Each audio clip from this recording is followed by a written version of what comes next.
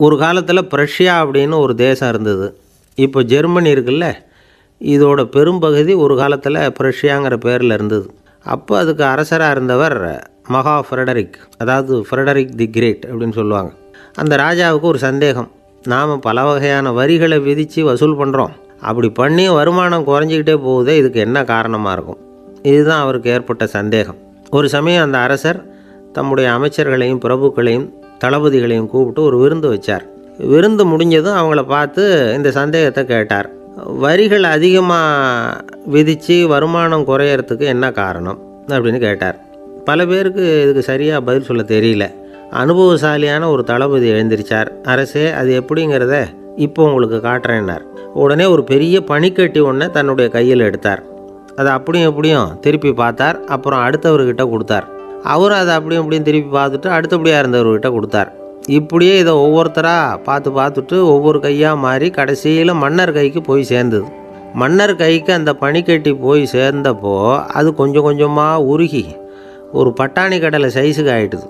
மன்னர் யோசனை பண்ணார், வரி அதிகமாக போட்டாலும் வந்து சேர்றது குறைவாக இருக்கிறதுக்கு என்ன காரணம் அப்படிங்கிறது அவருக்கு புரிஞ்சு போச்சு. காலம்தான் மாறிக்கிட்டு இருக்கே தவிர இந்த கையூட்டு வாங்குகிற பழக்கம் மாறினதாக தெரியல. இன்னொரு ராஜா இருந்தார். அவர் தன்னுடைய ராஜாங்கத்தில் லஞ்ச ஊழலே சுத்தமாக இருக்கக்கூடாது அப்படின்னு நினச்சார். அவர்கிட்ட பல்வேறு துறைகளுக்கும் பொறுப்பாக இருந்த பல பேரும் ரொம்ப சுத்தமாகவும் நேர்மையாகவும் இருந்தாங்க. ஒரே ஒருத்தர் மட்டும் எல்லார்கிட்டையும் லஞ்சம் வாங்கிட்டே இருந்தார். அவரை வேறு துறைகளுக்கு மாற்றி பார்த்தாரு. அந்த ராஜா என்னென்னமோ பண்ணி பார்க்குறாரு. எந்த வேலையை கொடுத்தாலும் அதுலேயும் லஞ்சம் வாங்கிறதுக்கு ஒரு வழியை உண்டு பண்ணிக்குவார் அந்த ஆள். ராஜாவுக்கு இது ஒரு பெரிய தலைவலியாக போட்டுது. இவர் என்ன பண்ணுறது? இவருக்கு என்ன வேலையை கொடுக்கறது? கொஞ்சம் கூட லஞ்சம் வாங்கிறதுக்கு சான்ஸே இல்லாத ஒரு வேலையை கொடுக்கணும் அப்படின்னு திட்டம் போட்டார். ஒரு நாள் அவருக்கு அந்த உத்தரவும் போட்டுட்டார். அதாவது அவருக்கு என்ன வேலைன்னா, கடற்கரையில் தான் அவருக்கு ஆஃபீஸ். அங்கேயே இருந்துக்க வேண்டியது. தினமும் எத்தனை கடல் அலை கரையில் வந்து மோதுது அப்படிங்கிறத கணக்கெடுத்து ராஜாவுக்கு தெரிவிக்க வேண்டியது. இதுதான் அவருக்கு வேலை. பேசாமல் அலையை எண்ணிட்டு உட்காந்துருக்கட்டும், அப்போவாவது அவர் லஞ்சம் வாங்குகிற சந்தர்ப்பம் இல்லாமல் போயிடும் அவருக்கு அப்படின்னு நினச்சார் ராஜா. இந்த ஆள் கடற்கரைக்கு போய் டியூட்டியில் ஜாயின் பண்ணிக்கிட்டார். ஒரே மாதத்தில் அங்கே சொந்தமாக ஒரு பிரம்மாண்டமான மாளிகை கட்டிவிட்டார். ராஜாவுக்கு இது பெரிய ஆச்சரியமாக போச்சு. அலையை என்ற வேலையில் அந்த ஆள் எப்படி பணம் சம்பாதிச்சார் அப்படின்னு விசாரித்து பார்த்தார் அக்கம் பக்கத்தில். அந்த ஆள் என்ன பண்ணியிருக்கிறாருன்னா, கடற்கரையில் போய் பொறுப்பை ஏற்றுக்கிட்ட உடனே அங்கே இருந்த மீனவர்கள்கிட்ட எல்லாம் இந்த கரையில் வந்து ஒரு நாளில் வந்து மோதுகிற அலைகள் எத்தனை அப்படின்னு கேட்டிருக்காரு. அது எப்படிங்க தெரியும்னு இருக்காங்க அவங்க. தினமும் அந்த எண்ணிக்கை தெரியணும். நம்ம ராஜாவுக்கு தினமும் அறிக்கை அனுப்பணும், டெய்லி ரிப்போர்ட்டு. தவறுனா நீங்கள் இந்த கடலில் போய் மீன் பிடிக்கிறதுக்கு ராஜாவோட அனுமதி கிடைக்காது அப்படின்ட்டுருக்காரு. உடனே மீனவர்களும் பயந்து போட்டாங்க. கடலுக்கு போகிறதுக்கு அனுமதி இல்லைன்னா பட்டினி கிடக்கிறது மாதிரி ஆகிடுமே. மெதுவாக அந்த ஆளுகிட்ட போனாங்க. கதோட கதா சொன்னாங்க, ஐயா, எங்களால் வந்து கடல் அலையை வந்து எண்ண முடியாது. தினமும் எங்களால் முடிஞ்சதை உங்களுக்கு பணமாக கொடுத்துட்றோம். நீங்கள் தான் ராஜா கிட்ட சிபாரிசு பண்ணி நாங்கள் தொடர்ந்து மீன் பிடிக்கிறதுக்கு அனுமதி வாங்கி கொடுக்கணும் அப்படின்னு வேண்டிக்கிட்டாங்க. பணம் தினமும் வந்து சேர ஆரம்பிச்சுட்டுது. பதவியில் மற்ற பதவியோட இந்த பதவி எவ்வளவோ மேல் அப்படின்னு நினச்சிட்டான் அந்த ஆள். அது மட்டும் இல்லை, தயவு பண்ணி என்னை இந்த இடத்த விட்டு மாற்றி விடாதீங்க சார் அப்படின்னு வேற கேட்க ஆரம்பிச்சிட்டானா. எனக்கு இது மட்டும்தான் சார் தெரியும், இதை தவிர வேறு எதுவும் தெரியாது அப்படின்னு சொல்லிக்கிட்டே காலம் தள்ளுறவங்க ரொம்ப பேர். அவங்களெல்லாம் கஷ்டப்பட வேண்டியிருக்கும். ஒருத்தர் தன்னுடைய தொழிலில் ரொம்ப கெட்டிக்காரராக இருக்கலாம். அதுக்காக எப்பவும் அதே ஞாபகத்தில் இருந்துக்கிட்டு உலகியல் அறிவு இல்லாமல் இருந்துடக்கூடாது. அது ஆபத்து. இதுக்காக நம்ம தாத்தா பாட்டிலாம் ஒரு கதை சொல்லுவாங்களே, கேள்விப்பட்டிருக்கீங்களா? ஒரு சமயம் ஒரு 4 பேர் சேர்ந்து வெளியூருக்கு பிரயாணம் போனாங்களாம். அந்த 4 பேர் எப்படி தெரியுமா? ஒருத்தர் வந்து வேதாந்தி, இன்னொருத்தர் சங்கீத வித்வான், 3வது ஆள் வைத்தியர், 4வது ஆள் ஜோசியர். இவங்க 4 பேரும் நண்பர்கள். அதனால் சேர்ந்து புறப்பட்டாங்க. வழியில் ஒரு ஊரில் தங்கினாங்க. இருட்டி போச்சு. அதனால் இன்றைக்கி ராத்திரி இங்கேயே தங்கி இருந்துட்டு நாளைக்கு புறப்படலாம் அப்படின்னு தீர்மானம் பண்ணாங்க. சாப்பாட்டுக்கு என்ன பண்ணுறது? அங்கேயே கடத்தெருவுக்கு போய் சாமான்லாம் வாங்கியாந்து சமைச்சு சாப்பிட்லாம்னு முடிவு பண்ணாங்க. 4 பேர் இருக்கிறதுனால ஆளுக்கு ஒரு காரியமாக செய்யலாம் அப்படின்னு வேலையை பிரிச்சுக்கிட்டாங்க. வைத்தியர் வந்து கரிகாய் வாங்க போனார், வேதாந்தி வந்து எண்ணெய் வாங்க போனார், ஜோசியர் வந்து பலசரக்கு வாங்க போனார், சங்கீத வித்வானுக்கு சமைக்கிற வேலை. எல்லாம் சரி. ஆனால் நடந்தது என்ன தெரியுமா?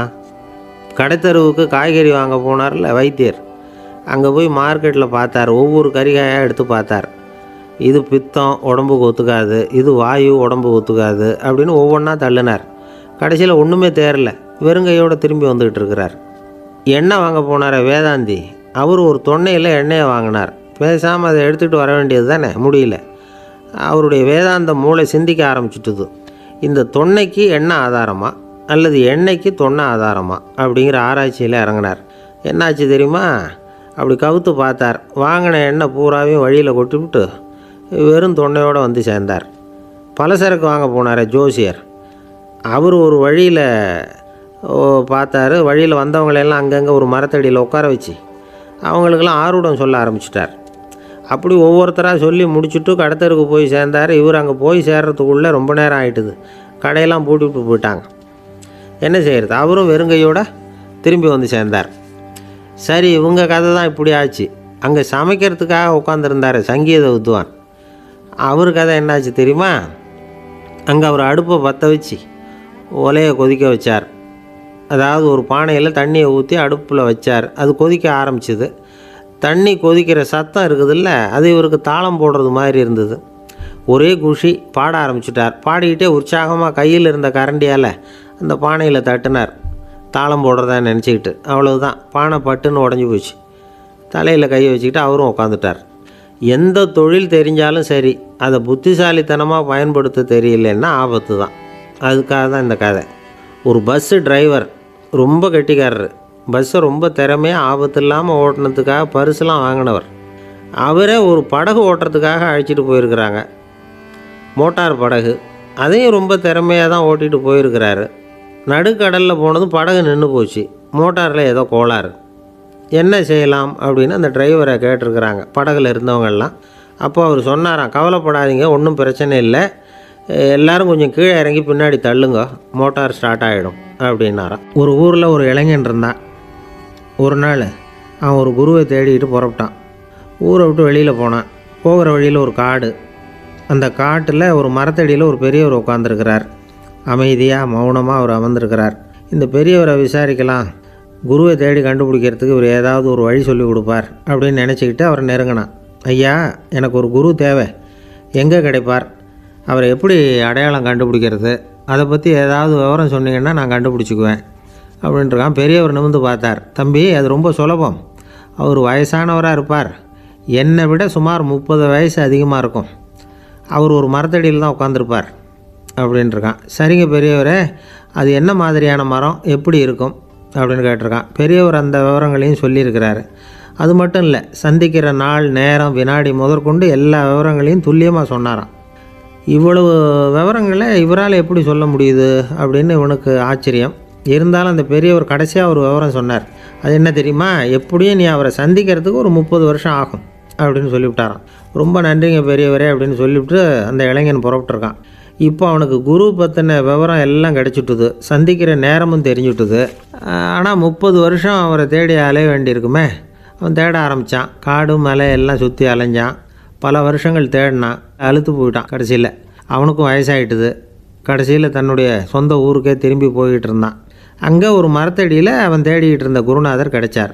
யார் அவருன்னா, 30 வருஷத்துக்கு முன்னாடி வழி சொல்லி கொடுத்தாருல அதே பெரியவர். அவருக்கு இப்போ 30 வயசு அதிகமாக இருந்தது. அதே மரம். அன்னைக்கு பெரியவர் சொன்ன அடையாளம் இப்போ பொருத்தமாக இருந்தது. இப்போ அந்த பெரியவர் சொன்னார், சரியாக வந்து சேர்ந்துட்டேன், வா, உனக்காக தான் நான் இவ்வளவு காலமும் காத்துக்கிட்டு இருந்தேன் அப்படின்னாராம். என்ன சொல்கிறீங்கன்றிருக்கான். 30 வருஷத்துக்கு முன்னாடி என்கிட்ட வந்தியே, அப்போவே என் காலம் வந்து முடிஞ்சு போயிருந்தது. அப்போவே என்ன உனக்கு அடையாளம் தெரியல, அதனால் இவ்வளவு காலம் உனக்காக காத்துட்ருக்கும்படி ஆகிட்டுது அப்படின்னாராம்.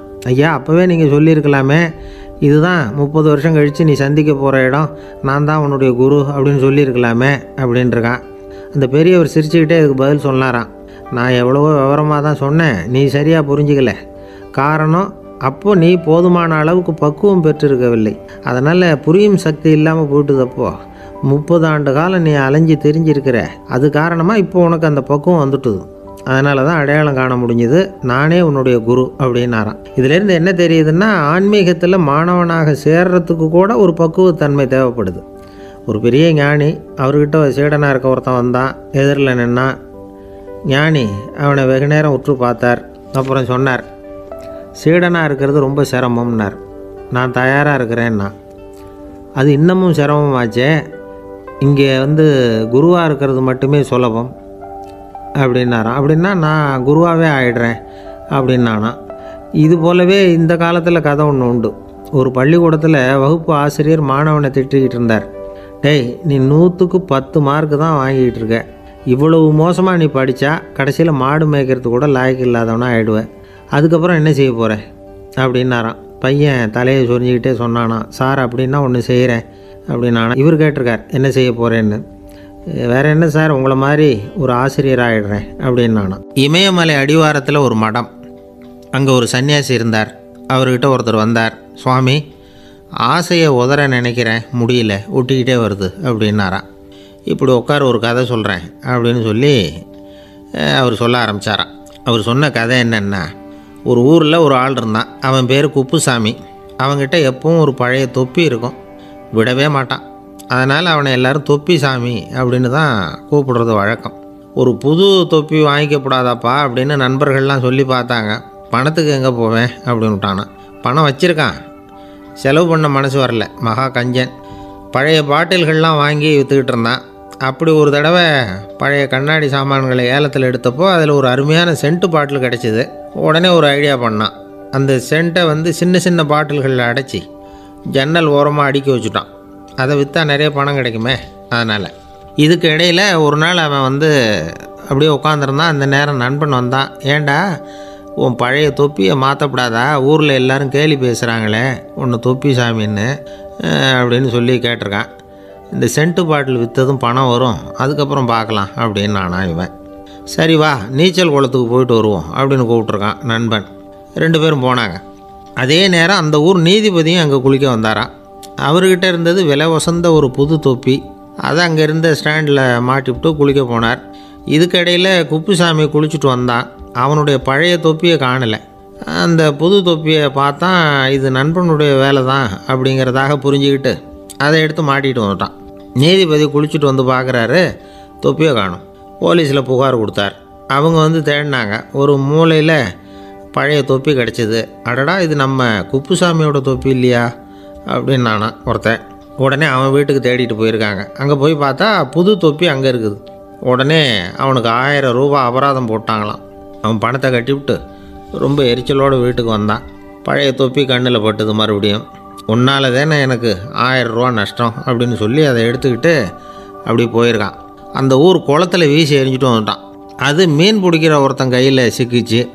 அவன் வர்ற வழியில் அதை எடுத்து வேகமாக வீசி எறிஞ்சான். அது நேராக குப்புசாமி வீட்டு ஜன்னல் வழியாக உள்ளே இந்த சென்ட்டு பாட்டில்கள் மேலே விழுந்து எல்லாம் உடஞ்சி நொறுங்கி போச்சு. குப்புசாமி பார்த்தான். தோட்டத்தில் ஆழமாக ஒரு குழியை வெட்டினான்.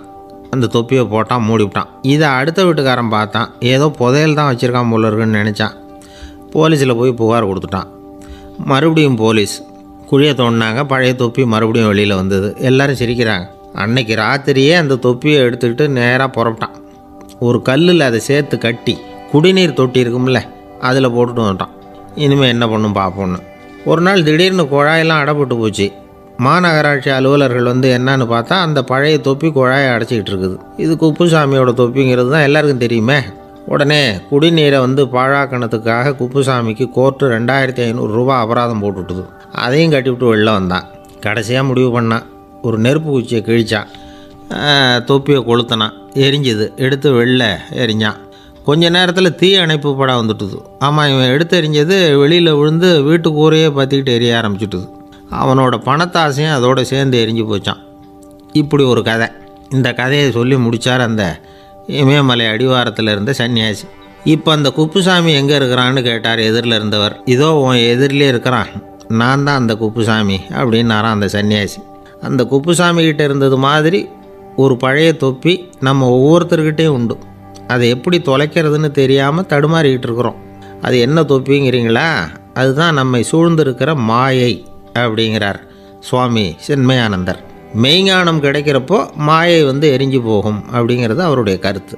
நம்மால் ஒருத்தர் வேகமாக ஓடி வந்தார். காலில் மாட்டியிருந்த பழைய செருப்பு 2ஐயும் ஆவேசமாக தூக்கி ஒரு கிணத்துல போட்டுட்டு வெறுங்காலோடு நடந்து வந்துக்கிட்டு இருக்கிறார். ஏன் அப்படி பண்ணீங்க அப்படின்னு கேட்டோம். அந்த செருப்புக்கு சொந்தக்காரன் வந்து பின்னாடி வந்துக்கிட்டு இருக்கிறான், அதனால் அப்படி பண்ணேன் அப்படிங்கிறார் இவர். காசியில் இருக்கிற கடவுள் காசி விஸ்வநாதர், அங்கே இருக்கிற தேவி காசி விசாலாட்சி. இவங்க 2 பேரும் ஒரு நாள் பேசிக்கிட்டு இருந்தப்போ கடவுள் சொன்னார், இந்த மனிதர்களை நாம் ரொம்பவும் நம்பிக்கையோடு தான் படைச்சிருக்கிறோம், இருந்தாலும் அவங்களுக்கு தான் நம்பிக்கை இல்லை, எதுலேயும் ஒரு உண்மையான நம்பிக்கை இல்லாமல் வாழ்ந்துக்கிட்டு இருக்கிறாங்க அப்படின்னார். என்ன அப்படி சொல்கிறீங்க? அதோ பாருங்கள், எவ்வளவு பேர் காசியை தேடிட்டு வந்து கங்கையில் குளிச்சுக்கிட்டு இருக்கிறாங்க, அவங்களெலாம் நம்பிக்கை இல்லைன்னா இவ்வளவு தூரம் தேடிட்டு வந்து இங்கே குளிப்பாங்களா அப்படின்னு நாங்கள் தேவி. சரி, அதை சோதித்து பார்க்கலாம் அப்படின்னு 2 பேரும் முடிவு பண்ணிக்கிட்டாங்க. உடனே ஒரு திட்டம் போட்டாங்க. அது எப்படின்னா, நாம் 2 பேருமே பக்தர்கள் மாதிரி உருவத்தை மாற்றிக்கிட்டு கங்கை கரைக்கு போக வேண்டியது. நான் வந்து கங்கையில் இறங்கி குளிக்கிறேன், கொஞ்ச நேரத்தில் சுழலில் மாட்டிக்கிட்டது மாதிரி நடிக்கிறேன். நீ உடனே கரையிலிருந்து சத்தம் போடும், என்னோடய வீட்டுக்காரரை யாராவது காப்பாற்றுங்களேன்னு சத்தம் போடும். அதோடு இன்னொன்று சொல்லு, யாராவது ஒரு புண்ணிய ஆத்மா அவர்கிட்ட போய் அவருடைய முடியை பிடிச்சி இழுக்கணும், அப்படி ஒரு சாபம் இருக்குது எங்களுக்கு.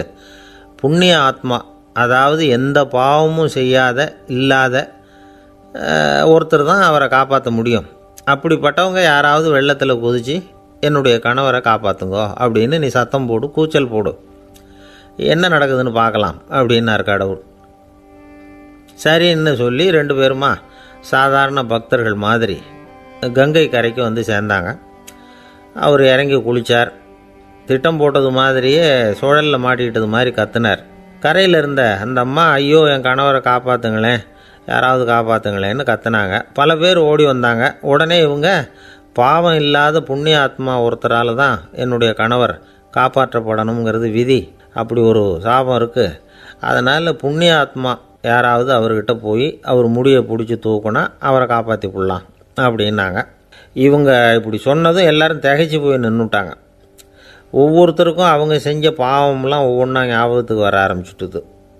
சரி, இதுக்கு நாம் லாயக்கு இல்லை அப்படின்னு சொல்லி ஒதுங்கி போக ஆரம்பிச்சிட்டாங்க எல்லாம். இந்த சமயத்தில் யாரோ ஒருத்தர் வேகமாக ஓடி வந்தார், ஆற்றுல குதித்தார்.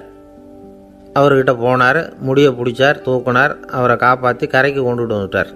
அப்படி காப்பாற்றின அந்த ஆளை இவங்க 2 பேரும் தனியாக கூப்பிட்டுக்கிட்டு ஒரு மண்டபத்துக்கு வந்துட்டாங்க. வந்து விசாரிக்கிறாங்க. நீ யாரப்பா அப்படின்னு கேட்குறாங்க. ஏதும் தெரியாத மாதிரி. நான் இந்த ஊர் அன்ன சத்திரத்தில் வேலை செய்கிற ஒரு சமையல்காரன் அப்படிங்கிறார். நீ வந்து கங்கையில் குளிக்கிறது உண்டான்னு கேட்டிருக்காங்க.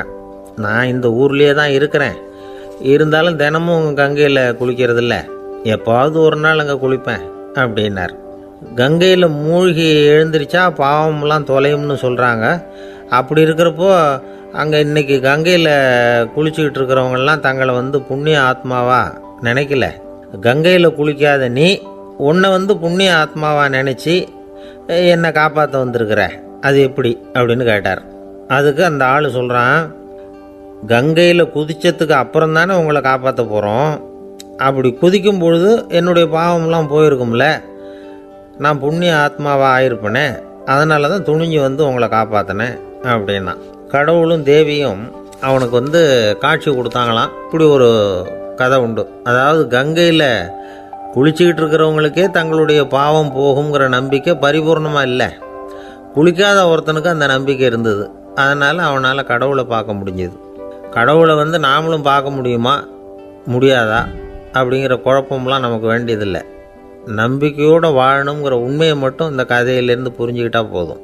ஏன்னா இந்த கதையை கேட்டுட்டு ஒரு நண்பன் குதர்க்கமாக ஒரு கேள்வி கேட்டான். ஏன் சார், கங்கையில் குளித்தா பாவம் போயிடும்னு சொல்கிறீங்களே, நான் எனக்கு வேண்டாத ஒருத்தனை அழைச்சிட்டு போய் கங்கையிலேயே தள்ளி விட்டுட்டு அதுக்கப்புறம் அங்கேயே முழுக்க போட்டுட்டு நான் செஞ்ச பாவத்தை வந்து அதுலேயே கழுவி விட்டுட்டு மறுபடியும் உங்ககிட்ட வந்துடுறேன்னு வச்சுக்கோங்க, நீங்கள் என்னை வந்து புண்ணிய ஆத்மான்னு ஏற்றுக்குவீங்களா அப்படிங்கிறான். ஆள் கொஞ்சம் அசந்தான் நம்மளே அங்கே அழைச்சிட்டு போனாலும் போயிடுவான். வாழ்க்கையில் சில சந்தர்ப்பங்களில் நாம் வந்து சில அவமானங்களை சந்தித்தே தீர வேண்டியிருக்கு.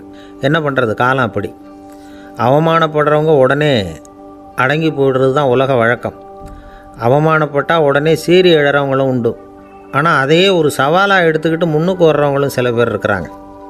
அவங்க ரொம்ப அபூர்வம். இன்றைக்கி மனோதத்துவ நிபுணர்கள்லாம் என்ன சொல்கிறாங்க தெரியுமா? அவமானப்பட்டுட்டா உடனே அடங்கி போயிடக்கூடாதான். அதையே ஒரு சவாலாக எடுத்துக்கிட்டு மனசில் ஒரு வைராக்கியத்தோடு முயற்சி பண்ணினா வாழ்க்கையில் எல்லாரும் முன்னேறலாமா. அவமானங்கிறத நாம் வைராக்கியமாக மாற்றிக்கணும். அதுதான் வெற்றிக்கு வழி. ராமர் இந்த பூமியில் பிறந்ததே ஒரு வைராக்கியத்தினால தான் சார் அப்படின்னார் ஒருத்தர். எப்படிங்க அது அப்படின்னு கேட்டேன். அவர் சொன்னார், தசரதருக்கு ராமர் குழந்தையாக பிறக்கணும், அப்போ தான் இங்கே இருக்கிற கஷ்டங்கள்லாம் நீங்கும் அப்படின்னு சர்வ லோகமும் எதிர்பார்த்துக்கிட்டு இருக்குது. ஆனால் அவர் எப்போ பிறப்பார் அப்படின்னு யாருக்கும் தெரியல. அந்த காரியம் சீக்கிரம் நடக்கணுமே, அதுக்கு என்ன பண்ணுறது? நாரதர் வந்தார் ஒரு நாள் தசரதரை தேடி. தசரதா, உனக்கு ஒரு செய்தி தெரியுமான்னு ஆரம்பித்தார். அவர் எப்பவும் இப்படித்தானே ஆரம்பிக்கிறது வழக்கம். என்ன விஷயம்னு கேட்டார் தசரதர். தசரதா, நீ அடிக்கடி உன்னோட தேரில் ஏறிக்கிட்டு தேவலோகத்துக்கு போகிற, அங்கே போகிற வர்ற எல்லாம் பண்ணிகிட்ருக்க, எல்லாம் சரி. தேவலோகத்துலேயும் உன்னை நல்லபடியாக தான் வரவேற்கிறாங்க. தேவேந்திரன் உன்னை பிரியமாக அழைச்சிட்டு போய் தன்னுடைய அரியாசனத்திலேயே தனக்கு பக்கத்திலேயே உட்கார வைக்கிறான். நீயும் சந்தோஷமாக உட்காந்து பேசிவிட்டு வந்துடுற. ஆனால் நீ இங்கே வந்ததுக்கு அப்புறம் அங்கே என்ன நடக்குது தெரியுமா உனக்கு அப்படின்னாரான் நாரதர். என்ன நடக்குது எனக்கு ஒன்றும் தெரியலையே அப்படின்னாரான் தசரதர். நாரதர்கிட்ட கிட்டத்தில் கேட்டிருக்கார், கொஞ்சம் சொல்லுங்கள் என்னது அப்படின்னு. அவர் நெருங்கி வந்தாரான் நாரதரும். மெதுவாக அவர் காதோட காதாக சொன்னாராம். அதாவது நம்ம பாஷையில் சொல்லப்போனால் பற்ற வைக்கிறார். நீ அங்கே தேவேந்திரங்கிட்ட உட்காந்து பேசிவிட்டு வந்த பிறகு நீ அங்கே உட்காந்துருந்த அரியாசனத்தை தண்ணி ஊற்றி கழுவி சுத்தப்படுத்துகிறாங்க. நீ என்ன அந்த அளவுக்கு சுத்தம் இல்லாத ஆளா? தினம் குளிக்காமையாக இருக்கிற அப்படின்னாராம். தசரதருக்கு இது ரொம்ப அவமானமாக போயிட்டுது. அப்படியே செய்கிறாங்க அப்படின்னாராம். ஆமாம், நீ வேணும்னா நான் சொல்கிறது உண்மையா இல்லையா அப்படின்னு சோதனை பண்ணி பார்த்துக்கோ அப்படின்னாரான் நாரதர். உடனே தசரதர் இதுக்காகவே புறப்பட்டு தேவலோகம் போனார். அங்கே வழக்கம் போலவே இவரை கூப்பிட்டு உட்கார வச்சு பேசிக்கிட்டு இருந்தான் தேவேந்திரன். கொஞ்ச நேரம் பேசிக்கிட்டு இருந்துட்டு சரி நான் கிளம்புறேன்னு புறப்பட்டார். சரி, அவனும் வாசல் வரைக்கும் வழி அனுப்பி வச்சுட்டு உள்ளே போயிட்டான். தசரதர் வெளியில் கொஞ்ச நேரம் மறைஞ்சி இருந்துட்டு மெதுவாக உள்ளே எட்டி பார்த்தார் என்ன நடக்குதுன்னு. நாரதர் சொன்னது உண்மைதான். தசரதர் உட்காந்துருந்த ஆசனத்தை அங்கே 2 தேவர்கள் கழுவி சுத்தப்படுத்திக்கிட்டு இருக்கிறாங்க. தசரதரால் இதை தாங்கிக்க முடியல. அவருக்கு ரொம்ப அவமானமாக போச்சு. நேராக கிடுகிடுன்னு தேவேந்திரங்கிட்டே போனார். நான் உட்காந்துருந்த இருக்கையே சுத்தம் பண்ணுறியே, நான் என்ன அந்த அளவுக்கு பாவியா அப்படின்னு கேட்டார். ரொம்ப கோபமாக கேட்டார். தசரதரே, மனுஷனுக்கு 3 கடன்கள் உண்டு. தேவ கடன், ரிஷி கடன், பித்ரு கடன். இதை தீர்க்காதவன் பாவியாகிறான். இதில் மகனை பெறுவதால் தான் பித்ரு கடன் தீரும். உனக்கு மகன் கிடையாது, அதனால் நீ பாவி ஆகிற. பாவி உட்காந்துருந்த இடம்ங்கிறதுனால அதை சுத்தம் செய்ய வேண்டியது எங்கள் கடமை அப்படின்னு நானான் தேவேந்திரன். இந்த இடத்துல தசரதருக்கு ஏற்பட்ட அவமானம் ஒரு வைராக்கியமாக மாறிச்சு. தேவேந்திரனே கேட்டுக்கோ, ஒரு மகனை பெற்ற பிறகு தான் இந்த சபையில் மறுபடியும் அடி எடுத்து வைப்பேன் அப்படின்னு சொல்லிவிட்டு போயிட்டாரான். போய் புத்திர காமேஷ்டி யாகம் பண்ணார். புத்திரர்கள் பிறந்தார்கள். இந்த கதையில் உள்ள கருத்து என்னென்னா, தேவேந்திரன் தசரதரை அப்படி அவமானப்படுத்தலைன்னா அவருக்கு இப்படி ஒரு வைராக்கியம் பிறந்திருக்குமா? யோசித்து பார்க்கணும். நமக்கு ஏற்படுகிற சில அவமானங்களையும் வைராக்கியமாக மாற்றிக்குவோம். அப்படி மாற்றிக்கிட்டோம்னா வாழ்க்கையில் முன்னேறலாம். நம்ம ஆளுங்க சில பேர் அவமானத்தை வைராக்கியமாக மாற்றிக்கிறது எப்படி தெரியுமா? நம்மக்கிட்ட ஒரு பையன் சொன்னான், எங்கள் அப்பா என்னை எல்லாருக்கும் முன்னாடி வச்சு திட்டிவிட்டார், பொறுப்பு இல்லாமல் ஊர் சுற்றுறேன்னு சொல்லி அவமானப்படுத்தி விட்டார். இனிமேல் நீ என் முகத்திலேயே முழிக்காதரா போடான்னு வேறு சொல்லிவிட்டார். எனக்கு ரோஷம் வந்துட்டுது. அந்த அவமானத்தை வைராக்கியமாக மாற்றிக்கிட்டேன். அன்னையிலேருந்து அவர் முகத்திலேயே முழிக்கிறதில்ல அப்படின்னா.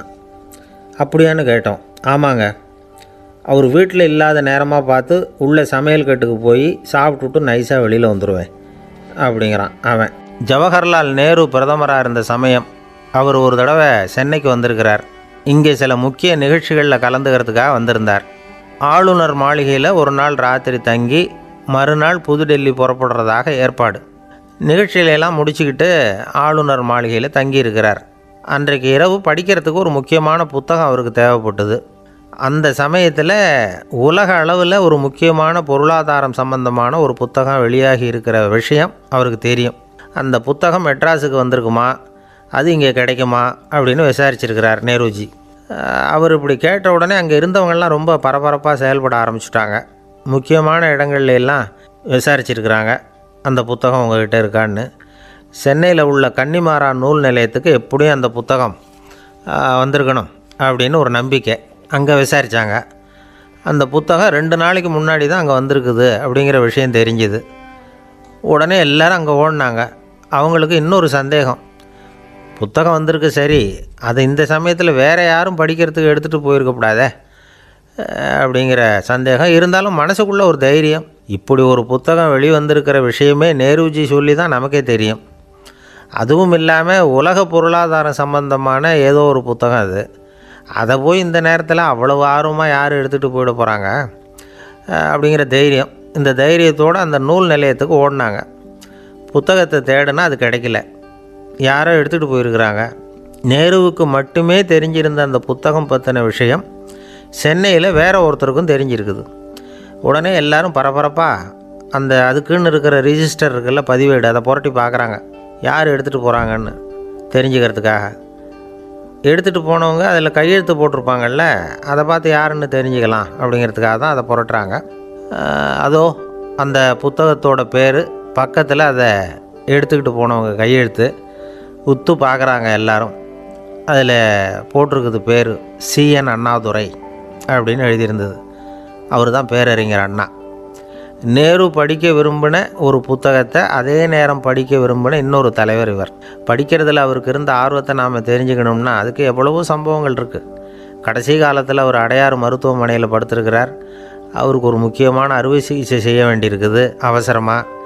அமெரிக்காவிலேருந்து டாக்டர் மில்லர் வந்திருக்கிறார். அவர்கிட்ட கேட்குறார், டாக்டர் நாளைக்கே அறுவை சிகிச்சை செய்ய போகிறீங்களா அப்படின்னு. ஆமாங்கிறார் டாக்டர் மில்லர். நாளைக்கு மறுநாள் செஞ்சுக்கிறேனே அப்படின்னாரான் அண்ணா. ஏன் ஏதாவது நாள் பார்க்குறீங்களான்னு கேட்டிருக்கார். இல்லை, ஒரு புத்தகத்தை படிச்சுக்கிட்டு இருக்கிறேன், அதை நாளைக்குள்ளே முடிச்சிருவேன், அதுக்கப்புறம் நான் இறந்தாலும் கவலை இல்லை அப்படின்னாரான் இவர். அவர் தான் அறிஞர் அண்ணா. சங்ககால நூல்கள்லேருந்து சமீபத்தில் வந்த நூல்கள் வரைக்கும் எல்லாம் அவர் படிச்சிருக்கிறார். ஒரு திருமண விழாவில் அவர் பேசும்பொழுது சொன்ன விஷயம் இது. சங்க காலத்தில் காதலியை மணக்க விரும்புகிறவனுக்கு அவனுடைய தந்தை வீர சோதனைகள்லாம் வைப்பார். போய் புலிப்பல் கொண்டுக்கிட்டு வா, அப்போ தான் என் பொண்ணை கொடுப்பேன் அப்படின்னு சொல்லுவார். காதலன் உடனே காட்டுக்கு போவான், ஒரு புலியை கொன்று அதனுடைய பல்லை கொண்டுக்கிட்டு வருவான். அதை வீர பதக்கத்தில் பதித்து அவனுக்கு மாமனார் சூட்டுவார் கல்யாண சமயத்தில். இப்போலாம் காதலன் கிட்ட அப்படி சொல்ல முடியாது.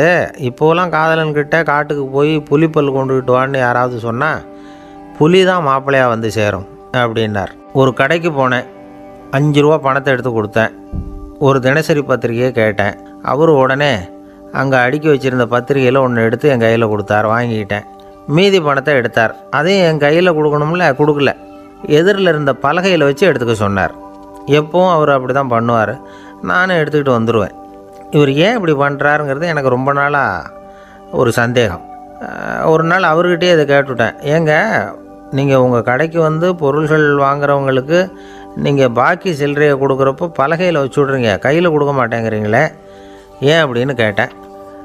காசை கையில் கொடுத்தா நம்மக்கிட்ட இருக்கிற லட்சுமி போயிடுவா சார் அப்படின்னார். அதாவது பணம் செலவாயிடும் அப்படின்னு அர்த்தமா. இன்னொரு நண்பர், அவர் ஒரு நாள் வழக்கத்துக்கு மாறாக ரொம்ப சோகமாக உட்காந்துருக்கிறார். ஏங்க என்னாச்சு, ஏன் இப்படி கப்பலே கவிழ்ந்தது மாதிரி உட்காந்துருக்குறீங்க அப்படின்னு கேட்டேன். கப்பலே கவிழ்ந்திருந்தா கூட நான் இப்படி கவலைப்பட மாட்டேன் சார், வேறு ஒன்று நடந்து போச்சுன்னார். என்னன்னு கேட்டேன். என் உச்சந்தலையில் பல்லி ஒன்று விழுந்துட்டுதுன்னார். அதுக்காகவா இப்படி அப்படின்னு ஆச்சரியப்பட்டேன். ஆமாங்க, பல்லி உச்சந்தலையில் விழுந்தால் பலன் என்னன்னு பஞ்சாங்கத்தில் பார்த்தேன், மரணம்னு போட்டிருக்கு அப்படின்னு சொல்லிவிட்டு அவர் தொடர்ந்து கவலைப்பட ஆரம்பிச்சிட்டார். இப்படியும் ஒருத்தர், என் கூட வேலை பார்க்குற ஒருத்தர் எப்படி தெரியுமா, தினமும் வலது காலை வச்சு தான் ஆஃபீஸுக்கு உள்ளே நுழைவார். என்றைக்காவது தவறுதலாக இடது காலை வச்சு உள்ளே வந்துட்டார்னா அன்னைக்கு பூரா மனசு சங்கடப்படுவார். எந்த வேலையும் சரியாக ஓடாது. கேரம் போர்டு ஆடுற ஒருத்தர் எப்போ ஆட உட்காந்தாலும் ஸ்ட்ரைக்கரை கை தவறி கீழே விழுற மாதிரி பண்ணி அதுக்கப்புறம் அதை எடுத்துக்கிட்டு ஆட உட்காருவார். ஏன்னா எப்போவும் ஒரு தடவை நிஜமாகவே அது கை தவறி கீழே விழுந்திருக்குது. அன்னைக்கு பிரமாதமாக ஜெயிச்சுட்டார். உடனே ஒரு முடிவுக்கு வந்துட்டார், கை தவறுனா லாபம் அப்படின்னு. அதுக்கப்புறம் அதையே பழக்கமாக்கிக்கிட்டார். பூனை குறுக்க போனால் சகுனம் சரியில்லைன்னு நினைக்கிறவங்க உண்டு.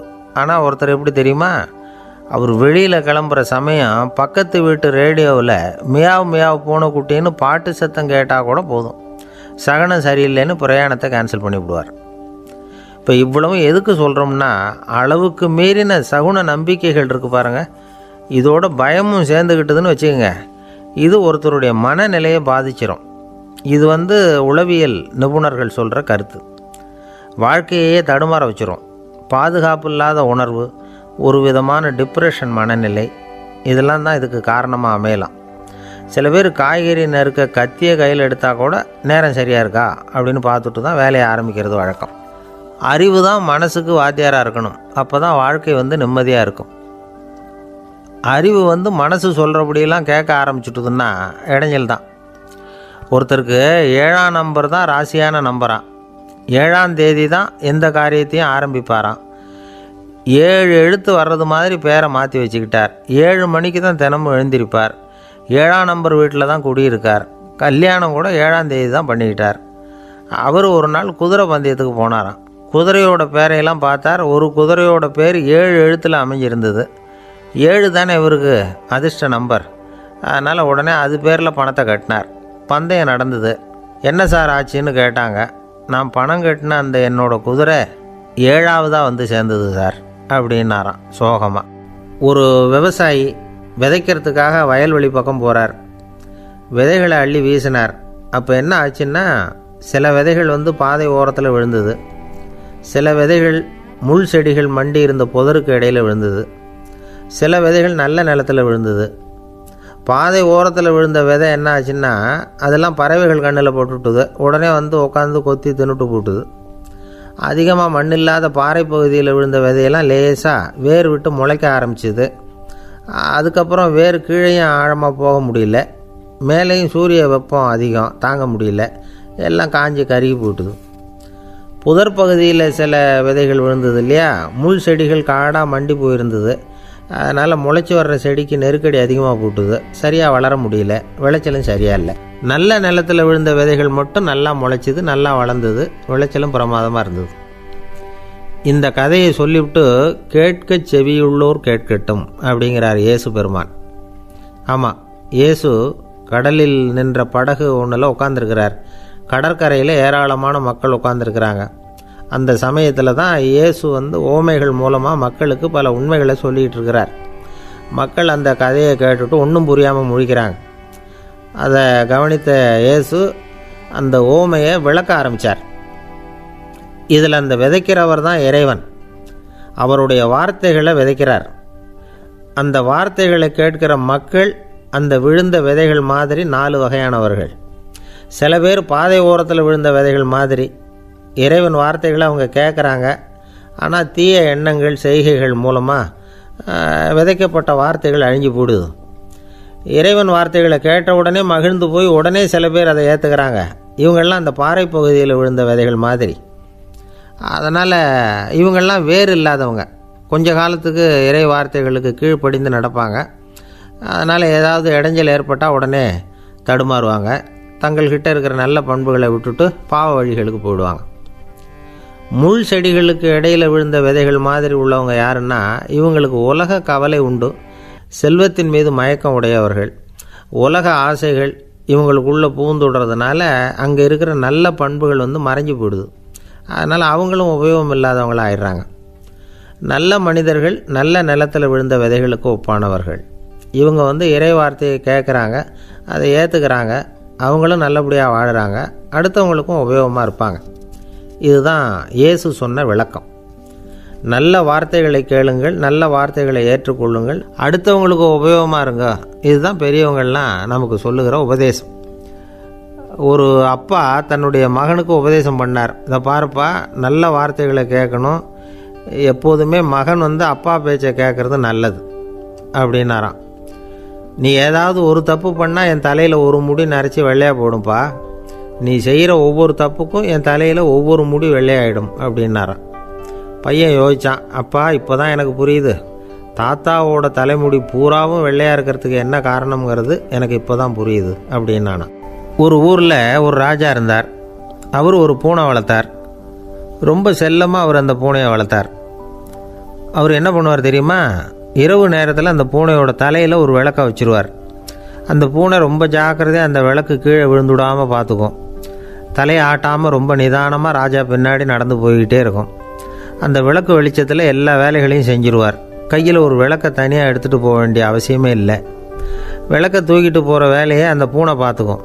அதனால் ராஜாவுக்கு அந்த பூனை மேலே ரொம்ப பிரியம். மந்திரிகளையெல்லாம் கூப்பிட்டு அவங்கக்கிட்ட சொல்லுவார், பார்த்தீங்களா இந்த பூனை எவ்வளவு விசுவாசமாக நடக்குது, என் பேரில் எவ்வளவு மரியாதை பார்த்தீங்களா அதுக்கு அப்படிம்பார். இதை கேட்டுவிட்டு அங்கேருந்த அமைச்சர்களில் ஒருத்தர் சொன்னார், மன்னா நீங்கள் சொல்கிறது சரிதான், இருந்தாலும் இந்த பூனையோட விசுவாசத்தை நாம் கொஞ்சம் சோதித்து பார்க்க வேண்டியிருக்கு அப்படின்னாராம். சரி, உங்கள் ஆசையை ஏன் கெடுக்கணும், நல்லா சோதித்து பாருங்கள் அப்படின்னு சொல்லிவிட்டார் ராஜா. உடனே அந்த அமைச்சர் என்ன பண்ணார் தெரியுமா, எங்கேயோ புறப்பட்டு போனார். ஒரு 5-6 எலிகளை பிடிச்சிக்கிட்டு வந்தார். அரண்மனையில் ராஜா ஏதோ வேலை பார்த்துக்கிட்டு இருக்கிறாரு. பக்கத்தில் அந்த பூனை ரொம்ப பணிவாக நின்றுக்கிட்டு இருக்குது. அது தலையில் விளக்கு எரிஞ்சிக்கிட்டு இருக்கு. அமைச்சர் தான் பிடிச்சிக்கிட்டு வந்த எலிகளை அந்த பூனை பார்வையில் படுறது மாதிரி எதிரில் விட்டார். அந்த எலிகள்லாம் அங்கேயும் இங்கேயும் ஓட ஆரம்பிச்சிது. அதை பார்த்தது பூனை, அவ்வளவுதான். தலையில் இருக்கிற விளக்கை பற்றியும் கவலைப்படலை, ராஜாவை பற்றியும் கவலைப்படல. ஒரே பாய்ச்சலாக பாஞ்சு எலிகளை துரத்த ஆரம்பிச்சுட்டுது. தலையில் இருந்த விளக்கு எங்கேயோ போய் விழுந்தது, அணைஞ்சு போச்சு. இருட்டில் ராஜா தடுமாற ஆரம்பிச்சுட்டார். இந்த சமயத்தில் அந்த அமைச்சர் மறுபடியும் விளக்கை ஏற்றினார். வெளிச்சம் வந்தது. அதுக்கப்புறம் அந்த அமைச்சர் பேசினார், அரசே, பூனையோட விசுவாசத்தை பார்த்தீங்களா, எலி அது கண்ணில் படுற வரைக்கும் தான் விசுவாசமாக இருந்தது. அது மாதிரி எலியை பார்த்ததும் எல்லாத்தையும் விட்டுட்டு அதை துரத்த ஆரம்பிச்சுட்டு பார்த்தீங்களா. தான் அந்த பூனையை பற்றி நினச்சது தப்புங்கிறது அதுக்கப்புறம் தான் அந்த ராஜாவுக்கு புரிஞ்சுதான். சரி, இப்போ எதுக்கு இந்த கதையெல்லாம் அப்படிங்கிறீங்களா? இந்த பூனை மாதிரி தான் நம்ம மனசும். மனசை எவ்வளவு தான் பயிற்சி கொடுத்து பக்குவமாக வச்சுருந்தாலும் பார்க்குறதுக்கு பரமசாது மாதிரி தான் இருக்கும். பார்க்க வேண்டியதை பார்த்துட்டுதுன்னா பாஞ்சிரும். இந்த பூனை மாதிரி புலன் இன்ப பொருள்கள் கிட்டாத வரைக்கும் மனம் அடங்கி இருக்கிறது மாதிரி தான் தெரியும். கொஞ்சம் வாய்ப்பு கிடைச்சாலும் அது குதிக்க ஆரம்பிச்சிடும், தப்பு பண்ண ஆரம்பிச்சிடும். பெரிய பெரிய முனிவர்கள் வாழ்க்கையில் நடந்த வீழ்ச்சி இதை தான் நிரூபிக்குது. புலன்களின் ஆற்றல் அதிகம். அதனால் மனக்கட்டுப்பாடு பயிற்சிகளில் ரொம்ப எச்சரிக்கையாக இருக்கணுங்கிறார் சுவாமி சிவானந்தர். மது பழக்கத்தையே விட்டுவிட்டேன்னு உறுதியாக இருப்பான். கடை கண்ணில் பட்டுவிட்டுதுன்னா கால் அவனை கேட்காமலே இழுத்துக்கிட்டு உள்ளே போயிடும். இதுதான் மனசுங்கிறது.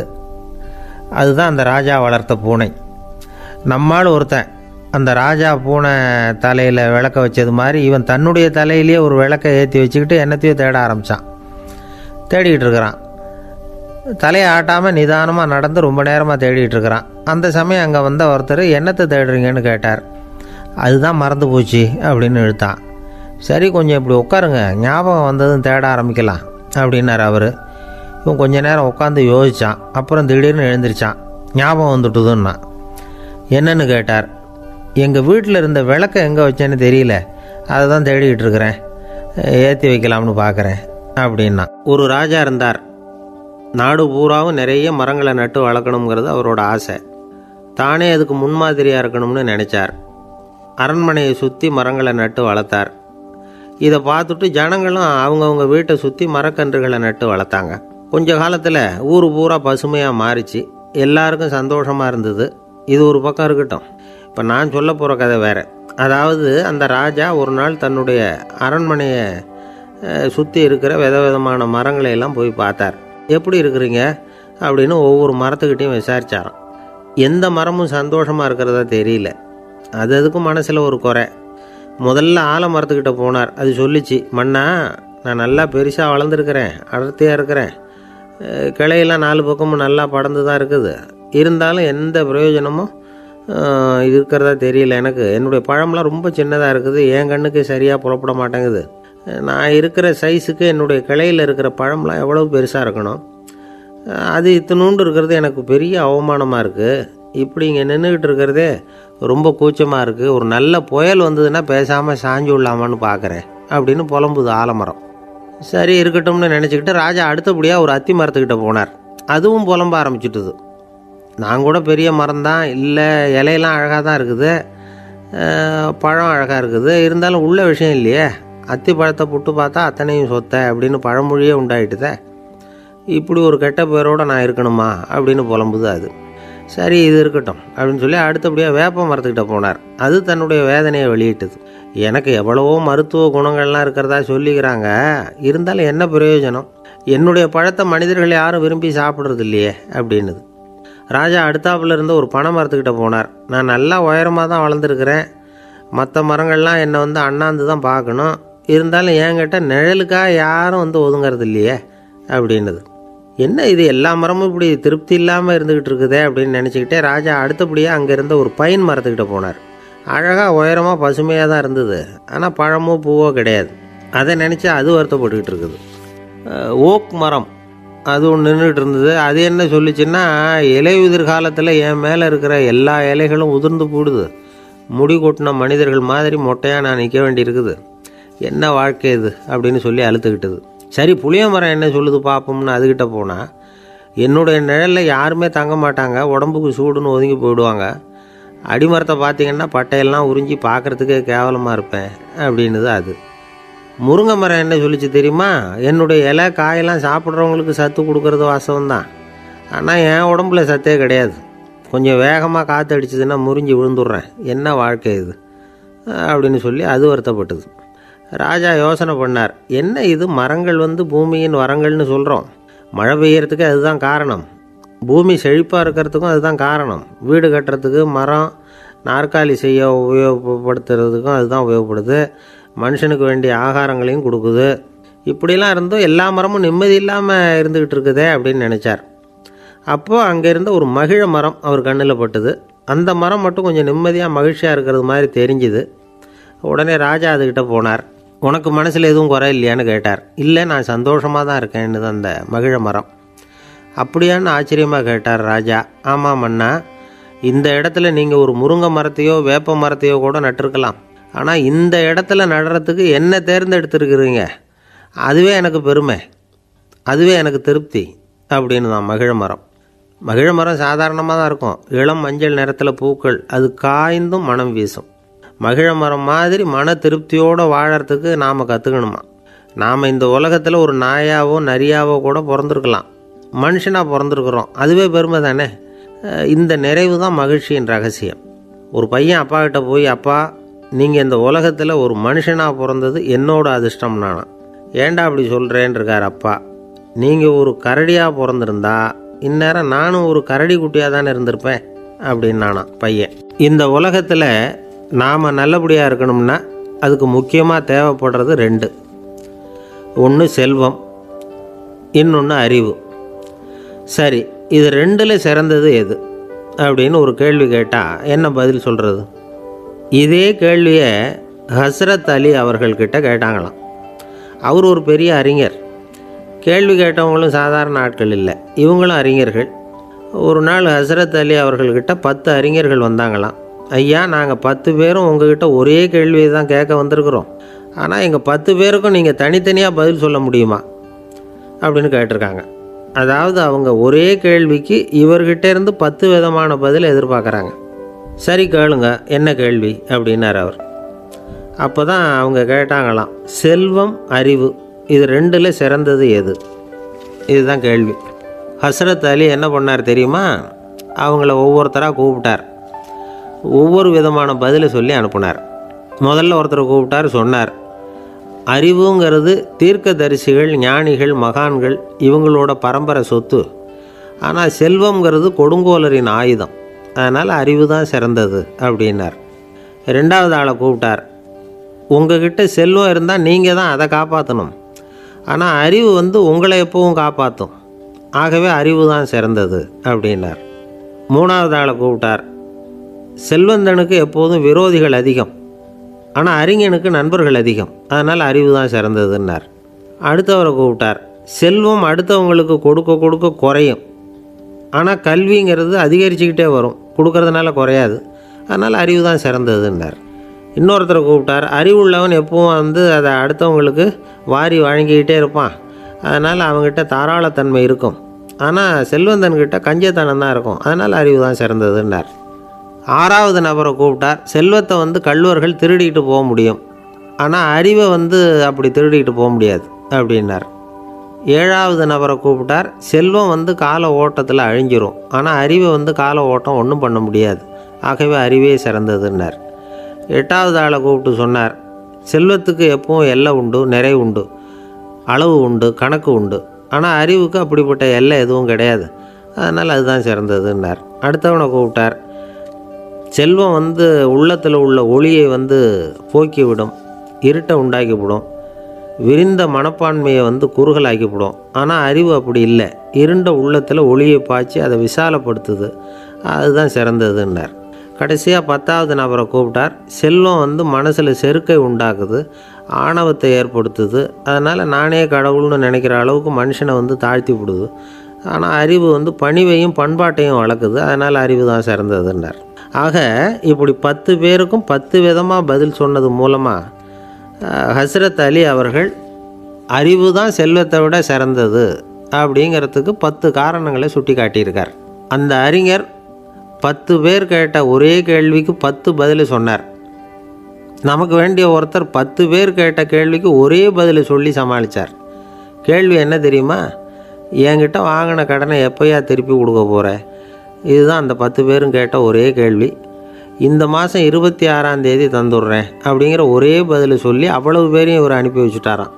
எல்லாரும் போனதுக்கப்புறம் இவரை தனியாக கூப்பிட்டு கேட்டிருக்கிறாங்க, அது என்ன சார் கணக்கு, 26ஆம் தேதி அன்னைக்கு என்ன அதிசயம் நடக்க போகுது அப்படின்னு கேட்டிருக்காங்க. அதிசயம் அன்னைக்கு இல்லை, அதுக்கு நாளே நடக்க போகுதுன்னாராம். விவரமாக சொல்லுங்கன்னு இருக்காங்க. வேறு ஒன்றும் இல்லைங்க, 26ஆம் தேதி தானே எல்லாரையும் வர சொல்லியிருக்கிறேன், அதுக்கு நாளே நான் புறப்பட்டு தலைமறைவாயிட போகிறேன் அப்படின்னாராம் ரொம்ப பெருமையாக. துருக்மேனியாவில் அஷ்காபாத் அப்படின்னு ஒரு நகரத்தில் ஒரு புவியியல் விஞ்ஞானி இருந்தார். அவர் ஒரு நாய்க்குட்டி வளர்த்தார். ஒரு நாள் முன்னிரவு நேரம் ஒரு மேஜைக்கு முன்னாடி உட்காந்து அந்த விஞ்ஞானி ஏதோ கணக்கு போட்டுக்கிட்டு இருக்கிறார். அவருக்கு ஒரு சின்ன பெண் குழந்தை, அது தொட்டிலில் தூங்கிட்டு இருக்குது. அந்த நாய்க்குட்டியும் ஒரு மூலையில் படுத்து அது பாட்டுக்கு தூங்கிட்டு இருந்தது. ஒரே அமைதி. அந்த நேரத்தில் திடீர்னு அந்த நாய்க்குட்டி துள்ளி எழுந்திரிச்சிது, நேராக குழந்தைகிட்ட ஓடிச்சு. அந்த குழந்தைய அது போட்டிருந்த ட்ரெஸ்ஸோடு சேர்த்து கவ்வி தூக்குச்சு, தூக்கிக்கிட்டு வாசல் பக்கம் ஓடிச்சு. நாய்க்குட்டி குழந்தைய கவ்வி தூக்க முடியுமாங்கிற சந்தேகம் உங்களுக்கு இல்லையா? நீங்கள் வந்து நம்ம ஊர் நாய்க்குட்டியவே பார்த்து பழக்கப்பட்டிருக்கீங்க, அதனால் நம்புறதுக்கு சிரமமாக இருக்கும். அந்த ஊர்லெலாம் அது வந்து ரொம்ப ஸ்ட்ராங்காக இருக்கும், ஒரு ஏதோ கண்ணுக்குட்டி மாதிரி இருக்கும். விஞ்ஞானி அதை பார்த்துட்டார். உடனே அந்த நாய்க்கு வந்து வெறி பிடிச்சிட்டுதுன்னு முடிவு பண்ணிவிட்டு தன்னோட கை துப்பாக்கியை எடுத்துக்கிட்டு ஓடி வந்தார். அவர் வெளியில் வந்து நாய்க்குட்டி எங்கே அப்படின்னு பார்த்து தேடுறார். அந்த நேரத்தில் அந்த வீடு வந்து இடிஞ்சு விழுது. காரணம் பூமி அதிர்ச்சி. இப்படி பூமி அதிர்ச்சி உண்டாக போகுதுங்கிறது அந்த நாய்க்குட்டிக்கு முன்னாடியே தெரிஞ்சு போச்சு. அதுதான் குழந்தைய தூக்கிட்டு வெளியில் ஓடி வந்திருக்குது. அது மூலமாக அந்த குடும்பத்தையே காப்பாற்றிருக்குது அந்த நாய்க்குட்டி. இந்த சம்பவம் நடக்கிறதுக்கு 3 நாளைக்கு முன்னாடியே சில பிராணிகளுக்கு இப்படி நடக்க போகுதுங்கிறது தெரிஞ்சிருக்குதான். ஆமாம், அந்த நகரத்தில் 3 நாளைக்கு முன்னாடியே பாம்பு, பல்லி இதெல்லாம் அது தங்கியிருந்த வலையை விட்டு வெளியில் ஓடி வந்துட்டுது. அதே மாதிரி அங்கே இருந்த புறாவெல்லாம் பறந்து போயிடுச்சான். இதே மாதிரி யுகோஸ்லோவியாவில் கூட ஒரு நகரம், அங்கே ஒரு நாள் ராத்திரி ஒரு மிருக காட்சி சாலையில் திடீர்னு ஒரு பெரிய கலவரம், கூச்சல், குழப்பம். அங்கே இருந்த கழுதை, புலி, யானை, பறவை எல்லாம் கண்ணாபின்னான்னு கத்த ஆரம்பிச்சுட்டுது. நீர் யானை அதுக்குன்னு போடப்பட்டிருந்த தடுப்பையே தாண்டி குதித்து வெளியில் வந்துட்டு தான். மறுநாள் தான் எல்லாருக்கும் விஷயம் புரிஞ்சுது. அடுத்த நாள் காலையில் அங்கே பூமி அதிர்ச்சி உண்டாயிட்டுது. இப்போ பாருங்கள், அதாவது மனுஷனை போய் தீர்க்கதரிசி அது இதுன்னு சொல்லிகிட்டு இருக்கிறோம், இவனை விட அது பரவாயில்லைன்னு தோணுது. அதாவது மிருகங்கள் ஒன்று நடக்க போகுதுங்கிறத முன்னாடியே புரிஞ்சுக்குதே. சரி, இதெல்லாம் எப்படி அது முன்கூட்டி புரிஞ்சுக்குது? அதுதான் படைப்பு ரகசியம். அதை கண்டுபிடிக்கிறதுக்கு தான் மனுஷன் வந்து ஆராய்ச்சி பண்ணிகிட்டு இருக்கிறான். விஞ்ஞானிகளோட ஆராய்ச்சியெல்லாம் ஒரு பக்கம் இருக்கட்டும், வீட்டுக்குள்ளேயே சில ஆராய்ச்சி பண்ணி பாருங்களேன். இப்போ சில யோசனை சொல்லி அதை சோதனை பண்ணி பாருங்க அப்படின்னு ஒருத்தர் சொன்னாராம்.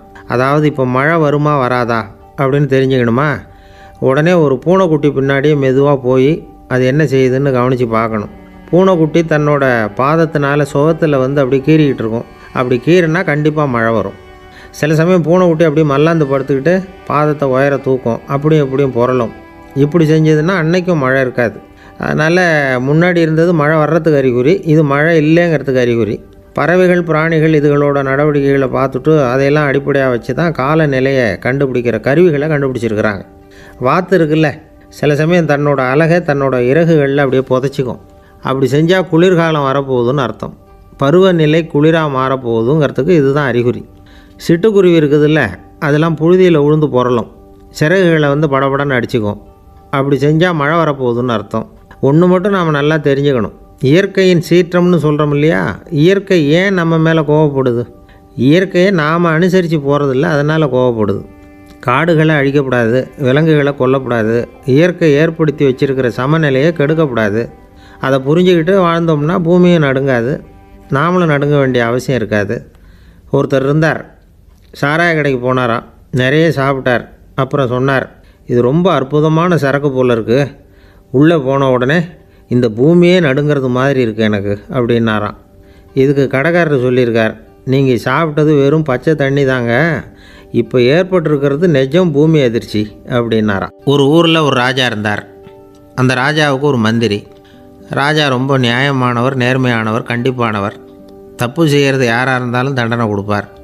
வேண்டியவங்களுக்கு ஒரு நியாயம், வேண்டாதவங்களுக்கு ஒரு நியாயங்கிறதெல்லாம் அவர்கிட்ட கிடையாது. ஒரு சமயம் அரசவையில் அந்த அமைச்சரே வந்து விதிமுறைகளுக்கு புறம்பாக ஏதோ நடந்துக்கிட்டு இருக்கார். மன்னருக்கு கோபம் வந்துட்டுது. உடனே அந்த அமைச்சரை கிட்டத்தில் கூப்பிட்டு அவர் கன்னத்தில் ஓங்கி ஒரு அறை கொடுத்துட்டாராம். உடனே அந்த அமைச்சர் என்ன பண்ணார் தெரியுமா, நேராக போனார், அங்கே நின்றுக்கிட்டு இருந்த இன்னொருத்தர் கன்னத்தில் ஓங்கி அரைஞ்சார். அறை வாங்கினவர் திகைச்சு போயிட்டார். இவர் ஏன் நம்மளை வந்து அரைகிறார் அப்படின்னு யோசனை பண்ணார். மன்னரும் திகைச்சு போயிட்டார். நாம் இவர் அரைஞ்சா அதுக்காக இவர் போய் இன்னொருத்தரை அரையணுமா அப்படின்னு யோசனை பண்ணார். இவருக்கு என்ன பைத்தியமானு கூட நினைக்க ஆரம்பிச்சிட்டார். ஆனால் என்ன ஆச்சுன்னா, அப்புறம் அமைச்சர் அவர் கவனிச்சிக்கிட்டு இருந்தாரா, அவர் இன்னொருத்தரை அரைஞ்சார் இல்லையா, அந்த அறை வாங்கின ஆசாமியை பார்த்து கத்திக்கிட்டு இருந்தார். யார்? அமைச்சர். ஏன்பா என்கிட்ட அறையை வாங்கிக்கிட்டு இப்படி விவரம் இல்லாமல் நின்றுக்கிட்டு இருக்கிறியே, நான் உனக்கு கொடுத்ததை நீ வேறு யாருக்கிட்டையாவது கொடுத்துரு அப்படின்னார். உடனே அந்த ஆள் பார்த்தான், தனக்கு அடுத்தபடியாக நின்றுக்கிட்டு இருந்தவனை ஓங்கி ஒரு அறை அரைஞ்சான். அவன் கன்னத்தை தடவிட்டே யோசனை பண்ணான். இது ஏதோ புரிஞ்சுக்கிட்ட மாதிரி அடுத்தாப்பில் நின்றுக்கிட்டு இருந்தவனை அரைஞ்சான். இப்படி இந்த அறை வந்து மாறி மாறி போய்கிட்டே இருக்குது. ஊர் பூரா பிரயாணம் பண்ண ஆரம்பிச்சுட்டுது. அன்றைக்கி ராத்திரி அந்த ராஜா படுக்கிறதுக்காக போனார். அந்த நேரம் பார்த்து அவர் கன்னத்தில் பலார்னு ஒரு அறை விழுந்தது. நம்மளே அரையிறது யார் அப்படின்னு அதிர்ச்சியோட மன்னர் திரும்பி பார்க்குறாரு. அரைஞ்சது அவரோட மனைவி. என்னாச்சு உனக்குன்னு கத்துனார் ராஜா. உங்களுக்கு தெரியாதா, ஊர் பூரா ஒருத்தர் மாற்றி ஒருத்தர் மூலமாக இந்த அறை வந்து பிரயாணம் பண்ணிட்டு வருது அப்படின்னாங்க அந்த அம்மா. அப்படின்னா ஆரம்பித்த இடத்துக்கே வந்துட்டுதா அப்படின்னாராம் மன்னர். என்ன சொல்கிறீங்கன்னு கேட்டிருக்காங்க. இவர் விவரத்தை சொன்னாராம். அப்படின்னா நீங்கள் ஆரம்பித்து வச்ச இந்த விளையாட்டை நான் முடிச்சு வச்சுட்டேன் அப்படின்னாங்களாம் அந்த அம்மா. மறுநாள் காலை மறுபடியும் அரசவை கூடிச்சு அந்த அமைச்சர் மன்னரை பார்த்து கேட்டார், என்ன மகாராஜா, என்கிட்ட கொடுத்ததை திருப்பி வாங்கிட்டீங்களா அப்படின்னாராம். இப்படி நடக்கும்னு நான் எதிர்பார்க்கவே இல்லைன்னார் மன்னர். ஆனால் நான் எதிர்பார்த்தேன், அது எங்கே போயிட போகுது, ஊர் பூரா சுற்றி கடைசியில் உங்ககிட்ட தான் வந்து சேரும் அப்படிங்கிறது எனக்கு தெரியும் அப்படின்னாராம் அமைச்சர். இந்த கதை வந்து வேடிக்கையாக இருந்தால் கூட இதில் உள்ள கருத்து முக்கியமானது. இந்த உலகத்தில் பல கருத்துக்கள் இப்படி தான் மாறி மாறி சுற்றி வந்துக்கிட்டே இருக்குது. நம்மால் ஒருத்தன் தன்னுடைய நண்பன் ஒருத்தனை கடத்தெருவில் பார்த்தான். உடனே ஓடி போய் பலார்னு ஒரு அறை கொடுத்தானா. அவன் கன்னத்தை தடவிட்டு ஏன்டா என்னை அரைஞ்சேன்னு கேட்டிருக்கான். நீ ஏன்டா என்னை முட்டாள்னு என் மனைவிட்ட போய் சொன்னேன் அப்படின்ட்டுருக்கான் அவன். உன்னை ஒரு முட்டாள்னு சொன்னதுக்காகவா நீ என்னை அரைஞ்சே அப்படின்னு கேட்டிருக்கான் இவன். டேய், நான் அதுக்காக அறையலப்பா, அது ஒரு பெரிய ரகசியம், நான் முட்டாளுங்கிறது. அந்த ரகசியத்தை நீ வந்து ஏன் எங்கள் வீட்டில் போய் சொன்னேன், அதுக்காக தான் அரைஞ்சேன் அப்படின்னு நான் அவன். பக்தின்னு சொல்கிறோம் இல்லையா, அது வந்து 3 வகைப்படும் அப்படிங்கிறார் ஒரு பெரியவர். அது என்ன 3 வகைன்னா, தெய்வ பக்தி, அடியார்கள் பக்தி, குரு பக்தி. அடியார் பக்தியை விட தெய்வ பக்தியை விட குரு பக்தி தான் ரொம்பவும் சிறந்ததுங்கிறார் அவர். தெய்வத்துக்கிட்ட செஞ்ச பாவம் குருநாதர்கிட்ட தீர்ந்துருமா, குருநாதர்கிட்ட செஞ்ச பாவம் தெய்வத்துக்கிட்ட போனாலும் தீராதான். இப்படி பெரியவங்கள்லாம் சொல்லி வச்சுருக்கிறாங்க.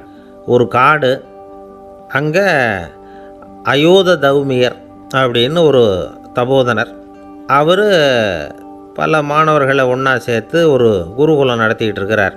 பல தரப்பட்டவங்க பல திறப்பட்டவங்க மாணவர்கள் அதில் சேர்ந்து படிச்சுக்கிட்டு இருக்கிறாங்க. பாஞ்சால ராஜகுமாரன் ஒருத்தனும் அந்த குருகுலத்தில் சேர்ந்து படிச்சுக்கிட்டு இருக்கிறான். அவன் பேர் ஆருணி. பெரிய இடத்து புள்ள, இருந்தாலும் படுப்பில் ரொம்ப கெட்டிக்காரனாக இருந்தான். அவன் தான் அங்கே முதல் மாணவன். ஒரு நாள் குருநாதர் அந்த அரசகுமாரனை கூப்பிட்டார். நம்ம குருகுலத்துக்கு சொந்தமான வயலில் தண்ணீர் பெருகி வெள்ளம் வந்து பயிரை வந்து அழிக்குதான், அதனால் நீ போய் மடையை அடைச்சிட்டு வந்துடும் அப்படின்னார். அந்த அரசகுமாரன் உடனே புறப்பட்டான். குருநாதர் சொல்லிட்டார்ல, உடனே புறப்பட்டான். நான் பெரிய இடத்து பிள்ளையாச்சே, ராஜகுமாரனாச்சே, ரொம்ப செல்வாக்கூட வளர்ந்தவனாச்சே, நான் போய் வயலில் இறங்கி வேலை செய்கிறதா அப்படின்னுலாம் அவன் நினைக்கல. குருநாதர் கட்டளையை நிறைவேற்ற வேண்டியது நம்ம கடமை அப்படின்னு நினச்சான். உடனே ஒரு மண்வெட்டியை தூக்கி தோளில் வச்சுக்கிட்டு புறப்பட்டு போயிட்டான். வயலுக்கு போனான். பார்த்தான், தண்ணி கரையை உடச்சிக்கிட்டு வயலுக்குள்ளே ஏகமாக பாஞ்சிக்கிட்டு இருக்குது. இவன் மண்வெட்டியால் களிமண்ணை புல்லோடு சேர்த்து புல் பற்ற மாதிரி வெட்டி வெட்டி போட்டான். இருந்தாலும் மடையை அடைக்க முடியல. தண்ணி அதை மீறி வந்துக்கிட்டே இருக்குது. தண்ணி வேகமாக வயலுக்குள்ளே போய்கிட்டே இருக்குது. போடுற பத்தையெல்லாம் கரைஞ்சி கரைஞ்சி போயிட்டுருக்கு. இருந்தாலும் இவன் தன்னுடைய முயற்சியை கைவிடலை. வெட்டி வெட்டி போட்டுக்கிட்டே இருக்கிறான். காலையில் அங்கே போனவன் சாயந்தரம் வரைக்கும் இப்படி செஞ்சுக்கிட்டு இருக்கிறான். உடம்பும் மனசும் ரொம்பவும் சோர்ந்து போச்சு. இருந்தாலும் குருநாதர் இட்ட கட்டளையை நிறைவேற்றாமல் இருக்கிறோமேங்கிற ஒரு குறை அவனுக்கு இருக்குது. குரு கட்டளையை நிறைவேற்றாத நான் இன்னமும் இருக்கணுமா அப்படின்னு யோசனை பண்ண ஆரம்பிச்சிட்டான். என்ன செய்யலாம்னு பார்த்தான். நம்ம குருநாதர் இட்ட பணிக்காக இந்த உடம்பையே தியாகம் பண்ணலாம் அப்படின்னு முடிவு பண்ணான். தண்ணி பாயுதில் அதுக்கு குறுக்க விழுந்து அப்படியே மடையை அடைச்சிக்கிட்டு அப்படியே படுத்துட்டான். இது மற்றவங்களுக்கு தெரியாது. அன்னைக்கு ராத்திரி ஒரு விளக்கு முன்னாடி உட்காந்து குருநாதர் பிள்ளைங்களுக்கு பாடம் சொல்லி கொடுத்துக்கிட்டு இருக்கிறார். முதல் வரிசையில் இருக்கக்கூடிய ராஜகுமாரனை காணலை. நம்ம ஆருணி எங்கே போனா அப்படின்னு சொல்லி மற்ற மாணவர்களை விசாரித்தார். இப்போ அவங்க சொன்னாங்க, சுவாமி அவன் காலையில் வயலுக்கு மடையை அடைக்கிறதுக்காக போனான், நீங்கள் தான் போக சொன்னீங்க, இன்னும் திரும்பி வரல அப்படின்னு அவர் பையன். குருநாதர் உடனே ஒரு தீவெட்டி எடுத்துக்கிட்டு மாணவர்களை அழைச்சிக்கிட்டு வயலுக்கு போனார். அங்கே போய் பார்த்தா ஆளை காணும். ஆருணி ஆருணின்னு சொல்லி சத்தம் போட்டு கூப்பிட்டு பார்க்குறார். நான் இங்கே இருக்கேன் குருநாதா அப்படின்னு காலுக்கு அடியிலேருந்து ஒரு சத்தம் வருது. குனிஞ்சு பார்த்தா அவன் மடையில் படுத்துருக்குறான். என்னப்பா இதுன்னார். காலையிலேருந்து இந்த மடையை அடைச்சி பார்த்தேன் சுவாமி, முடியல, அதனால் இப்படி குறுக்க படுத்துட்டேன். என்னை தாண்டறதுக்கு பயந்து போய் தண்ணியே தேங்கி நின்றுட்டுது அப்படின்னா. அவனுடைய குரு பக்தியையும் அவனை தாண்டறதுக்கு அஞ்சு நிற்கிற தண்ணி தேக்கத்தையும் பார்த்துட்டு எல்லாரும் ரொம்ப ஆச்சரியப்பட்டு போயிட்டாங்களாம்.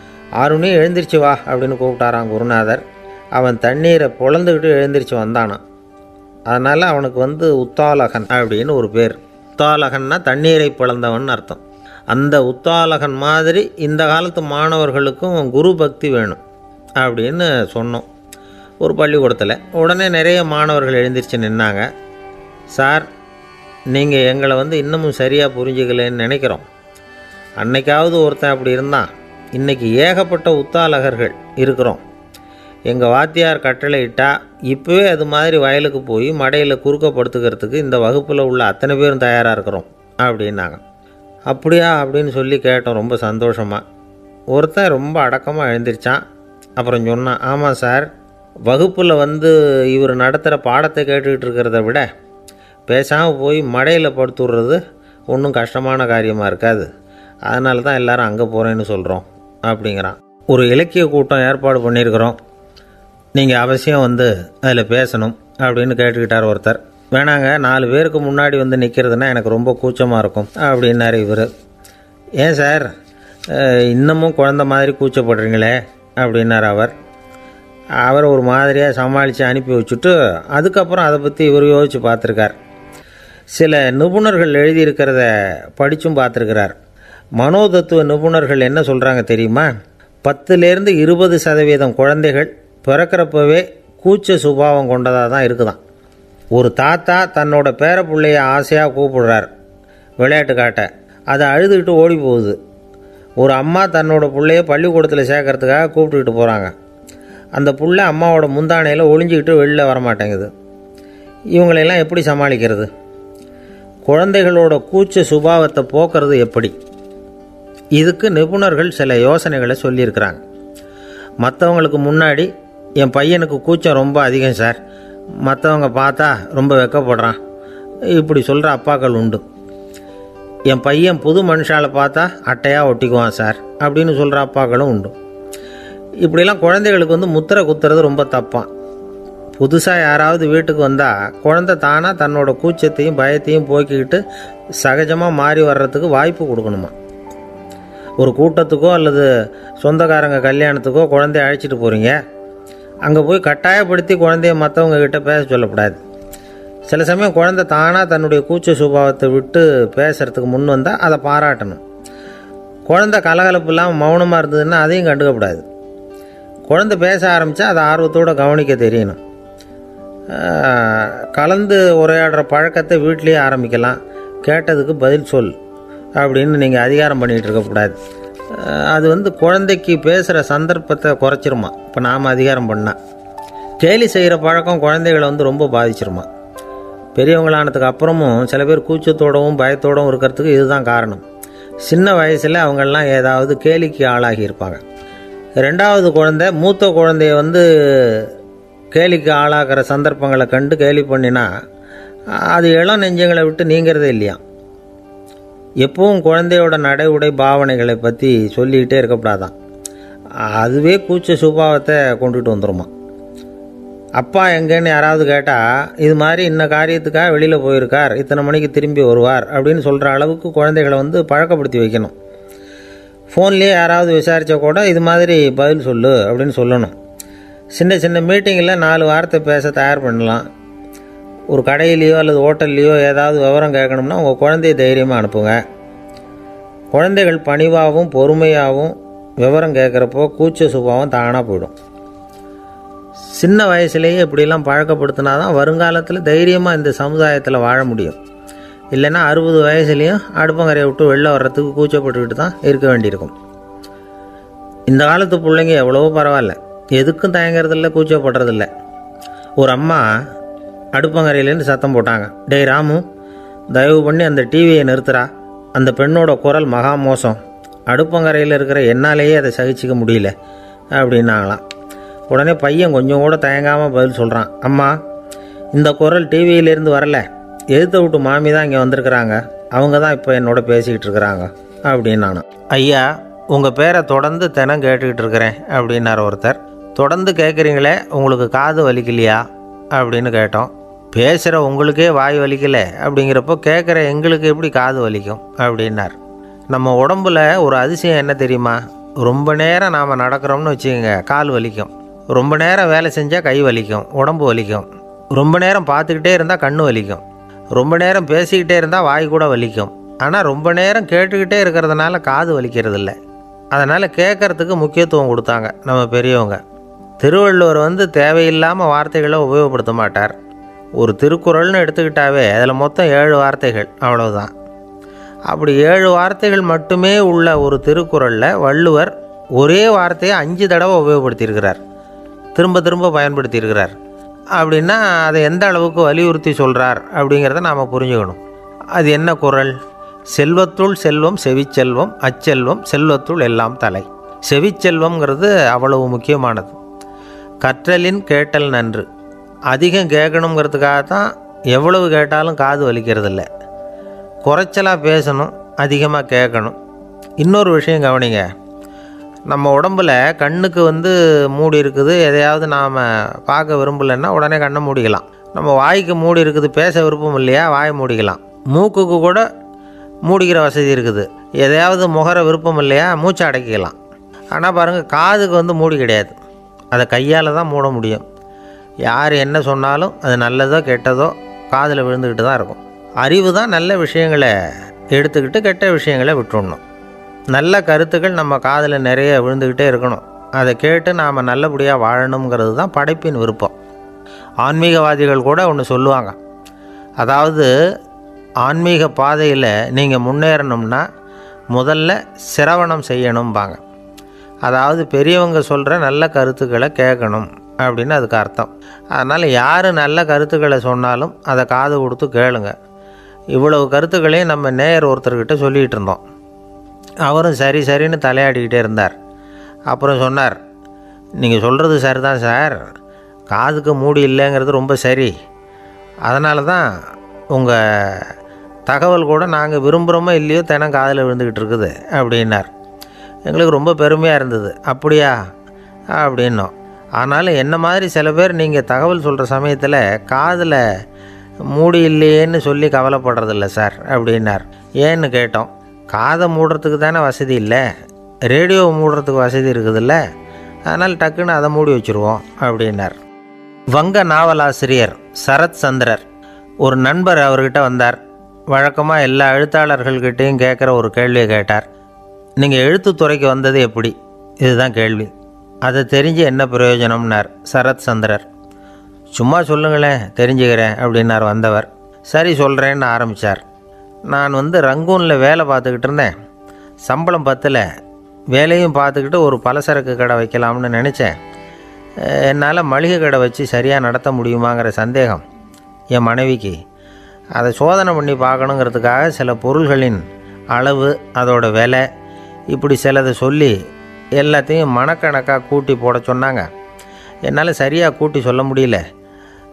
உங்களால் மளிகை கடை நடத்த முடியாதுன்னு சொல்லிவிட்டாங்க. உடனே என்ன பண்ணுறது, வேறு வழி இல்லை, கதை எழுத ஆரம்பிச்சிட்டேன் அப்படின்னார். கேட்டவருக்கு சிரிப்பு வந்துட்டு தான். சரத் சந்திரர் ஒரு பக்கம் சீரியஸான நாவல்கள், சிறுகதைகள் எழுதியிருந்தாலும் அவருடைய இன்னொரு பக்கம் வேறு விதம். நண்பர்கள்கிட்ட பேசும்பொழுதும் சரி, அவர்களுக்கு கடிதங்கள் எழுதும்போதும் சரி, கேலியும் கிண்டலும் நகைச்சுவை உணர்வும் அதிகமாக இருக்கும். காந்திஜி ஒரு சமயம் கல்கத்தாவுக்கு வந்திருந்தார். தேசபக்தர்கள் பல பேர் அவர்கிட்ட பேசிக்கிட்டு இருந்தாங்க. அப்போது சரத் சந்திரரும் அங்கே இருந்தார். கிரண் சங்கர் ராய் அப்படிங்கிறவரும் அங்கே இருந்தார். அவர் சொன்னாராம், காந்திஜியோட பழகிய முதல் வங்காளி நான் தான். போயர் யுத்த காலத்தில் இவர் லண்டனுக்கு வந்திருந்தப்போ என்கிட்ட தான் வங்காள மொழி கற்றுக்கிட்டார் அப்படின்னாராம். உடனே சரத் சந்திரர் காந்திஜியை பார்த்து, இவர் உங்களுக்கு வங்காள மொழி கற்றுக் கொடுத்தது உண்மைதானா அப்படின்னாராம். ஆமான்னாராம் காந்தி. அதனால தான் உங்களால் வங்காள மொழி கற்றுக்க முடியல அப்படின்னாராம். எல்லாரும் சிரித்தாங்களாம். சரத் சந்திரர் சாம்தாபேர் அப்படிங்கிற கிராமத்தில் தங்கியிருந்தார் ஒரு இலக்கிய நிகழ்ச்சியில் கலந்துக்கிறதுக்காக. அதுக்காக ஒரு கல்கத்தாவுக்கு போக வேண்டிய சூழ்நிலை. அதுக்காக புறப்பட்டார். அந்த சமயத்தில் பின்னாடி இருந்து யாரோ அவரை கூப்பிட்டாங்க. இப்படி கூப்பிட்டவரை பார்த்து இன்னொருத்தர் யாரோ அதட்டி இருக்கிறாங்க. போகிறவரை ஏன் இப்படி கூப்பிடுறீங்க அப்படின்னு. ஏன் கூப்பிட்டா என்னன்னு கேட்டிருக்கார் சரத் சந்திரர். புறப்படுறவங்கள பின்னாடி இருந்து கூப்பிடுறது அபசகுனம், போகிற இடத்துல ஏதாவது ஆபத்து வரலாம் அப்படின்னு அதுக்கு விளக்கம் கொடுத்துருக்கிறார் அவர். உடனே சரத் சந்திரர் சொன்னாராம், இதோ இவங்க என்னை இலக்கிய கூட்டத்துக்கு அழைச்சிட்டு போகிறாங்களே, இதை விட வேறு என்ன ஆபத்து வந்துட போகுது அப்படின்னாராம். இப்படி சரத் சந்திரருக்கு இயல்பாகவே நகைச்சுவை உணர்வு உண்டு. அவருடைய நண்பர் ஒருத்தர் வீட்டுக்கு கூப்பிட்டுருந்தார். அங்கே ஒரு கச்சேரிக்கு ஏற்பாடு பண்ணியிருந்தாங்க. சரத் சந்திரருக்கு இயல்பாகவே கச்சேரியில் நீண்ட ஆலோசனையெல்லாம் கேட்குறதுக்கு பொறுமை இருக்காது. அதனால் மெதுவாக பாட போகிறவர் எப்படி அப்படின்னு கேட்டிருக்கார். அவருக்கு ரொம்ப நல்லா பாட தெரியும் அப்படின்னு சொல்லியிருக்கிறாங்க. அதுக்கு சரத் சந்திரர், பாட தெரியுங்கிறது சரி, பாட்டை நிறுத்த தெரியுமா, அதை சொல்லுங்கள் முதல்ல அப்படின்னாராம். கங்கை கரை தோட்டம் பக்கத்தில் ஒரு ஆசிரமம், அங்கே ஒரு பெரியவர் தங்கியிருக்கிறார். அவர் தான் ராமகிருஷ்ண பரமஹம்சர். அந்த ஆசிரமம் இருந்த இடம் கரக்பூர். வங்காளத்தில் பொதுவாக எல்லோரும் மீன் சாப்பிட்றது உண்டு. கங்கையில் குளிச்சுட்டு கையில் ஒரு மீனோடு வர்றது வழக்கம். இவர் இருக்கிற இடத்துக்கு கங்கையில் படகு வழியாக வரணும். அப்படி தான் எல்லோரும் வருவாங்க. வர்றவங்கள ஒன்று கூட்டி ஆன்மீக விஷயங்களை பற்றி பேசிக்கிட்டு இருப்பார். ஒவ்வொரு நாள் ஒவ்வொருத்தர் நகரத்துக்கு போகணும். வரும்பொழுது மீன் கொண்டுக்கிட்டு வரணும். அதுக்கு ஒரு அட்டவணையே உண்டு ஆசிரமத்தில். அது பிரகாரம் ஒரு நாள் சுவாமி யோகானந்தர் படகில் போனார். படகை செலுத்தினவங்க ராமகிருஷ்ணரையும் சுவாமி யோகானந்தரையும் மற்றவங்களையும் பித்தர்கள் அப்படின்னு சொல்லி ஏளனமாக பேசினாங்க. அவங்க என்ன பைத்தியம் பிடிச்சவங்க அப்படிங்கிறது மாதிரி. சுவாமி யோகானந்தருக்கு ரொம்ப மென்மையான இதயம். இவங்க இப்படி கண்ணாபின்னான்னு பேசுகிறத பார்த்தா மீனை வாங்கிட்டு திரும்புகிறப்போ என்ன நடக்குமோ அப்படிங்கிற பயம் வேறு வந்துட்டுது அவருக்கு. அவ்வளவு மென்மையானவர். இதை தெரிஞ்சுக்கிட்ட ராமகிருஷ்ணர், யோகானந்தா இங்கே வா அப்படின்னு கூப்பிட்டார். இவர் கண்ணீரை தொடச்சிக்கிட்டே கிட்ட போனார். சொன்னார், ஐயா, படகு ஓட்டுறவங்க உங்களை பற்றி மோசமாக பேசுகிறாங்க. என்ன திட்டினா பரவாயில்ல, ஆனால் உங்களை அவங்க திட்டுறாங்க, அதை என்னால் தாங்கிக்க முடியல அப்படின்னார். இதை கேட்டதும் ராமகிருஷ்ணருக்கு கோபம் வந்துட்டு தான். என்னது, உன்னுடைய குருவை பற்றி அவங்க மோசமாக பேசும்பொழுது நீ சும்மா இருந்தியா, வெளியில் போ அப்படின்னு விட்டார். குரு நிந்தனை செய்கிறப்போ அதை கேட்டுக்கிட்டு சும்மா இருக்கலாமா?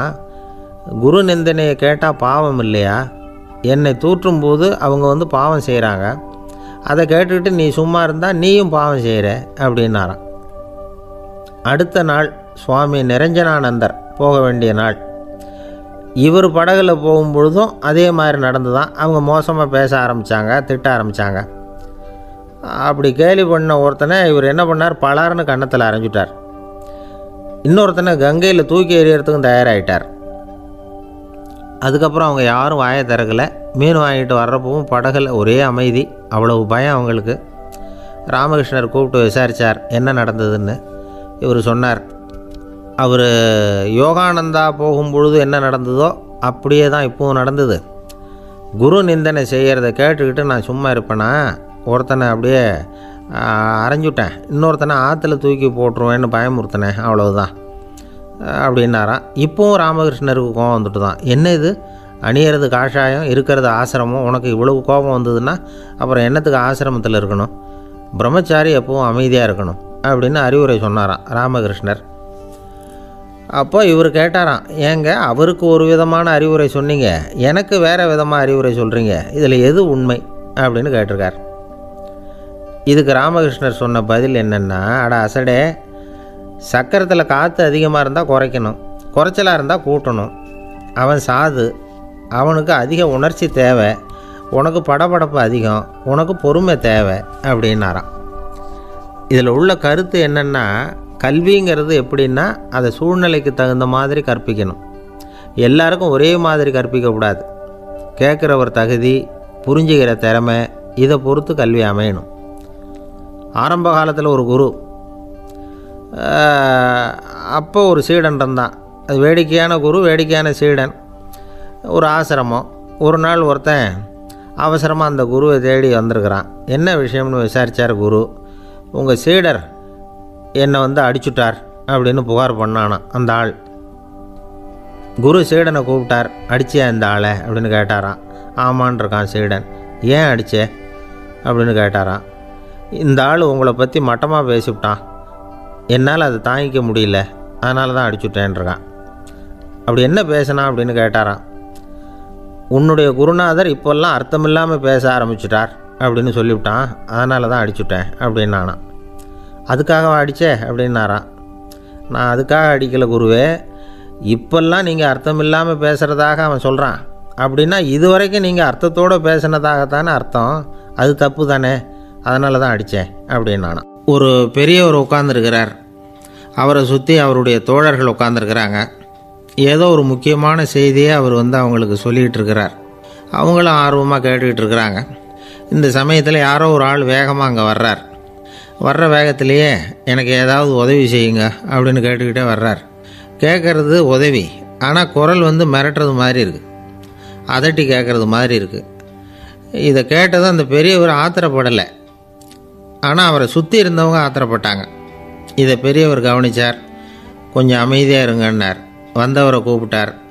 அவருக்கு சில பொருள்களை கொடுத்தார். என்னங்க இப்போ உங்களுக்கு மகிழ்ச்சி தானே அப்படின்னார். ஆ அப்படின்னு அலட்சியமாக அவர் சொல்கிறார். நான் உங்களை நல்ல முறையில் நடத்தினேன்னா அப்படின்னு கேட்குறாரு அவர் மறுபடியும். அதெல்லாம் ஒன்றும் இல்லை அப்படின்னு சொல்லி அவர் சொல்லிகிட்டு இருக்கிறாரு. குரலில் கடுமை குறையில. சுற்றி இருந்தவங்களால் இதை பொறுத்துக்க முடியல. கோபத்தோடு அவரை நோக்கி நெருங்க ஆரம்பித்தாங்க. பெரியவர் அவங்களையெல்லாம் தடுத்து நிறுத்தினார். வந்தவரை வாங்க என்னோட அப்படின்னு சொல்லி அழைச்சிட்டு போனார். வீட்டுக்கு போனார். அங்கே போனதும் இன்னும் சில பொருள்களை எடுத்து அவர்கிட்ட கொடுத்தார். இப்போ திருப்தி தானே, நான் உங்ககிட்ட நல்ல முறையில் நடந்துக்கிட்டேனா அப்படின்னார். அவர் முகம் இப்போ தான் கொஞ்சம் மலர்ந்தது. ரொம்ப நன்றி, இறைவன் உங்கள் குடும்பத்துக்கு எல்லா நன்மைகளையும் செய்வான் அப்படின்னு சொன்னார். இதே வார்த்தைகளை என்னுடைய தோழர்கள்கிட்டே சொல்லிட்டீங்கன்னா அவங்க கோபம் தணிஞ்சிரும், வர முடியுமான்னார். கண்டிப்பாக வர்றேன் அப்படின்னாரு. மறுநாள் காலையில் அந்த இடத்துக்கு வந்தார். அதே மாதிரி சொல்லிவிட்டு அவர் போயிட்டார். தோழர்கள்லாம் ரொம்ப வியப்போடு பெரியவரை பார்த்தாங்க. அந்த பெரியவர் தான் நபிகள் நாயகம். அவர் சொன்னார், ஒருத்தன் ரொம்ப ஆசையாக ஒரு ஒட்டகத்தை வளர்த்துக்கிட்டு வந்தான். ஒரு நாள் அந்த ஒட்டகம் கயத்தை அறுத்துக்கிட்டு ஓடி போயிட்டுது. அக்கம் பக்கத்தில் இருக்கிறவங்கெல்லாம் அந்த ஒட்டகத்தை பிடிக்கிறதுக்கு முயற்சி பண்ணாங்க. அதை துரத்திக்கிட்டு ஓடினாங்க. ஒட்டகம் தாறுமாறாக ஓட ஆரம்பிச்சிது. இந்த சமயத்தில் ஒட்டகத்தை வளர்த்தவன் அங்கே ஓடி வந்தான். நீங்கள் அதை ஒன்றும் செய்ய வேணாம், விட்டுருங்க, அதோட சுபாவம் எனக்கு நல்லா தெரியும், அதை சுலபமாக என்னோடய வழிக்கு கொண்டுட்டு வந்துட முடியும், நான் பார்த்துக்கிறேன், விட்டுருங்கோ அப்படின்னா. எல்லோரும் விலைக்கு போயிட்டாங்க. இவன் என்ன செஞ்சான் தெரியுமா? கொஞ்சம் புல்லை கையில் எடுத்துக்கிட்டு அந்த ஒட்டகத்தை நெருங்கினான். அவ்வளவுதான். அது ஓடி இவன் காலடியில் உட்காந்துக்கிட்டது. செல்லமாக அதை அப்படியே தடவி கொடுத்தான், முதுகில் ஏறி உட்காந்துக்கிட்டான். அது பாட்டுக்கு சாதுவாக நடந்து போகுது. இந்த கதையை நபிகள் நாயகம் தம்முடைய தோழர்களுக்கு சொல்கிறார். ஒட்டகத்தை மட்டும் இல்லை, சில மனிதர்களையும் கூட சில விதத்தில் அணுகி தான் அவர்களை சீர்திருத்த வேண்டியிருக்குது அப்படிங்கிறத அவங்களுக்கு உணர்த்தினார். இது ஒரு அழகான உளவியல் அணுகுமுறை. சில குடும்ப தலைவர்கள் கூட இந்த ஒட்டகம் மாதிரி நடந்துக்கிறது உண்டு, அப்புறம் அடங்கி போகிறதும் உண்டு. ஒரு குடும்ப தலைவர் காலையில் எழுந்திரிச்சதுலேருந்து சத்தம் போட்டு கத்திக்கிட்டு இருப்பார்.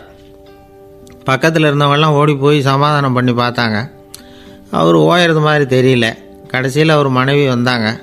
நீங்கள் எல்லாம் விலகி போயிடுங்க, அவர் சுபாவம் எனக்கு தெரியும், நான் பார்த்துக்கிறேன் அப்படின்னாங்க. சரின்னு எல்லோரும் போயிட்டாங்க. சாயந்தரமாக பார்க்குறாங்க, அவர் சத்தம் இல்லாமல் ஒரு மூலையில் உட்காந்துருக்கிறார், ரொம்ப சாதுவா. ஆச்சரியமாக இருந்தது. என்னம்மா பண்ணீங்கன்னு கேட்டாங்க. அது ஒன்றும் இல்லைங்க, ஒரு வேளை சாப்பாட்டை நிறுத்தினேன், பட்னி போட்டேன், அவ்வளவுதான் அப்படின்னாங்க அந்த அம்மா. ஒரு ராஜா ஊரெல்லாம் சுற்றி பார்த்துட்டு வரலாம்னு ஒரு நாள் புறப்பட்டு போனார். ஒரு இடத்துல தறி நெசவு வேலை ரொம்ப மும்முரமாக நடந்துக்கிட்டு இருந்தது. ஒரு பெரியவர் தறியால் நெசவு வேலை செஞ்சுக்கிட்டு இருந்தார். பக்கத்தில் ஒரு அழகான பொண்ணு உட்காந்து நூலை சுற்றிக்கிட்டு இருக்குது. ராஜா அந்த பெரியவரை பார்த்து யார் இந்த பொண்ணுன்னு விசாரித்தார். ராஜா அப்படி கேட்டதும் அவருக்கு ரொம்ப பெருமையாக போயிட்டுது. ஏன்னா உட்காந்துருந்தது அவரோட மகள். அரசே, இது என்னுடைய மகள், இவ வேகமாக நூல் திரிக்கக்கூடியவள், வைக்கோலை எடுத்து இவ திரிச்சா கூட அது எல்லாம் பவுனிழையாக வெளியில் வரும் அப்படின்னு ஒரு ராசி இவளுக்கு அப்படின்னு ரொம்ப பெருமையாக ராஜா கிட்ட சொன்னார். ராஜா இதை கேட்டதும் அசந்துட்டார். அப்படியா, இவ்வளவு அழகும் சாமர்த்தியமும் உள்ள இந்த பொண்ணு என்னோட வரட்டுமே, இவளை என் மருமகளாக ஆக்கிக்கிறேன் அப்படின்னார் ராஜா. அந்த பெரியவருக்கு ஒன்றும் புரியல. ஏதோ கொஞ்சம் பெருமையாக சொல்ல போவோ அது இப்படி ஆகிட்டுதே அப்படின்னு கவலைப்பட்டார். இருந்தாலும் ராஜா பேச்ச தட்ட முடியுமா, மகளை அனுப்பி வச்சுட்டார். ராஜா அந்த பொண்ணை அரண்மனைக்கு அழைச்சிட்டு வந்தார். அங்கே ஒரு அறையில் வச்சு பூட்டி விட்டார். அந்த ரூமு நிறைய வைக்கோலை கொண்டாந்து போட்டு அடைச்சாங்க. 3 ராட்டைகள் வேறு வச்சுருந்தாங்க. நாளைக்கு பொழுது விடியறதுக்குள்ளே நீ இந்த வைக்கோலையெல்லாம் தங்க இழைகளாக மாற்றி காட்டணும். நாளைக்கு காலம்புறம் நான் இந்த அறை கதவை திறப்பேன்.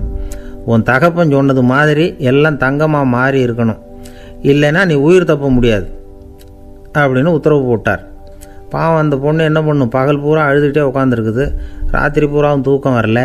மறுநாள் அதிகாலை நேரத்தில் யாரோ கதவை தட்டுற சத்தம் கேட்டுது. பயந்துக்கிட்டே கதவை திறக்கிறா. திறந்து பார்த்தா வெளியில் 3 அவலட்சணமான பெண்கள். ஒருத்திக்கு கால் அகலமாக முறை மாதிரி இருக்குது, இன்னொருத்திக்கு கட்டை விரல் கரண்டி மாதிரி பெருசாக இருக்குது, 3ஆவது பொண்ணுக்கு உதடு தடித்து ரப்பர் மாதிரி தொங்கிக்கிட்டு இருக்கு. யார் நீங்கள், உங்களுக்கு என்ன வேணும் அப்படின்னு கேட்குது இந்த பொண்ணு. நாங்கள் உங்களுக்கு உதவி செய்கிறதுக்கு தான் வந்திருக்கிறோம் அப்படின்னு சொல்லி உள்ளே வந்தாங்க. உட்காந்தாங்க. கொஞ்ச நேரத்துக்குள்ளே உள்ளே இருந்த வைக்கோலையெல்லாம் தங்க இழைகளாக மாற்றி கொடுத்துட்டு போயிட்டாங்க. காலையில் ராஜா வந்தார், பார்த்தார். ஆகா பேஷனார். இன்னும் கொஞ்சம் வைக்கோலை கொண்டாந்து அந்த ரூமில் போட சொன்னார். இந்த வைக்கோலையும் இன்றைக்கி தங்கமாக மாற்றிவிடு, நாளைக்கு மறுநாள் உனக்கும் இளவரசனுக்கும் கல்யாணம்னு சொல்லிவிட்டார். இன்றைக்கி ராத்திரி அந்த 3 பொண்ணுங்களும் வந்தாங்க. வைக்கோலை பொண்ணு இழைகளாக மாற்றினாங்க, புறப்பட்டாங்க. இந்த பொண்ணு அவங்க காலில் விழுந்து வணங்கினா. என் உசுரை காப்பாற்றினீங்க, உங்களுக்கு நான் என்ன கைமாறு செய்ய போகிறேன் அப்படின்னா. பயப்படாத, நீ விரும்பினா எங்களுக்கு ஒரு உதவி செய்யலாம். உன்னுடைய கல்யாணத்துக்கு நாங்கள் 3 பேரும் வரோம். நீ எங்களை வரவேற்று ராஜாக்கிட்டேயும் இளவரசர்கிட்டையும் நாங்கள் உன்னோட பெரியப்பா பொண்ணுங்கன்னு சொல்லி அறிமுகப்படுத்தி வை, நாங்கள் விருந்து சாப்பிட்டுட்டு போயிடுறோம் அப்படின்னாங்க. ரொம்பவும் சந்தோஷமாக சரின்னு ஒத்துக்கிட்டா. கல்யாண நாள் வந்தது. கல்யாணம் ரொம்ப கோலாகலமாக நடந்துக்கிட்டு இருக்கு. எல்லா தேசத்து ராஜா ராணிகளும் வந்துக்கிட்டு இருக்கிறாங்க. அந்த 3 அவலட்சணமான பொண்ணுங்களும் சேர்ந்தாங்க. யார் இவங்கன்னு கேட்டார் ராஜா. என் பெரியப்பா பொண்ணுங்க அப்படின்னா அந்த பொண்ணு. காலும் உதடும் கட்டை விரலும் ஏன் இப்படி உங்களுக்கு அவலட்சணம் ஆயிட்டுது அப்படின்னு கேட்டார். அதுக்கு அந்த பொண்ணுங்க பதில் சொன்னாங்க. என்ன செய்கிறது, ஓயாமல் வைக்கோலை நூற்று ஒருத்தியோட கட்டை விரல் அப்படி கரண்டி மாதிரி ஆயிட்டுது, நாக்கில் தொட்டு தொட்டு திரிச்சதுனால ஒருத்தியோட உதடு அப்படி ஆயிட்டுது, காலால் கட்டையை அழுத்தி அழுத்தி தறி போட்டதுனால இன்னொருத்தையோட கால் அப்படி ஆயிட்டுது. உங்கள் மருமகளாக வந்திருக்கிற இந்த பொண்ணு அந்த 3ஐயுமே செய்ய தெரிஞ்சவ தான். என்ன ஆக போதோ இன்னும் கொஞ்ச நாளில் அப்படின்னாங்க. அவ்வளவுதான். ராஜா பயந்துட்டார். அம்மா, இன்னையிலேருந்து நீ இளவரசனின் மனைவி, நீ எப்பவும் அழகாக இருக்கணும், அதனால் நீ இனிமேல் வைக்கோலை திரிக்கவே கூடாது அப்படின்னு உத்தரவு போட்டார். அவளை இக்கட்டான சூழ்நிலையிலேருந்து காப்பாற்றின அந்த 3 பொண்ணுங்களும் சந்தோஷமாக திரும்பி போயிட்டாங்களாம். சுவாமி சின்மயானந்தர் இந்த கதையை சொல்லியிருக்கிறார். தன்னலம் மறந்து சுயலாபத்தை தியாகம் செய்கிறது வைக்கோல்ல இருந்து தங்க இழையை நூக்கிறது மாதிரி அப்படிங்கிறார் அவர். அது இருக்கட்டும், இப்போ நம்ம கதைக்கு வருவோம். ஒரு ராஜா தன்னோட மகனுக்கு சுயவரம் நடத்தினார். எல்லா தேசத்திலிருந்தும் ராஜகுமாரர்கள் வந்திருந்தாங்க. ராஜகுமாரியை கல்யாணம் பண்ணிக்கலாம்ங்கிற ஆசையில் சுயம்பர மண்டபத்திலேருந்து எல்லா ராஜகுமாரர்களும் அலறி அடிச்சுக்கிட்டு வெளியில் ஓடி வந்துக்கிட்டு இருக்கிறாங்களாம். ஏன் அப்படி எல்லாரும் மிரண்டு போய் ஓடி வர்றாங்கன்னு கேட்டார் ஒருத்தர். அதுக்கு இன்னொருத்தர் விவரம் சொன்னார். ராஜகுமாரியை இன்றைக்கி தான் அவங்க நேரில் பார்த்தாங்களாம், அதுதான் அப்படி ஓடி வந்துக்கிட்டு இருக்கிறாங்க அப்படின்னார். ஒரு தடவை நாரதர் ஒரு தெரு வழியாக போய்கிட்டு இருந்தார். வழியில் ஒருத்தர் வேத சாஸ்திரம்லாம் படிச்சுக்கிட்டு உட்காந்துருந்தார். அவர் நாரதரை பார்த்து எங்கே போயிட்டுருக்குறீங்கன்னு கேட்டார். கடவுளை பார்த்துட்டு வரலாம்னு போயிட்டுருக்கிறேன் அப்படின்னார் நாரதர். அப்படின்னா அவர்கிட்ட எனக்கு எப்போ முக்தி கிடைக்கும்னு கேட்டுட்டு வாங்களேன் அப்படின்னார் இவர். சரி கேட்டு வரேன் அப்படின்னு சொல்லிவிட்டு நாரதர் நடந்தார். கொஞ்சம் தூரத்தில் ஒரு மரத்தடியில் ஒரு தொழிலாளி செருப்பு தைச்சிக்கிட்டு உட்காந்துருந்தார். அந்த ஆளும் அதே மாதிரி கேட்டுக்கிட்டார். எனக்கு எப்போ முக்தி கிடைக்கும்னு கடவுள்கிட்ட கேட்டுக்கிட்டு வாங்களேன்னார். அவர்கிட்டையும் சரின்னு சொல்லிவிட்டு நாரதர் நேராக வைகுண்டத்துக்கு வந்து சேர்ந்தார். கடவுளை பார்த்தார்.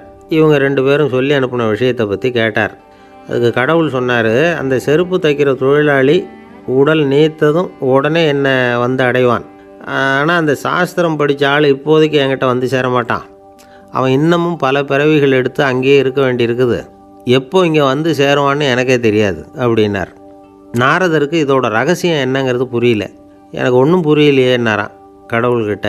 சீக்கிரம் புரிஞ்சுக்குவேன், நீ திரும்பி போகிறப்போ நான் இங்கே வைகுண்டத்தில் என்ன செஞ்சுக்கிட்டு இருக்கேன்னு கேட்டால் ஒரு ஊசியின் துவாரத்தில் ஒரு யானையை கோத்துக்கிட்டு இருக்கிறேன்னு அவங்கக்கிட்ட சொல்லு அப்படின்னார் கடவுள் சிரிச்சுக்கிட்டே. நாரதர் பூமிக்கு திரும்பினார். கடவுளை பார்த்தீங்களா எப்படி இருக்கார் அப்படின்னு விசாரித்தார். வேத சாஸ்திரம் படித்தவர். ஓ பகவானா, அவர் யானையை ஊசியின் காதில் நுழைச்சிக்கிட்டு இருக்கிறார் பார்த்தேன்னார் நாரதர். ஊசி காதில் யானையா? அது எப்படி முடியும்? நீங்கள் சொல்கிறத நான் நம்ப மாட்டேன்னு விட்டார் அவர். சரி, இந்த ஆளுக்கு இறைவன் பேரில் நம்பிக்கை இல்லை அப்படிங்கிறத நாரதர் புரிஞ்சுக்கிட்டார். அடுத்தபடியாக அந்த தொழிலாளி இருந்த இடத்துக்கு போனார். இறைவனை பார்த்தீங்களான்னு கேட்டார் அவர். பார்த்தேன், ஒரு ஊசி துவாரத்தில் யானையை கோத்துக்கிட்டு இருந்தார் அப்படின்னு சொல்லிவிட்டு நாரதர் அந்த ஆள் முகத்தை கவனித்தார். அந்த தொழிலாளி இதை கேட்டுட்டு கொஞ்சம் கூட ஆச்சரியப்படலை. அவரால் முடியாத காரியம் கூட உண்டானார். என்ன இப்படி சொல்கிற? ஊசியின் துவாரத்தில் யானையை கோக்க முடியும்னு நீ நம்புறியா அப்படின்னு கேட்டார் நாரதர். நிச்சயமாக நம்புகிறேன்னார் அவர். அது எப்படி அப்படின்னு கேட்டார் இவர். இதை பாருங்கள், நான் இந்த ஆலமரத்தடியில் தான் தினமும் உட்காந்துருக்கிறேன். தினமும் இந்த மரத்திலிருந்து எவ்வளவோ பழம் கீழே விழுது. இந்த பழத்தில் இருக்கிற ஒவ்வொரு விதையிலேயும் உள்ள ஒரு ஆலமரம் இருக்குது. ஒரு சின்ன விதைக்குள்ளே ஒரு பெரிய ஆலமரம் இருக்க முடியுங்கிறப்போ ஊசி துவாரத்தில் கடவுள் யானையை நுழைய வச்சாருங்கிறத ஒத்துக்கிறதுல என்ன கஷ்டம் இருக்குது அப்படின்னு ரொம்ப சர்வசாதாரணமாக பதில் சொன்னாராம் அந்த தொழிலாளி. நாரதர் யோசனை பண்ணார். இந்த தொழிலாளி வேத சாஸ்திரங்களையெல்லாம் படிக்கலைன்னா கூட அறிவுபூர்வமாக சிந்தித்து இறைவனை நம்புகிறான். அதனால தான் கடவுள் இந்த ஆளுக்கு சீக்கிரம் முக்தி கிடைக்கும்னு சொன்னார் அப்படிங்கிறத புரிஞ்சுக்கிட்டாராம். இந்த கதையில் வர்ற கடவுள், நாரதர், வைகுண்டம் இதெல்லாம் ஒரு பக்கம் இருக்கட்டும், ஒரு சின்ன விதைக்குள்ளே ஒரு பெரிய ஆலமரம் தூங்கிக்கிட்டு இருக்கு அப்படிங்கிற உண்மை, அந்தரத்தில் 1000 கிரகங்கள் சுற்றிக்கிட்டு இருக்குங்கிற உண்மை, இதெல்லாம் நாம் பார்த்துக்கிட்டு தானே இருக்கிறோம். இந்த உண்மைகள் அதிசயமாக நமக்கு தெரியறதுனால அதை நம்பாமல் இருந்துட முடியாது. இயற்கையை பரிபூர்ணமாக நம்புங்கள், அந்த நம்பிக்கையே நம்ம வாழ்க்கைக்கு ஆதாரம் அப்படிங்கிறத விளக்கிறதுக்காக தான் இந்த கதை. இந்த காலத்தில் நம்ம பிள்ளைங்களுக்கெல்லாம் இது மாதிரி நம்பிக்கை அதிகமாகவே இருக்குது. ஒரு நாள் ஒரு சின்ன பையன்கிட்ட கேட்டேன், ஏன்பா கடவுள் ஒரு பானைக்குள்ளே ஒரு யானையை நுழைய வச்சுட்டாருன்னு சொன்னால் அதை நீ நம்புவியா அப்படின்னு கேட்டோம். நம்புவேன் சார், அது ஒன்றும் பெரிய அதிசயம் இல்லைன்னா. எப்படிறான்னு கேட்டோம். எப்படின்னா அந்த பானை அந்த யானையை விட பெருசாக இருந்திருக்கும், அவ்வளவுதான் அப்படின்னு சொல்கிறான். ஒரு ஊரில் ஒரு ராஜா இருந்தார். அவர் அடிக்கடி காட்டுக்கு வேட்டையாட போவார். சில நண்பர்களையும் கூட அழைச்சிக்கிட்டு போவார். காட்டுக்கு போனதும் ஆளுக்கு ஒரு பக்கமாக போய் வேட்டையாடுவாங்க. சாயந்தரமாக திரும்பி வருவாங்க. மறுநாள் அரண்மனையில் உட்காந்து ஒவ்வொருத்தரும் அவங்க அனுபவங்களை எல்லாம் சொல்லிக்குவாங்க. அவங்க வீரத்துக்கு தகுந்த மாதிரி பரிசை அந்த ராஜா கொடுப்பார். இது மாதிரி ஒரு தடவை எல்லோரும் வேட்டைக்கு போயிட்டு திரும்பி வந்ததும் உட்காந்து பேச ஆரம்பிச்சிருக்கிறாங்க. ஒருத்தன் சொன்னான், தன்னுடைய வீர தீர செயலை பற்றி அளக்க ஆரம்பிச்சிட்டான். ஏன்னா அதுக்கு பரிசு கிடைக்க போகுதில்ல, அதனால். அவன் என்ன சொன்னான் தெரியுமா? அரசே, நேற்றுக்கு காட்டில் என்ன ஆச்சு தெரியுமா? எனக்கு நேராக ஒரு சிங்கம் வாயை திறந்துக்கிட்டு வந்துட்டுது. நான் பயப்படவே இல்லை. உடனே ஒரு கல்லை எடுத்து குறி பார்த்து வீசினேன். சிங்கத்து வாய்க்குள்ளே போய் அந்த கல் மாட்டிக்கிட்டுது. அவ்வளவுதான். அந்த சிங்கம் என்னை பார்த்துட்டு பயந்துட்டு ஒரே ஓட்டமாக திரும்பி ஓடி போயிட்டுது அப்படின்னா. ஆஹா பலே அப்படின்னு எல்லாரும் கை தட்டினாங்க. ரெண்டாவது ஆள் ஒருத்தன் எழுந்திரிச்சான். அவன் சொல்ல ஆரம்பித்தான், அரசே, நான் போன வழியில் 2 பெரிய மலைப்பாம்பு கிடந்தது, என்னை முழுங்கிறதுக்கு வந்தது. நான் என்ன பண்ணேன் தெரியுமா? அந்த 2 பாம்போட வாலையும் ஒன்றா சேர்த்து முடிச்சு போட்டுட்டேன். அவ்வளவுதான். அது அங்கே இழுக்க இது இங்கே இழுக்க முடிச்சு நல்லா இறுகி போட்டுது அப்படின்றான். ஆஹா அற்புதம்னு சொல்லி எல்லாரும் கை தட்டினாங்களாம். அடுத்தபடியாக 3வது ஆள் ஒருத்தன் வந்தான். அவன் சொல்ல ஆரம்பித்தான், மன்னா, நான் போன பாதையில் குறுக்க ஒரு ஆறு, அதில் இறங்கி குளித்தேன். யாரோ காலை பிடிச்சி இழுக்கிறது மாதிரி இருந்தது. திரும்பி பார்த்தா ஒரு பெரிய முதலை. நான் உடனே அப்படியே ஒரு துள்ளல் துள்ளி அது முதுகில் போய் உக்காந்துக்கிட்டேன். அதை அப்படியே கரைக்கு நீந்த வச்சேன். கரைக்கு வந்து சேர்ந்ததும் அப்படியே ஒரே துள்ளி குதித்து கரைக்கு வந்துட்டேன் அப்படின்றான். அவன் தன்னுடைய வீரத்தை அப்படி சொல்லியிருக்கான். அடடா எப்பேற்பட்ட வீரம் அப்படின்னு எல்லாரும் கை தட்டினாங்களாம். 4வது ஆள் எழுந்திரிச்சான். மன்னா, நான் போன இடத்துல ஒரு கரடி வந்து என்னை துரத்த ஆரம்பிச்சுட்டுது. நான் ஒரு மலை உச்சிக்கு வந்துட்டேன். அதுக்கப்புறம் ஒரு அடி எடுத்து வச்சாலும் அதில் பாதாளத்தில் விழ வேண்டியது தான். அந்த நேரம் பார்த்து ஒரு பெரிய ராட்சச கழுகு அந்த பக்கமாக பறந்து வந்தது. நான் உடனே அப்படியே உயர எழும்பி அந்த கழுகோட காலை பிடிச்சிக்கிட்டேன். அப்படியே தொங்கிக்கிட்டே வந்தேன். ஒரு நல்ல இடம் வந்ததும் தொப்புன்னு கீழே குதித்து நடந்து வந்துட்டேன்னா. இதுக்கும் எல்லோரும் கை தட்டுறாங்க. கடைசியாக ஒரு ஆள் எழுந்திரிச்சான். அரசே, நான் வந்து போன வழியில் ஒரு பெரிய யானை குறுக்க வந்தது. பயங்கரமாக சத்தம் போட்டுக்கிட்டே வந்தது. நான் பயந்து ஓடலை. உடனே என்ன பண்ணேன் தெரியுமா? அந்த யானையோட வாலை பிடிச்சி தூக்கினேன். தலைக்கு மேலே தூக்கி கரன்னு சுற்றினேன். வேகமாக சுற்றி வீசி எறிஞ்சேன். அவ்வளவுதான். அதே ஸ்பீடில் அந்த யானை மேலே போக ஆரம்பிச்சுட்டுது. இன்னும் கூட அது போய்கிட்டே தான் இருக்குது, கீழே விழவே இல்லைன்னா. இதை கேட்டதும் ராஜாவுக்கு கோபம் வந்துட்டுது. என்னை என்ன முட்டாள்னு நினச்சிக்கிட்டு பேசுகிறியா? யானையை வந்து நீ வாலை பிடிச்சி தூக்குன, அதை நான் நம்பணுமா அப்படின்னார். உடனே இவன் பணிவாக பதில் சொன்னான். அரசே, ஒரு சிங்கத்து வாயில் கல் மாட்டிக்கிட்டதை நம்புறீங்க, மலைப்பாம்பு வாலை பிடிச்சி முடிச்சு போட்டதை நம்புறீங்க, முதல்ல முதுகில் சவாரி பண்ணதையும் நம்புறீங்க, கழுகு காலை பிடிச்சிக்கிட்டு பறக்கிறதையும் நம்புறீங்க. அப்படி நம்புறப்போ நான் சொன்னதை மட்டும் நம்பக்கூடாதா அப்படின்னு கேட்டானான். பொய் சொன்னவங்கெல்லாம் தலையை தொங்க போட்டுக்கிட்டாங்களாம். ராஜா அவங்கள பார்த்து சொன்னாராம், நீங்கள் எல்லாரும் என்னை முட்டாளாக்கியிருக்கிறீங்க. கடைசியாக பேசின இவன் தான் எனக்கு உண்மை எது பொய் எதுங்கிறத புரிய வச்சிருக்கிறான்.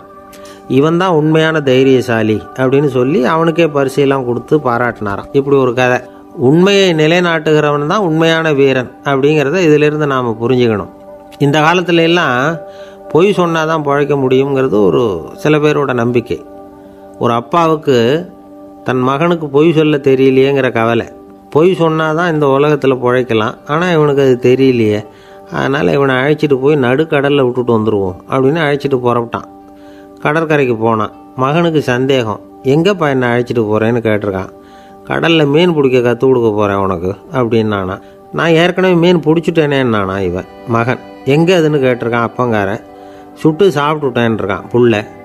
அப்பங்காரன் பார்த்தான், சரி நம்ம புள்ள பொழைச்சிக்கும் அப்படின்னு சொல்லி திருப்பி அழைச்சிட்டு வந்துட்டானா. ஒரு ஆள் அசையாமல் கிடக்கிறார். அவர் இருக்காரா போயிட்டாராங்கிறத எப்படி முடிவு பண்ணுறோம்? அவர் மூக்குக்கு முன்னாடி புறங்கையை வச்சு பார்க்குறோம், மூச்சு வருதா இல்லையா அப்படிங்கிறத கண்டுபிடிக்கிறதுக்காக. மூச்சுங்கிறது அவ்வளவு முக்கியமான ஒரு விஷயம். சுவாசம் இல்லைன்னா எதுவுமே இல்லை. நம்ம பூமி இருக்க அது கூட சுவாசிக்குதுங்கிறத சோவியத் விஞ்ஞானிகள் கண்டுபிடிச்சிருக்கிறாங்க. பூமிக்கு மேலே இருக்கிற மண் அடுக்கில் காற்றில் உள்ள ஆக்சிஜன் ஆக்சிகரணம் அடையுது அப்படின்னு தான் இதுவரைக்கும் எல்லோரும் நம்பிக்கிட்டு இருந்தாங்க. ஆனால் இப்போ என்ன கண்டுபிடிச்சிருக்கிறாங்கன்னா, அந்த ஆக்சிஜன் பூமிக்குள்ளே 1 கிலோமீட்டர் ஆழம் வரைக்கும் ஊடுருவி போகுதான். பூமிக்குள்ளே 2 பக்கமும் பல கிலோமீட்டர் வரைக்கும் பரவுதான். பூமிக்குள்ளே இருக்கிற நீர்நிலை அடுக்குகள் தான் நுரையீரல் செய்கிற வேலையை செய்யுதான். நம்ம உடம்புல நுரையீரல் இல்லைன்னா ஒன்றும் நடக்காது. ஒரு மரத்தை தலைகீழாக தொங்க போட்டால் எப்படி இருக்கும்? அப்படி யோசிச்சு பாருங்கள். அப்படி தான் இதுவும், நுரையீரலும் அப்படி தான் இருக்கும். வலது பக்கம் ஒன்று, இடது பக்கம் ஒன்று. வலது பக்கம் நுரையீரல் கொஞ்சம் பெருசாக இருக்கும். நுட்பமான நரம்பு குழாய்கள் அதில் இருக்கும். கோடிக்கணக்கான நுண்ணிய குழாய்களை வச்சுக்கிட்டு தான் அது வேலை செய்யுது. 25 கோடி குழாய்கள் இருக்கும். அதை அப்படியே முழுசாக பிரித்து பரப்புனா ஒரு டென்னிஸ் கோர்ட்டில் பாதி பரப்பளவு இருக்குமா. நுரையீரல் நிறம் கருஞ்சிவப்பு தான். புகை அதிகமாக உள்ளே போச்சுன்னா அது கருப்பாயிடுது. காற்றுல உள்ள பிராணவாயுவை இது இழுத்து எடுத்துக்கிட்டு ரத்தத்தை சுத்தப்படுத்துகிற முக்கியமான வேலையை இது செய்யுது. அசுத்த காற்றை வெளியில் அனுப்பி வச்சுருது. ஒருத்தர் வேகமாக ஓடி வரார், அவருக்கு மூச்சு இறைக்கும், பயங்கரமாக எதையாவது பார்த்து விடுறார், உடனே மூர்ச்சை ஆகிடுவார். இது மாதிரி சமயங்களில் வேறு எந்த தூண்டுதலும் இல்லாமல் நுரையீரல் தானாகவே இயங்கும். இப்படி ஒரு அவசியம் ஏற்படுறப்போ இயக்கத்தை தூண்டி விடுற முக்கியமான இணைப்பு மூளைக்கு கீழே முதுகு எலும்புக்கு மேற்பகுதியில் இருக்குது. அது உடனே சுவாசத்துக்கு அவசர உதவியை கொடுக்குது. இப்போ ஒருத்தர் பேசாமல் உட்காந்துருக்கார். இந்த சமயத்தில் அவருக்கு 1 பங்கு காற்று தேவைப்படுதுன்னு வச்சுக்கோங்க. அவர் எழுந்திரிச்சு நடக்கும் பொழுது 1.5 மடங்கு தேவைப்படும். ஓடினார்னா 3 மடங்கு தேவைப்படும். படுத்துருக்கிறப்ப 1/2 மடங்கு தான் தேவைப்படும். இதுக்கு நிமிஷத்துக்கு 16 தடவை மூச்சு விட்டாகணும். இப்படி சாதாரணமாக உள்ளே இழுக்கிற காற்று கொஞ்சம்தான் இருந்தாலும் இது மாதிரி 8 மடங்கு காற்றை உள்ளே இழுத்து வச்சுக்கிற சாமர்த்தியம் நுரையீரலுக்கு இருக்குதான். தண்ணி, நுண்கிருமிகள், ரசாயன பொருள் இப்படி எது உள்ளே போனாலும் நுரையீரல் சமாளிச்சுக்கும். 30 வருஷமாக விடாத புகை பிடிக்கிறவர் தொடர்ந்து உள்ளே அனுப்பி வைக்கிற புகையை கூட சமாளிக்குதுன்னா பார்த்துங்களேன். உள்ளே போகிற புகை நுட்பமான சுவாச முடிச்சுகளை அழிச்சு விடுது. கறி புகை அது மேலே படிஞ்சு உபயோகம் இல்லாமல் பண்ணிவிடுது. ஆனாலும் தேவைக்கு அதிகமாக 8 மடங்கு கூடுதலாக சுவாச முடிச்சுகள் நம்ம உடம்புக்குள்ளே இருக்கிறதுனால சமாளிக்க முடியுது. சமாளிக்க முடியலன்னா சில சமயம் மூச்சு திணறும். அதை ஒரு எச்சரிக்கையாக எடுத்துக்கிட்டு புகை பிடிக்கிற பழக்கத்தை விட்டுடணும். அதுதான் நல்லது. ஆனால் அப்படி யார் விடுறது? இணை பிரியாத 2 நண்பர்கள் இருந்தாங்களாம். 2 பேரும் விடாமல் சிகரெட்டு குடிக்கிறவங்க. அதில் ஒருத்தன் செத்து போட்டான். இன்னொருத்தன் அதுக்கப்புறம் 2 சிகரெட்டாக குடிக்க ஆரம்பித்தானான். ஏன் இப்படி பண்ணுறேன்னு கேட்டிருக்காங்க. நான் 1 சிகரெட்டு தான் குடிக்கிறேன், செத்து போன என்னுடைய ஃப்ரெண்டு இருக்கானே செத்து போனவன், அவனுக்காக இன்னொரு சிகரெட்டு குடிக்கிறேன் அப்படின்னு நானா. இது ரொம்ப ஆபத்து, விட்டுடு அப்படின்னு சொல்லியிருக்காங்க. சரின்னு ஒத்துக்கிட்டான். ஆனால் அதுக்கப்புறமும் 1 சிகரெட் வீதமாக குடிச்சிக்கிட்டே இருந்தான். சிகரெட்டு பழக்கத்தை நீ இன்னும் விடலையான்னு கேட்டாங்களாம். அந்த பழக்கத்தை நான் எப்போவோ விட்டுட்டேன், இப்போ நான் குடிக்கிறது என் ஃப்ரெண்டுக்காக அப்படின்னு நானா.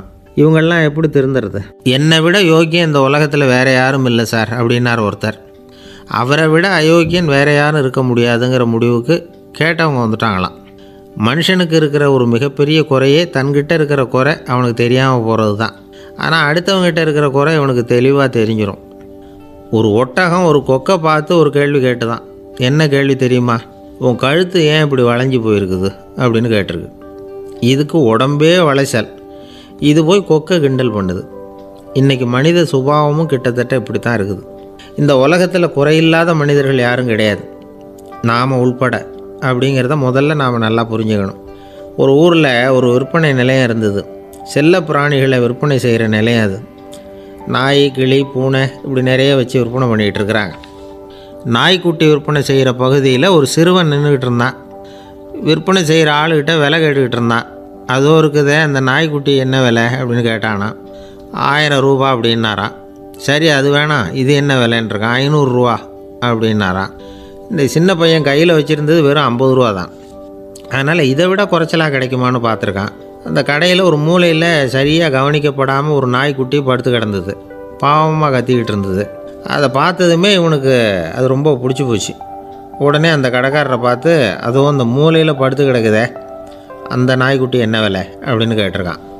தம்பி, அது ஒரு கால் ஊனம், அதனால் அது உன்னோட குதித்து விளையாடவோ ஓடுறதோ அதால் முடியாத காரியம் அப்படின்ட்டுருக்கார் அவர். அது தெரிஞ்சுதாங்க கேட்குறேன், அதோட விலை என்ன அதை மட்டும் சொல்லுங்களேன் அப்படின்ட்டுருக்கான். தம்பி, இது கால் ஊனம் உள்ள ஒரு நாய். இதை போய் காசு கொடுத்து வாங்கிறதுக்கு யாராவது பிரியப்படுவாங்களா? இதை நான் உனக்கு இலவசமாகவே தர்றேன், எடுத்துகிட்டு போ அப்படின்னாரான். இதை கேட்டதும் அந்த சிறுவனுக்கு கோவம் வந்துட்டு தான். நீங்கள் ஒன்றும் சும்மா கொடுக்க வேணாம், இந்தாங்க 50 ரூபா, இதை வச்சுக்கிட்டு நாய்க்குட்டியை கொடுங்க அப்படின்ட்டுருக்கான். அவருக்கு ஒன்றும் புரியல, ஆச்சரியமாக இருந்தது. சரின்னு பணத்தை வாங்கிட்டு நாய்க்குட்டியை தூக்கி கொடுத்தார். அந்த சிறுவன் அந்த நாய்க்குட்டியை 2 கையாலையும் வாங்கினா, மார்போடு பிரியமாக சேர்த்து அணைச்சிக்கிட்டான். தெருவில் இறங்கி நடக்கிறான். அப்படி நடக்கும்பொழுது தான் பார்க்குறார், கடைக்காரர் ஆச்சரியமாக அவனை பார்க்குறார். அப்போ தான் அவருக்கு ஒரு விஷயம் புரியுது. அந்த சிறுவன் தெருவில் நாய்க்குட்டியை மார்போடு அணைச்சிக்கிட்டு விந்தி விந்தி நடந்து போய்கிட்டு இருக்கிறான். ஆமாம், அவனுக்கும் ஒரு கால் ஊனம். இந்த நாய்க்குட்டியை யாருமே வாங்க மாட்டாங்கன்னு நினச்சிக்கிட்டு இருந்தார். குறையுள்ள அதுக்கும் ஒரு எஜமானன் கிடச்சிட்டான். அதனால் ஊனம் ஒரு குறை இல்லை அப்படிங்கிற உண்மையை அந்த கடைக்காரர் புரிஞ்சுக்கிட்டாரான். நம்மால் ஒருத்தர் கொஞ்சம் வயசானவர், எழுந்திரிச்சு சரியாக நடக்க முடியாது, சாய்வு நாற்காலியிலேயே எப்பவும் உட்காந்துருப்பார். அவர் தனக்கு துணையாக ஒரு நாயை பக்கத்தில் வச்சுருந்தார். அதுவும் ரொம்ப வயசான ஒரு நாய், எழுந்திரிக்கவே சிரமப்படும், நடக்கவும் முடியாது. அவர் பக்கத்துலேயே இதுவும் சோர்ந்து போய் படுத்து கிடக்கும். அந்த பெரியவரை பார்க்க வந்த ஒருத்தர் கேட்டார், ஏங்க ஒரு சின்ன பையனை உங்களுக்கு துணையாக வச்சுக்க கூடாதா? இந்த நாயை உங்களுக்கு பாதுகாப்பாக வச்சுருக்கிறீங்களே, உங்களுக்கு ஒரு ஆபத்துன்னா இது எப்படி உங்களுக்கு உதவ முடியும் அப்படின்னார். அப்போ அவர் சொன்னாராம், எனக்கு ஒரு ஆபத்துன்னா அந்த சமயத்தில் இந்த நாய் என்னை தனியாக விட்டுட்டு ஓடி போயிடாமல் இருக்கணும்ல, அதுக்காக தான் இதை நான் வச்சுருக்கிறேன் அப்படின்னாராம். நம்மளில் சில பேர் ரொம்ப தைரியமாக இருப்பாங்க. நாம் கூட சொல்கிறது உண்டு, அந்த ஆளுகிட்ட வர்றதுக்கு எமன் கூட பயப்படுவான் அப்படின்னு சொல்கிறது உண்டு. தைரியசாலிகளை நெருங்கிறதுக்கு எமன் பயப்படுவான் அப்படின்னு சொல்கிறது உண்மை தான். அது பொய் இல்லை. மன வலிமை இருக்குது பாருங்கள், அது மனுஷனை காப்பாற்றும். இது மருத்துவ ரீதியான உண்மை. உடல் கோளாறுகள் மன ஆரோக்கியத்தை பாதிக்கும். மன எழுச்சி, மன போராட்டம் இதெல்லாம் உடல் இயக்கத்தில் மாறுதலை உண்டாக்குது. சில வகையான நோய்களுக்கும் மனசுக்கும் இருக்கிற சம்பந்தம் என்னங்கிறத பற்றியெல்லாம் இப்போ ஆராய்ச்சி பண்ணுறாங்க. ஆஸ்மா, மூட்டு வலி, பெருங்குடல் அழற்சி, உயர் இரத்த அழுத்தம், சோரியாசிஸுங்கிற தோல் வியாதி, வயிற்று புண்ணு, இந்த தைராய்டு நச்சுத்தன்மை, இது மாதிரி நோய்களை உண்டாக்குறதுல மனசோட பங்கு என்னங்கிறத பற்றியெல்லாம் ஆய்வு பண்ணி பார்த்துருக்குறாங்க. எதுக்கு எடுத்தாலும் சோர்ந்து போகிறது, தோண்டு போகிறது, இப்படிப்பட்ட மனவாகு, அதோட யாரும் நமக்கு உதவ முடியாது அப்படிங்கிற மனோபாவம், கைவிடப்பட்ட மனநிலைமை, இதெல்லாம் நோயோட தீவிரத்தை ரொம்ப அதிகரிக்க செய்யுதான். இவங்கெல்லாம் அந்த கைகால் வலிக்குது, உடம்பு அசதியாக இருக்குது, தூக்கம் வரல, முதுகு வலிக்குது, உடம்பில் உணர்ச்சி குறையுது, கை கால் விரல்லாம் மரத்து போகுது, இப்படி ஏதாவது சொல்லிக்கிட்டு டாக்டர்களை தேடி வந்துக்கிட்டு இருப்பாங்க. நெஞ்சு வலி யாருக்கு வருது தெரியுமா? பதற்றம், போட்டி மனப்பான்மை, அளவுக்கு அதிகமான வேகம், துடிப்பு, பேராசை, எதுலேயும் கட்டுப்பாடு, நேரம் தவறாமை, அப்புறம் இதெல்லாம் உள்ள மனவாக உள்ளவங்க இருக்கிறாங்கல்ல, அவங்க பெரும்பாலும் நெஞ்சு வலிக்கு ஆளாயிடுறாங்களாம். ஃப்ரீட்மேன் அப்படிங்கிறவர் நிறைய ஆராய்ச்சியெல்லாம் பண்ணி பார்த்துட்டு இதை உறுதிப்படுத்தியிருக்கிறார். அவர் பண்ணின ஆராய்ச்சியில் என்னெல்லாம் தெரிய வந்தது தெரியுமா? பொறுப்பு அதிகம் உள்ளவங்களுக்கு கண்டிப்பாக இரத்த அழுத்தம் வரும், அதிகமாக இருக்குமா. அதே மாதிரி கண்டிப்பாக இருக்கிறாங்கல்ல, அவங்களுக்கும் இரத்த அழுத்தம் அதிகரிக்குமா. இரத்த அழுத்தம் தனக்கு அதிகமாக இருக்குங்கிறத தெரிஞ்சுக்கிட்டவங்க தலைவலி, மயக்கம், இந்த தலை சுத்தல், அசதி, இது மாதிரியான உணர்வுகளை அவங்களுக்கு வந்துடும், அது மாதிரி உணர்வு. ஆனால் உண்மை என்ன தெரியுமா? இதெல்லாம் இரத்த அழுத்தத்தினால இல்லை. இரத்த அழுத்தம் கட்டுப்பாட்டுக்குள்ளே இருந்தால் கூட இவங்க இப்படி நினைக்கிறாங்களாம். இதுக்கு காரணம் மனசு தான் அப்படிங்கிறார் அவர். சில பேர் எப்படி தெரியுமா? ஒருத்தர் மாரடைப்பால் இறந்து போனார் அப்படின்னு கேள்விப்பட்டால் போதும், இறந்து போகிறதுக்கு காரணம் இதயம்தான் அப்படிங்கிற பீதியால், இதய தளர்ச்சி அப்படிங்கிற மனநோயால் பாதிக்கப்படுறார். இவங்கெல்லாம் அடிக்கடி தங்களுடைய இதய பகுதியை தொட்டு பார்த்துக்குவாங்க, நாடியை பிடிச்சி பார்த்துக்குவாங்க, அடிக்கடி மூச்சை உள்ளுக்கு இழுத்து வெளியில் விட்டு வலி வருதா அப்படின்னு பார்த்துக்கிட்டு இருப்பாங்க. வேறு எங்கேயாவது வலிச்சா கூட நெஞ்சை வலிக்குதா அப்படின்னு பார்ப்பாங்க. நெஞ்சு வலிக்குதுன்னு கூட சில பேர் சொல்ல ஆரம்பிச்சிருவாங்க. ஆஸ்மாவுக்கும் மனசுக்கும் சம்பந்தம் உண்டு. தீர்வு காண முடியாத மன போராட்டங்கள் எல்லாத்துக்கும் அடுத்தவங்களையே சார்ந்து இருக்கிற மனநிலை, இதெல்லாம் ஆஸ்மாவினுடைய தீவிரத்தை அதிகப்படுத்திடும். பயம், இது எப்படின்னா என்ன நடக்குமோங்கிற பதற்ற நிலை, அப்புறம் இந்த பயம், இதெல்லாம் சுவாசித்தலை அதிகரிக்க செய்யுது இல்லையா. இதனால் இரத்தத்தின் காரத்தன்மை அதிகமாகி நோயின் தீவிரமும் அதிகமாகுது. மன போராட்டம், மனக்கவலை, மன இறுக்கம், இதெல்லாம் தோல் வியாதியை தூண்டி விடுதான். இது மாதிரி இன்னும் எவ்வளவோ இருக்குது. அதனால் இன்றைக்கி நமக்கு தேவை என்னென்னா மன வலிமை, மலர்ந்த முகம், இது ரெண்டும் இருந்துட்டுதுன்னா பலவிதமான நோய்கள் நம்மக்கிட்ட நெருங்கி வராது. டாக்டர் என்ன நெருங்காமல் இருக்கிறதுக்கு நான் ஒரு காரியம் பண்ணுறேன் அப்படின்னார் ஒருத்தர். அவர் என்ன அர்த்தத்தில் சொன்னார்னா, டாக்டர் அவரை நெருங்காமல் இருக்கிறதுக்கு அவர் ஒரு காரியம் பண்ணுறாராம். நண்பர்கிட்ட சொன்னார். நண்பர் கேட்டார், அது என்ன காரியம் பண்ணுற அப்படின்னு கேட்டார். தினம் ஒரு ஆப்பிள் பழம் சாப்பிட்றேன்னார் அவர். ஏன்னா ஆங்கிலத்தில் ஒரு பழமொழி சொல்லுவாங்கள்ல, an apple a day keeps doctor away அப்படிம்பாங்க. ஒரு ஆப்பிள் பழம் சாப்பிட்டா டாக்டர் விலகியே இருப்பார், டாக்டர்கிட்ட போக வேண்டிய அவசியம் இருக்காது அப்படிங்கிறதுக்காக அந்த பழமொழி சொல்கிறது. என்ன, நான் யாருமே நெருங்காமல் இருக்கிறதுக்கு நான் ஒரு காரியம் பண்ணுறேன்னார் இன்னொருத்தர். டாக்டர் நெருங்காமல் இருக்கிறதுக்கு ஆப்பிள் பழம் சாப்பிட்றேன்னார் அவர். என்னை யாருமே நெருங்காமல் இருக்கிறதுக்கு நான் ஒரு காரியம் பண்ணுறேன்னார் இன்னொருத்தர். அது என்னன்னு கேட்டோம். தினம் ஒரு பூண்டு சாப்பிட்றேன்னார். ஏ கார்லிக் எ டே கீப்ஸ் எவ்ரிபடி அவே அப்படின்னு அதுக்கு ஒரு புது விளக்கமும் கொடுத்தார். காசி மாநகரத்தை பிரம்மதத்தன் அப்படிங்கிற ராஜா ஆட்சி பண்ணிட்டு வந்தார். அவர் ஒவ்வொரு வருஷமும் ஒரு திருவிழா நடத்துறது வழக்கம். எல்லா தேசத்திலிருந்தும் எல்லா வகையான ஜனங்களும் அதில் வந்து கலந்துக்குவாங்க. ஒரு சமயம் அது மாதிரி விழா நடந்துக்கிட்டு இருந்தது. வைகுண்டத்திலேருந்து தேவலோகத்திலேருந்து நிறைய தேவகுமாரர்கள்லாம் காசி நகருக்கு அப்போது வந்திருந்தாங்க. அதில் முக்கியமாக ஒரு 4 தேவகுமாரர்கள், அந்த 4 பேரையும் சுற்றி ஏகப்பட்ட கூட்டம்.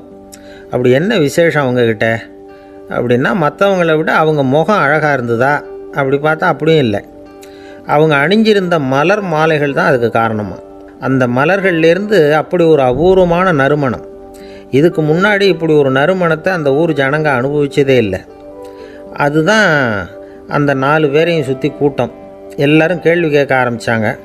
உடனே அந்த 4 தேவகுமாரர்களும் எல்லாருக்கும் தெரியும்படியாக வானத்தில் எழும்பி கொஞ்சம் உயரமாக நின்றுக்கிட்டாங்க. கீழே நின்றுக்கிட்டு இருந்த அரசன்லேருந்து ஆண்டி வரைக்கும் ஒருத்தர் பாக்கி இல்லாமல் ஒரே குரலில் எல்லாரும் அவங்கள பார்த்து, எங்களுக்கும் இது மாதிரி மாலையை போட்டுக்கணும்னு ஆசையாக இருக்குது, அதுக்கு நீங்கள் தான் அருள் பண்ணணும் அப்படின்னு கேட்டுக்கிட்டாங்க. மாலை போட்டுக்கிறதுனா எல்லாருக்கும் ஆசையாக தானே இருக்கும். அந்த 4 தேவகுமாரர்களில் ஒருத்தர் புத்தர் பிரான். அவர் சொன்னார், பூலோகவாசிகளே, நான் சொல்கிறத கொஞ்சம் பொறுமையாக கேளுங்க. கக்காரு அப்படிங்கிற கற்பக விருட்சத்தின் மலர்களால் தொடுக்கப்பட்டது இந்த மாலை. இதுக்கு நிறைய சக்தி உண்டு. எந்த காலமும் இது வாடாது, வாசனையும் குறையாது. ஆனால் இதை அணிந்து கொள்கிறதுக்கு சில தகுதிகள் தேவை அப்படின்னார். என்ன தகுதி அது சொல்லுங்களேன் அப்படின்னு ஏக காலத்தில் எல்லாரும் சத்தம் போட்டாங்க. தீய இயல்புகள் உள்ளவங்க, இழிந்த சிந்தனை, இழிந்த செயல் உள்ளவங்க இந்த மாலையை அணிய முடியாது அப்படின்னார். அவ்வளோதான். கூட்டத்தில் சத்தம் போட்டவங்கள்லாம் மெதுவாக அப்படி அடங்க ஆரம்பிச்சிட்டாங்க.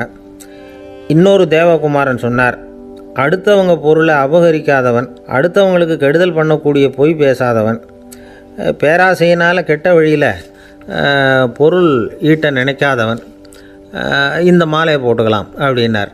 கூட்டத்திலிருந்து யாரும் முன்னுக்கு வரல. ஒரே ஒரு ராஜகுரு மட்டும் கொஞ்சம் முன்னாடி வந்தார். பெரியவர், படித்தவர். அவர், எனக்கு தகுதி இருக்குது அந்த மாலையை போட்டுக்கிறதுக்கு அப்படின்னார். வேறு ஒன்றும் இல்லை, பொய் சொல்லியாவது அந்த மாலையை வாங்கிக்குவோமே அப்படின்னு முடிவு பண்ணிட்டார் அவர். அவ்வளோதான், மாலையை வாங்கிட்டார். அடுத்த தேவகுமாரன் பேசினார். யாருக்கு திடமான அறிவும் மனமும் இருக்குதோ, யாருக்கு நல்ல காரியங்களில் அசையாத ஈடுபாடு இருக்குதோ, நல்ல அரிய பொருள்களை தனியாக தான் மட்டும் அனுபவிக்க விரும்பாதவர் யாரோ அவர் முன்னாடி வந்து இந்த மாலையை வாங்கிக்கலாம் அப்படின்னார். அந்த தகுதியும் எனக்கு இருக்குன்னார் ராஜகுரு. மாலையை வாங்கி போட்டுக்கிட்டார். இன்னொரு ராஜகுமாரன் பேச ஆரம்பித்தார். அறநெறியில் செல்வம் சேர்க்கணும், ஆடம்பர பொருள்களுக்கு அடிமையாகக்கூடாது, வெற்றி அடைஞ்சாலும் கர்வம் வரக்கூடாது, அப்படிப்பட்டவங்க இந்த மாலையை போட்டுக்கலாம்னார். துணிஞ்சு பொய் சொல்லி அதையும் வாங்கி கழுத்தில் போட்டுக்கிட்டார் இந்த ராஜகுரு. இன்னொரு ராஜகுமாரன் சொன்னார், சான்றோர்களை நிந்திக்காதவங்க, புறம் பேசாதவங்க இந்த மாலையை போட்டுக்கலாம்னார். அதையும் வாங்கி போட்டுக்கிட்டார். திருவிழா முடிஞ்சுது, எல்லோரும் திரும்பி போயிட்டாங்க. மறுநாள் ராஜகுரு 4 மாலைகளையும் போட்டுக்கிட்டு ராஜசபைக்கு வரார். வந்தவர் ரொம்ப அவஸ்தையோடு வர்றார். மாலையெல்லாம் வாடி போயிட்டுது, வாசனை எதுவும் கிடையாது. அது மட்டும் இல்லை, அவருக்கு கடுமையான தலைவலி வேறு வந்துட்டுது. துடிச்சு போயிட்டார். மாலையை கழட்டவும் முடியல. ஜனங்கள்லாம் அவரை பார்த்து சிரிக்க ஆரம்பிச்சிட்டாங்க. என்னத்துக்கு ஆசைப்படணும், ஏன் இப்படி கஷ்டப்படணும் அப்படின்னு. ராஜா பார்த்தார். மறுபடியும் விழாவுக்கு ஏற்பாடு பண்ணினார். தேவகுமாரர்கள்லாம் வந்தாங்க. ராஜகுரு வந்தார். மக்கள் முன்னிலையில் அவங்க காலில் விழுந்தார், மன்னிப்பு கேட்டுக்கிட்டார். இந்த மாலையை போட்டுக்கிற தகுதி எனக்கு இல்லை. தகுதி இல்லாத ஒருத்தன் தகாத தகுதியை பொய் மூலம் பெறணும்னு ஆசைப்படுறாங்களே, அவங்களுக்கெல்லாம் என்னுடைய தண்டனை ஒரு எச்சரிக்கையாக இருக்கட்டும்னார். அதுக்கப்புறம் தேவகுமாரர்கள் அவர் கழுத்தில் இருக்கிற மாலையை கழட்டினாங்களாம். அந்த மாலைகளும் பழையபடி மனம் கொடுக்க ஆரம்பிச்சுட்டு தான். இதிலேருந்து நாம் தெரிஞ்சுக்க வேண்டியது என்னென்னா, நமக்கு தகுதி இல்லாத ஒரு கௌரவம் நம்மக்கிட்ட தானாக வந்தால் கூட அதை தவிர்த்து விடுறது தான் நல்லது. அதுதான் புத்திசாலித்தனம். ஒருத்தர் வந்தார். சார், எங்கள் இலக்கிய மன்ற விழாவுக்கு நீங்கள் தலைமை தாங்கணும்னார். உடனே இவர் சொன்னார், பேச்சாளர், சார், இலக்கியத்தை பற்றி பேசுகிற தகுதி எனக்கு இல்லையே அப்படின்னார். உடனே அவர் கூப்பிட வந்தவர் சொன்னார், அந்த தகுதி உங்களுக்கு இல்லைங்கிறது எங்களுக்கும் தெரியும் சார், அதனால தான் உங்களை தலைமை தாங்க கூப்பிட்றேன் அப்படின்னார். அது சரி, தலைமைன்னா அதுக்கு இவர் என்ன தான் அர்த்தம் பண்ணுறாருன்னு தெரியல. ஒரே ஒரு ஊரில் ஒரு ராஜா இருந்தார். அவர் பேரில் மக்களுக்கு ரொம்ப மரியாதை. அவ்வளவு நல்லா ஆட்சி புரிஞ்சுக்கிட்டு வந்தார். அவருக்கு வயசாகிட்டுது. அதனால் ஒரு நாள் அமைச்சரை கூப்பிட்டார். இதை பாருங்கள், எனக்கு வயசாகிட்டுது, அதனால் இந்த அரச பொறுப்பையெல்லாம் நீங்கள் ஏற்றுக்குங்க அப்படின்னார். அதுக்கப்புறம் ராணியை கூப்பிட்டார். வா, நாம் இனிமேல் இங்கே இருக்க வேணாம், காட்டுக்கு போய் தவம் பண்ணலாம் அப்படின்னு கூப்பிட்டார். இந்த செய்தி மக்களுக்கு அறிவிக்கப்பட்டது. மக்கள் உடனே கூட்டம் கூட்டமாக அரண்மனைக்கு வர ஆரம்பிச்சிட்டாங்க. மன்னரை போய் பார்க்குறாங்க. அரசே, தாங்கள் எங்களுக்கு தந்தை மாதிரி. நீங்கள் காட்டுக்கு போயிட்டால் நாங்கள்லாம் இங்கே எப்படி இருக்க முடியும்? எங்களுக்கெல்லாம் எந்த துன்பமும் இல்லாமல் பார்த்துக்கிட்டு வர்றீங்க. இது மாதிரியான ஒரு அரசாட்சி இல்லைன்னா மக்கள் வாழ்ந்து என்ன பயன் அப்படின்னாங்க. இருந்தாலும் என்ன பண்ணுறது, வயசாயிட்ட காரணத்தினால இந்த முடிவுக்கு வர வேண்டியிருக்குது அப்படின்னாரா ராஜா. அப்படின்னா நீங்கள் காட்டுக்கு போக வேணாம், நாங்கள் போகிறோம். நாங்கள் அங்கே போய் தவம் பண்ணுறோம், வழிபாடு பண்ணுறோம். கடவுள் வருவார், அவர்கிட்ட வரம் வாங்கிட்டு வந்துடுறோம் அப்படின்னாங்களாம். அப்படி சொல்லிவிட்டு உடனே எல்லோரும் காட்டுக்கு போனாங்க. நாட்டு மக்கள் எல்லாரும் ஒட்டு மொத்தமாக காட்டில் உட்காந்துக்கிட்டு தவம் பண்ணுறதை பார்த்தார் கடவுள். உடனே புறப்பட்டு வந்தார். எல்லோரும் இப்படி உட்காந்துருக்குறீங்களே, என்ன வேணும் உங்களுக்கு அப்படின்னு கேட்டார். உடனே மக்கள் எல்லாரும் ஒரு குரலில் சொன்னாங்க, சுவாமி, எங்கள் மன்னன் ரொம்ப நாளைக்கு நல்லபடியாக இருக்கணும். அவர் மகிழ்ச்சியாகவும் உடல் நலத்தோடும் இருந்தால் தான் நாங்கள் அமைதியாக வாழ முடியும் அப்படின்னாங்க. சரி, அதுக்கு என்ன செய்யணும் அப்படின்னார் ஆண்டவன். எங்கள் மன்னருக்கு இன்னும் ஒரு 100 வருஷம் ஆயுளை கொடுங்க அப்படின்னாங்க. அவ்வளவு தானே, சரி அப்படியே ஆகட்டும் அப்படின்னு சொல்லிவிட்டு ஆண்டவன் போயிட்டார். மக்கள் மகிழ்ச்சியோடு திரும்பி வந்தாங்க. மன்னா, கடவுள் வரம் கொடுத்துட்டார், நீங்கள் 100 வருஷம் வாழ போகிறீங்க அப்படின்னாங்க. இதை கேட்டதும் ராணி ராஜாவை வணங்கி, நான் தவம் செய்ய போகிறேன் அப்படின்னு புறப்பட்டாங்க. உடனே மக்கள் என்ன நினச்சாங்க தெரியுமா? ஐயோ, நாம் ராஜாவுக்கு மட்டும்தானே நீண்ட ஆயுள் வேணும்னு வரம் வாங்கினோம், ராணிக்கு வாங்கலையே, அதுதான் கோபத்தில் புறப்பட்டாங்க போல இருக்குது அப்படின்னு நினச்சி வருத்தப்பட்டாங்க. ஆனால் ராணி நினச்சது அது இல்லை. ராணி போய் தவம் பண்ணாங்க, கடவுள் காட்சி கொடுத்தார். இவங்க கேட்குறாங்க, சுவாமி, ராஜாவுக்கு மட்டும் 100 வருஷம் ஆயுள்னு வரம் கொடுத்துட்டீங்க, அப்படின்னா குடிமக்களும் 100 வருஷம் இருக்கணும். இப்படிப்பட்ட குடிமக்கள் இல்லைன்னா அப்படிப்பட்ட அரசன் இருந்து என்ன பிரயோஜனம் அப்படின்னாங்களாம். ஆண்டவன் பார்த்தார்.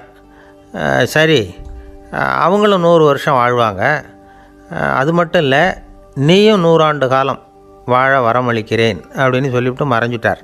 இதில் ஆண்டவன் வர்றதும் மறையிறதும் முக்கியம் இல்லை. இதில் கவனிக்க வேண்டியது ஆள்கிறவனின் விசால மனம், குடிமக்களின் விசால மனம், ஆள்கிறவன் மனைவியினுடைய விசால மனம். இப்படி ஒரு நாடு இருந்துட்டுதுன்னா எப்படி இருக்கும் வாழ்க்கை நினச்சி பாருங்கள்.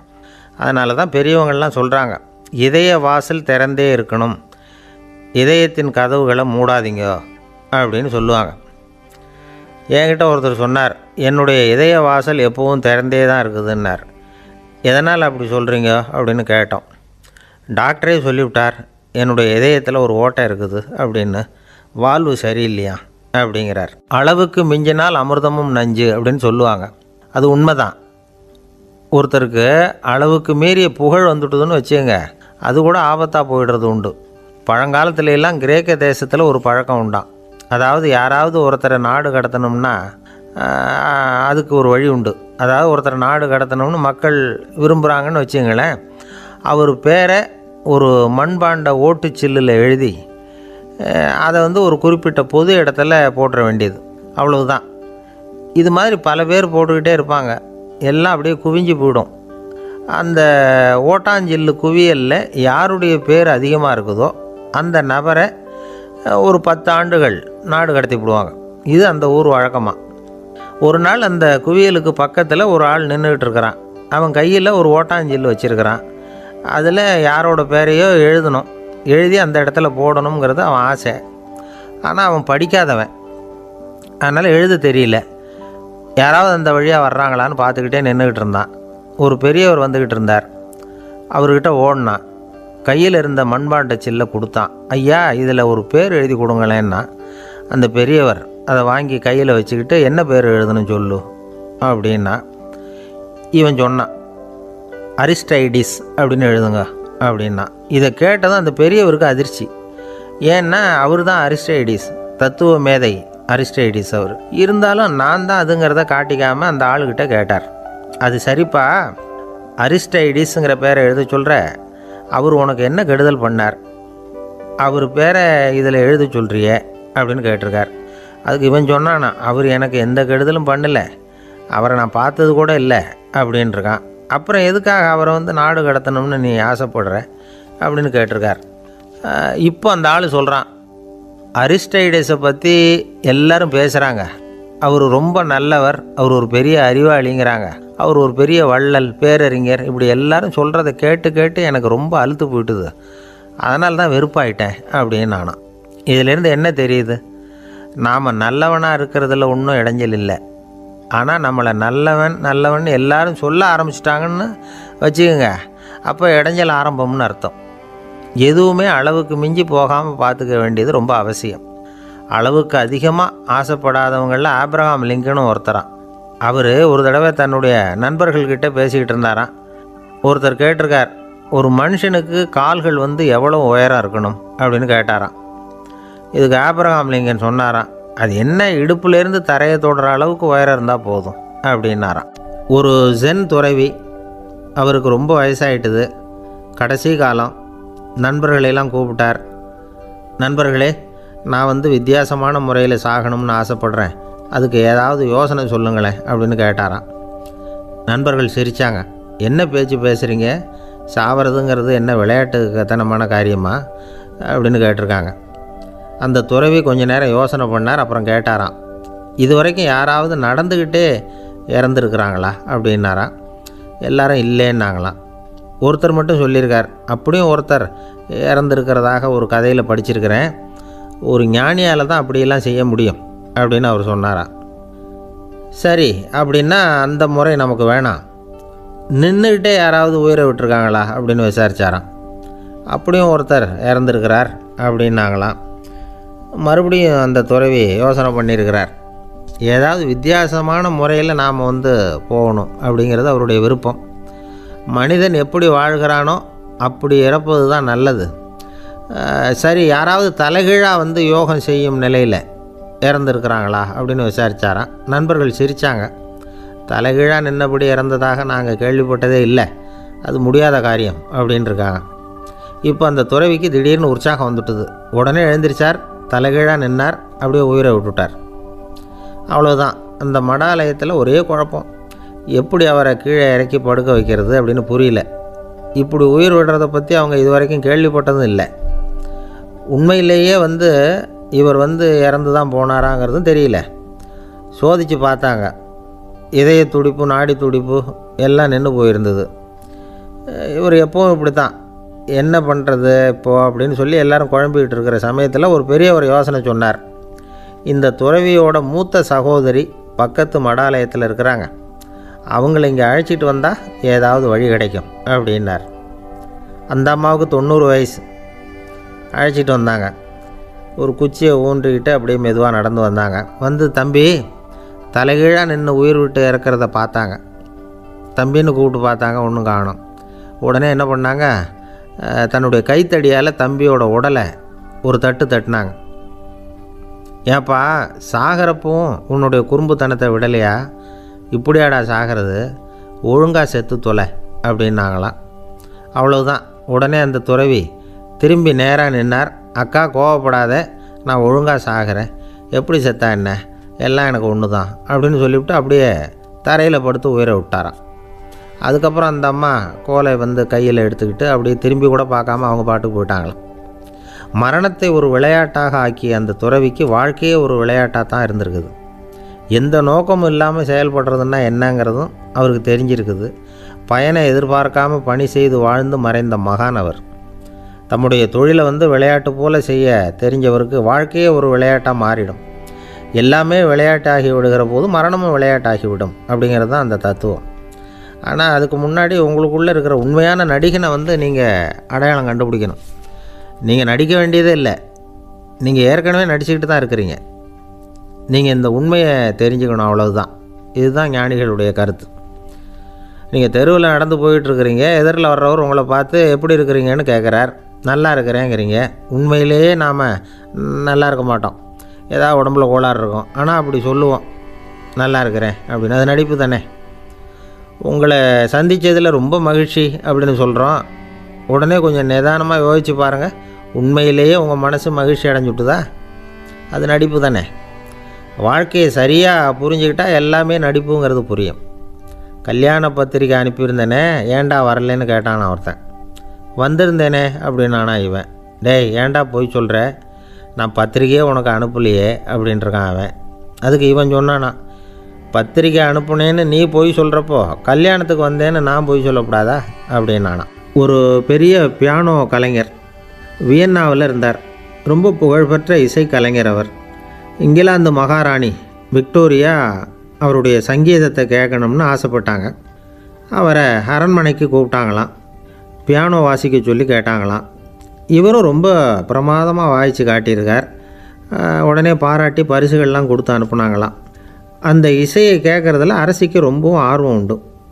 அதனால் அதுக்கப்புறமும் அந்த கலைஞர் அடிக்கடி அரண்மனைக்கு வர வேண்டிய அவசியம் ஏற்பட்டது. ஏன்னா அரசி கூப்பிட ஆரம்பித்தாங்க. இவர் போகணும், அங்கே இசை நிகழ்ச்சி நடத்தணும். இவர் அங்கே பாடி வாசிக்கிறது உண்டு. ஒரு தடவை மகாராணி அவரை பார்த்து, உங்கள் நாட்டு தேசிய கீதம் பாடுங்களேன் அப்படின்னு கேட்டாங்களாம். உடனே அவர் தன்னுடைய நாடான ஆஸ்திரியாவின் தேசிய கீதத்தை பாடியிருக்கிறார். அவர் பாட ஆரம்பித்த உடனே மகாராணி எழுந்திரிச்சு நின்னாங்களாம். அதுக்கு மரியாதை செலுத்துகிற நோக்கத்தோடு பாட்டு முடிகிற வரைக்கும் அப்படியே நின்றுக்கிட்டு இருந்தாங்களாம். இதுதான் அந்த அரசியினுடைய பெருந்தன்மை. அதாவது நாட்டுப்பற்றுங்கிறது அந்த அளவுக்கு அப்படி இருக்கணும். இப்படி ஒரு அரசியே நம்ம நாட்டு தேசிய கீதத்துக்கு எழுந்திரிச்சு நின்று மரியாதை செலுத்துகிறாங்க அப்படிங்கிறத புரிஞ்சிக்கும் பொழுது அந்த முதிய கலைஞரின் மகிழ்ச்சிக்கு அளவே இல்லையாம். அதுக்கப்புறம் அந்த பியானோ கலைஞர் ஒரு நாள் தன்னுடைய நண்பர் ஒருத்தர்கிட்ட பேசிக்கிட்டு இருந்தாராம். அப்போ சொன்னாராம், மகாராணியார் எனக்கு எவ்வளவோ பரிசுகள்லாம் கொடுத்துருக்குறாங்க. ஒரு தடவை எனக்கு வைரக்கல் பதித்த அணி ஒன்றை கூட பரிசாக கொடுத்தாங்க. ஆனால் அதை விட உயர்ந்த விலை மதிக்க முடியாத அணி என்ன தெரியுமா? நான் என்னுடைய நாட்டு தேசிய கீதத்தை நான் பாடுறப்போ அவங்க எழுந்திரிச்சு நின்று மரியாதை செலுத்தினாங்களே, அதுதான் எனக்கு கிடைச்ச மிகப்பெரிய பரிசு அப்படின்னாராம். எனக்கு தெரிஞ்ச சங்கீத வித்வான் ஒருத்தர் இருக்கார். சமீபத்தில் ஒரு நாள் அவரை பார்த்தேன். எப்படி போயிட்டுருக்கு உங்கள் தொழில் அப்படின்னு கேட்டேன். ரொம்பவும் வித்தியாசமாக போயிட்டுருக்குங்க அப்படின்னார். என்ன சொல்கிறீங்க அப்படின்னேன். முன்னாடியெல்லாம் நான் பாடினா எதிரில் இருக்கிறவங்க தான் எழுந்திரிச்சு போயிட்டு இருந்தாங்க. இப்போ எப்படின்னா நான் பாட ஆரம்பிச்சுட்டா உடனே பக்கவாத்தியக்காரனே எழுந்திரிச்சு போயிடுறான் அப்படின்னார் ரொம்ப வேதனையோட. பொங்கல் திருநாள். பொங்கல் திருநாள்னால் இது ஏதோ அறுவடை திருநாள் அப்படின்னு சொல்லுவோம். அதாவது வருஷம் பூரா நாம் பாடுபட்டு அதனுடைய பலனை அனுபவிக்கிற நாள் அப்படிங்கிறது நாம் சொல்லிகிட்டு இருக்கிறது. இது முக்கியமாக இது ஒரு நன்றி அறிவிப்பு நாள் அப்படின்னு சொல்லுவாங்க. இன்றைக்கி நிறைய நன்றி அறிவிப்பு கூட்டம்லாம் நடந்துக்கிட்டு இருக்குல்ல, அது மாதிரி விவசாயிகள் நடத்துகிற ஒரு நன்றி அறிவிப்பு விழா இது. யாருக்கு நன்றி சொல்கிறாங்கன்னா ஆதவனுக்கு. அதாவது சூரியன் இல்லைன்னா விவசாயம் இல்லை. அதனால் ஆதவனுக்கு நன்றி செலுத்துகிற நாளாக இந்த பொங்கல் திருநாளை நாம் கொண்டாடுறோம். அதாவது இந்த பொங்கலில் விவசாயிகள்கிட்டேருந்து நிறைய பண்புகளை நாம் தெரிஞ்சுக்க வேண்டிய நாள் இது. விவசாயிகள் அவங்க விவசாயம் முன்னேறி இருக்கிற அளவுக்கு விவசாயிகளுடைய வாழ்க்கை தரம் முன்னேறலை. அந்த அளவுக்கு அவர்கள் நாட்டுக்காக உழைச்சிக்கிட்டு இருக்கிறாங்க. அந்த காலத்துலேயே அதை பற்றி ஒரு கதை சொல்கிறது உண்டு. ஒரு வயசான ஆள் நிலத்தில் ஏறு உழுதுகிட்டு இருந்தாராம். கிழிஞ்சு போன ஒரு சின்ன துண்டை தான் இடுப்பில் கட்டியிருந்தாராம். தலையில் ஒரு கந்தலை சுற்றி இருந்தார். உடம்பு பூரா சேரு, ரொம்ப ஏழை. ஏறு ஓட்டிகிட்டு இருக்கிறவர் வேறு எப்படி இருப்பார்? இருந்தாலும் அந்த ஆள் ரொம்ப ஜாலியாக பாட்டு பாடிக்கிட்டே ஏறு உழுதுகிட்டு இருந்தாராம். உடம்புல தான் அவர் ஏழையை தவிர மனசில் ஒரு ஏழையாக தெரியல. அந்த சமயத்தில் அந்த நாட்டு ராஜா அந்த பக்கமாக குதிரை மேலே வந்தாராம். வேட்டைக்கு போயிட்டு பரிவாரங்களோடு திரும்பி வந்துக்கிட்டு இருக்கிறார். ரொம்ப செல்வ செழிப்பில் இருக்கிற ராஜா அவர் இந்த வயசான விவசாயியை பார்த்துருக்கார். இந்த ஆள் ரொம்பவும் ஏழைங்கிறது அவர் பார்த்தாவே பளிச்சுன்னு தெரியுது. கட்டிக்கிறதுக்கு நல்ல துணி இல்லை, உடம்போ இழைச்சி போயிருக்குது, வயிறு முதுகில் போய் ஒட்டிக்கிட்டு இருக்கு, கண்ணு குழி விழுந்து போயிருக்குது. ஆனாலும் முகத்தை பார்த்தா சந்தோஷமாக இருக்கிற மாதிரி இருக்குது. இவ்வளோ உற்சாகமாக பாடிக்கிட்டு இருக்கிறாரே அப்படின்னு ஆச்சரியமாக நினச்சி பார்த்தார் அந்த ராஜா. சரி, அவர்கிட்ட கொஞ்சம் பேச்சு கொடுத்து பார்க்கலாம் அப்படின்னு முடிவு பண்ணார். ஐயா பெரியவரே, இப்படி கொஞ்சம் வர முடியுமான்னாராம். பொழுது போகிறதுக்குள்ளே நான் இந்த வயல் பூரா உழவு ஓட்டி ஆகணும், அதனால் பேசுகிறதுக்கு நேரம் இல்லை அப்படின்னாராம் அந்த பெரியவர். என்ன அவ்வளவு அவசரமாக? மீதி இருந்தால் நாளைக்கு உழுதக்கூடாதா? அது சரி, உனக்கு எத்தனை ஏக்கர் நிலம் இருக்குது அப்படின்னு விசாரிச்சிருக்கார் ராஜா.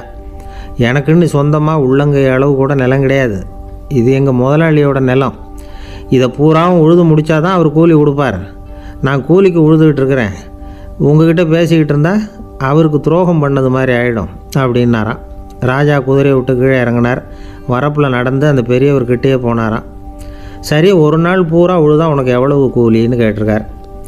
8 அணா கூலி கிடைக்கும்னாராம் அவர். இது ரொம்ப காலத்துக்கு முன்னாடி நடந்த ஒரு சம்பவங்கிறதுனால அப்போ 8 அணா கூலிங்கிறது ரொம்ப பெருசு. இருந்தாலும் அதுவும் அந்த ராஜாவுக்கு பெரிய கூலியாக தெரியல. இவ்வளவு தானா, இதை வச்சுக்கிட்டு நீ எப்படி காலம் தள்ளுற அப்படின்னாராம். ஒன்றும் கவலை இல்லை அப்படின்னாராம் அவர். ராஜாவுக்கு ரொம்ப ஆச்சரியமாக போச்சு.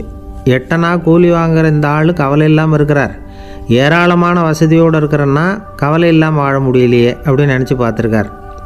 அது சரி, 8 அணாவில் எப்படி குடும்பம் நடத்துகிற அப்படின்னு கேட்டாராம். எனக்கு கிடைக்கிற 8 அணாவில் 2 அணா குடும்பத்துக்கு செலவழிக்கிறேன், 2 அணா பழைய கடனுக்கு கொடுக்குறேன், 2 அணா தர்மம் செய்கிறேன், 2 அணா வட்டிக்கு கொடுக்குறேன், ஒரு குறையும் இல்லைன்னாராம். ராஜாவுக்கு ஒன்றும் புரியல.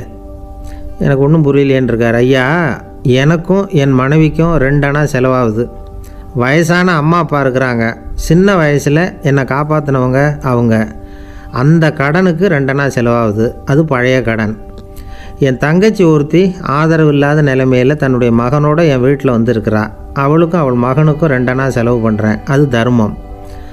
எனக்கு 2 பிள்ளைங்க இருக்கிறாங்க, அவங்களுக்கு 2 அணா செலவு பண்ணுறேன், அது வட்டிக்கு கொடுக்கறது மாதிரி. பிற்காலத்தில் அவங்க எங்களை காப்பாற்றுவாங்க. அந்த வகையில் நான் திருப்தியோடு வாழ்ந்துக்கிட்டு இருக்கிறேன் அப்படின்னாராம். ராஜாவுக்கு அர்த்தம் புரிய ஆரம்பிச்சுதான். அந்த பெரிய நிலத்தை விலை கொடுத்து வாங்கி அந்த பெரியவருக்கே தானமாக கொடுத்துட்டாராம். இப்போ உழுதவருக்கே நிலம் சொந்தமாகிட்டுது. அன்னையிலேருந்து அரசனுக்கும் ஆறுதல் கிடைச்சிதான். இப்படி ஒரு கதை சொல்லுவாங்க. 8 அணா வருமானத்தை வச்சுக்கிட்டு எப்படி காலத்தை தள்ளுறதுன்னு சொல்கிறதுக்காக இந்த கதையை சொல்கிறதாக யாரும் தப்பாக நினச்சிக்கக்கூடாது. கிடைக்கிறத எப்படி பங்கு போடுறார், எப்படி திருப்தியாக வாழறார் அப்படிங்கிறது தான் முக்கியம். அது மாதிரி இன்றைக்கு இந்த பொங்கல் திருநாளில் உழவர்கள் மனசு மகிழ்ச்சியாக இருந்ததுன்னா அது எல்லாரும் மகிழ்ச்சியாக இருக்கிறது மாதிரி அர்த்தம். அதனால் அவர்கள்ட்டேருந்து நாம் பாடம் கற்றுக்கணும். சில உழவர்கள் தங்கள் நிலத்தில் விளையிறத தாங்கள் சாப்பிட மாட்டாங்க, அடுத்தவங்கள்ட்ட விற்றுட்டு சந்தையில் போய் வேறு அரிசி வாங்கிட்டு வந்து தான் இவங்க சாப்பிடுவாங்க. அப்படிப்பட்ட விவசாயிகள்லாம் இது உண்டு. பங்கிடுகிற பண்பை உழவர்கள்ட்டேருந்து கற்றுக்கொள்ளுங்கள் அப்படிம்பாங்க. ஒரு ஆள் நிம்மதியாக மகிழ்ச்சியாக இருந்தானா, உங்கள் நிம்மதிக்கும் மகிழ்ச்சிக்கும் என்ன காரணம்னு கேட்டிருக்கார் இன்னொருத்தர். என்கிட்ட இருந்தது பூராவையும் என் பிள்ளைங்களுக்கு சமமாக பங்கு போட்டு கொடுத்துட்டேன், எனக்குன்னு எதுவுமே வச்சுக்கல, அதுதான் நிம்மதிக்கு காரணம்ன்றிருக்கான். உங்ககிட்ட இருந்தது எவ்வளவு இருந்தது அப்படின்னு கேட்டிருக்காரு அவர். மொத்தமாக ஒரு 50,000 ரூபா இருக்கும் அப்படின்னு இருக்கான்.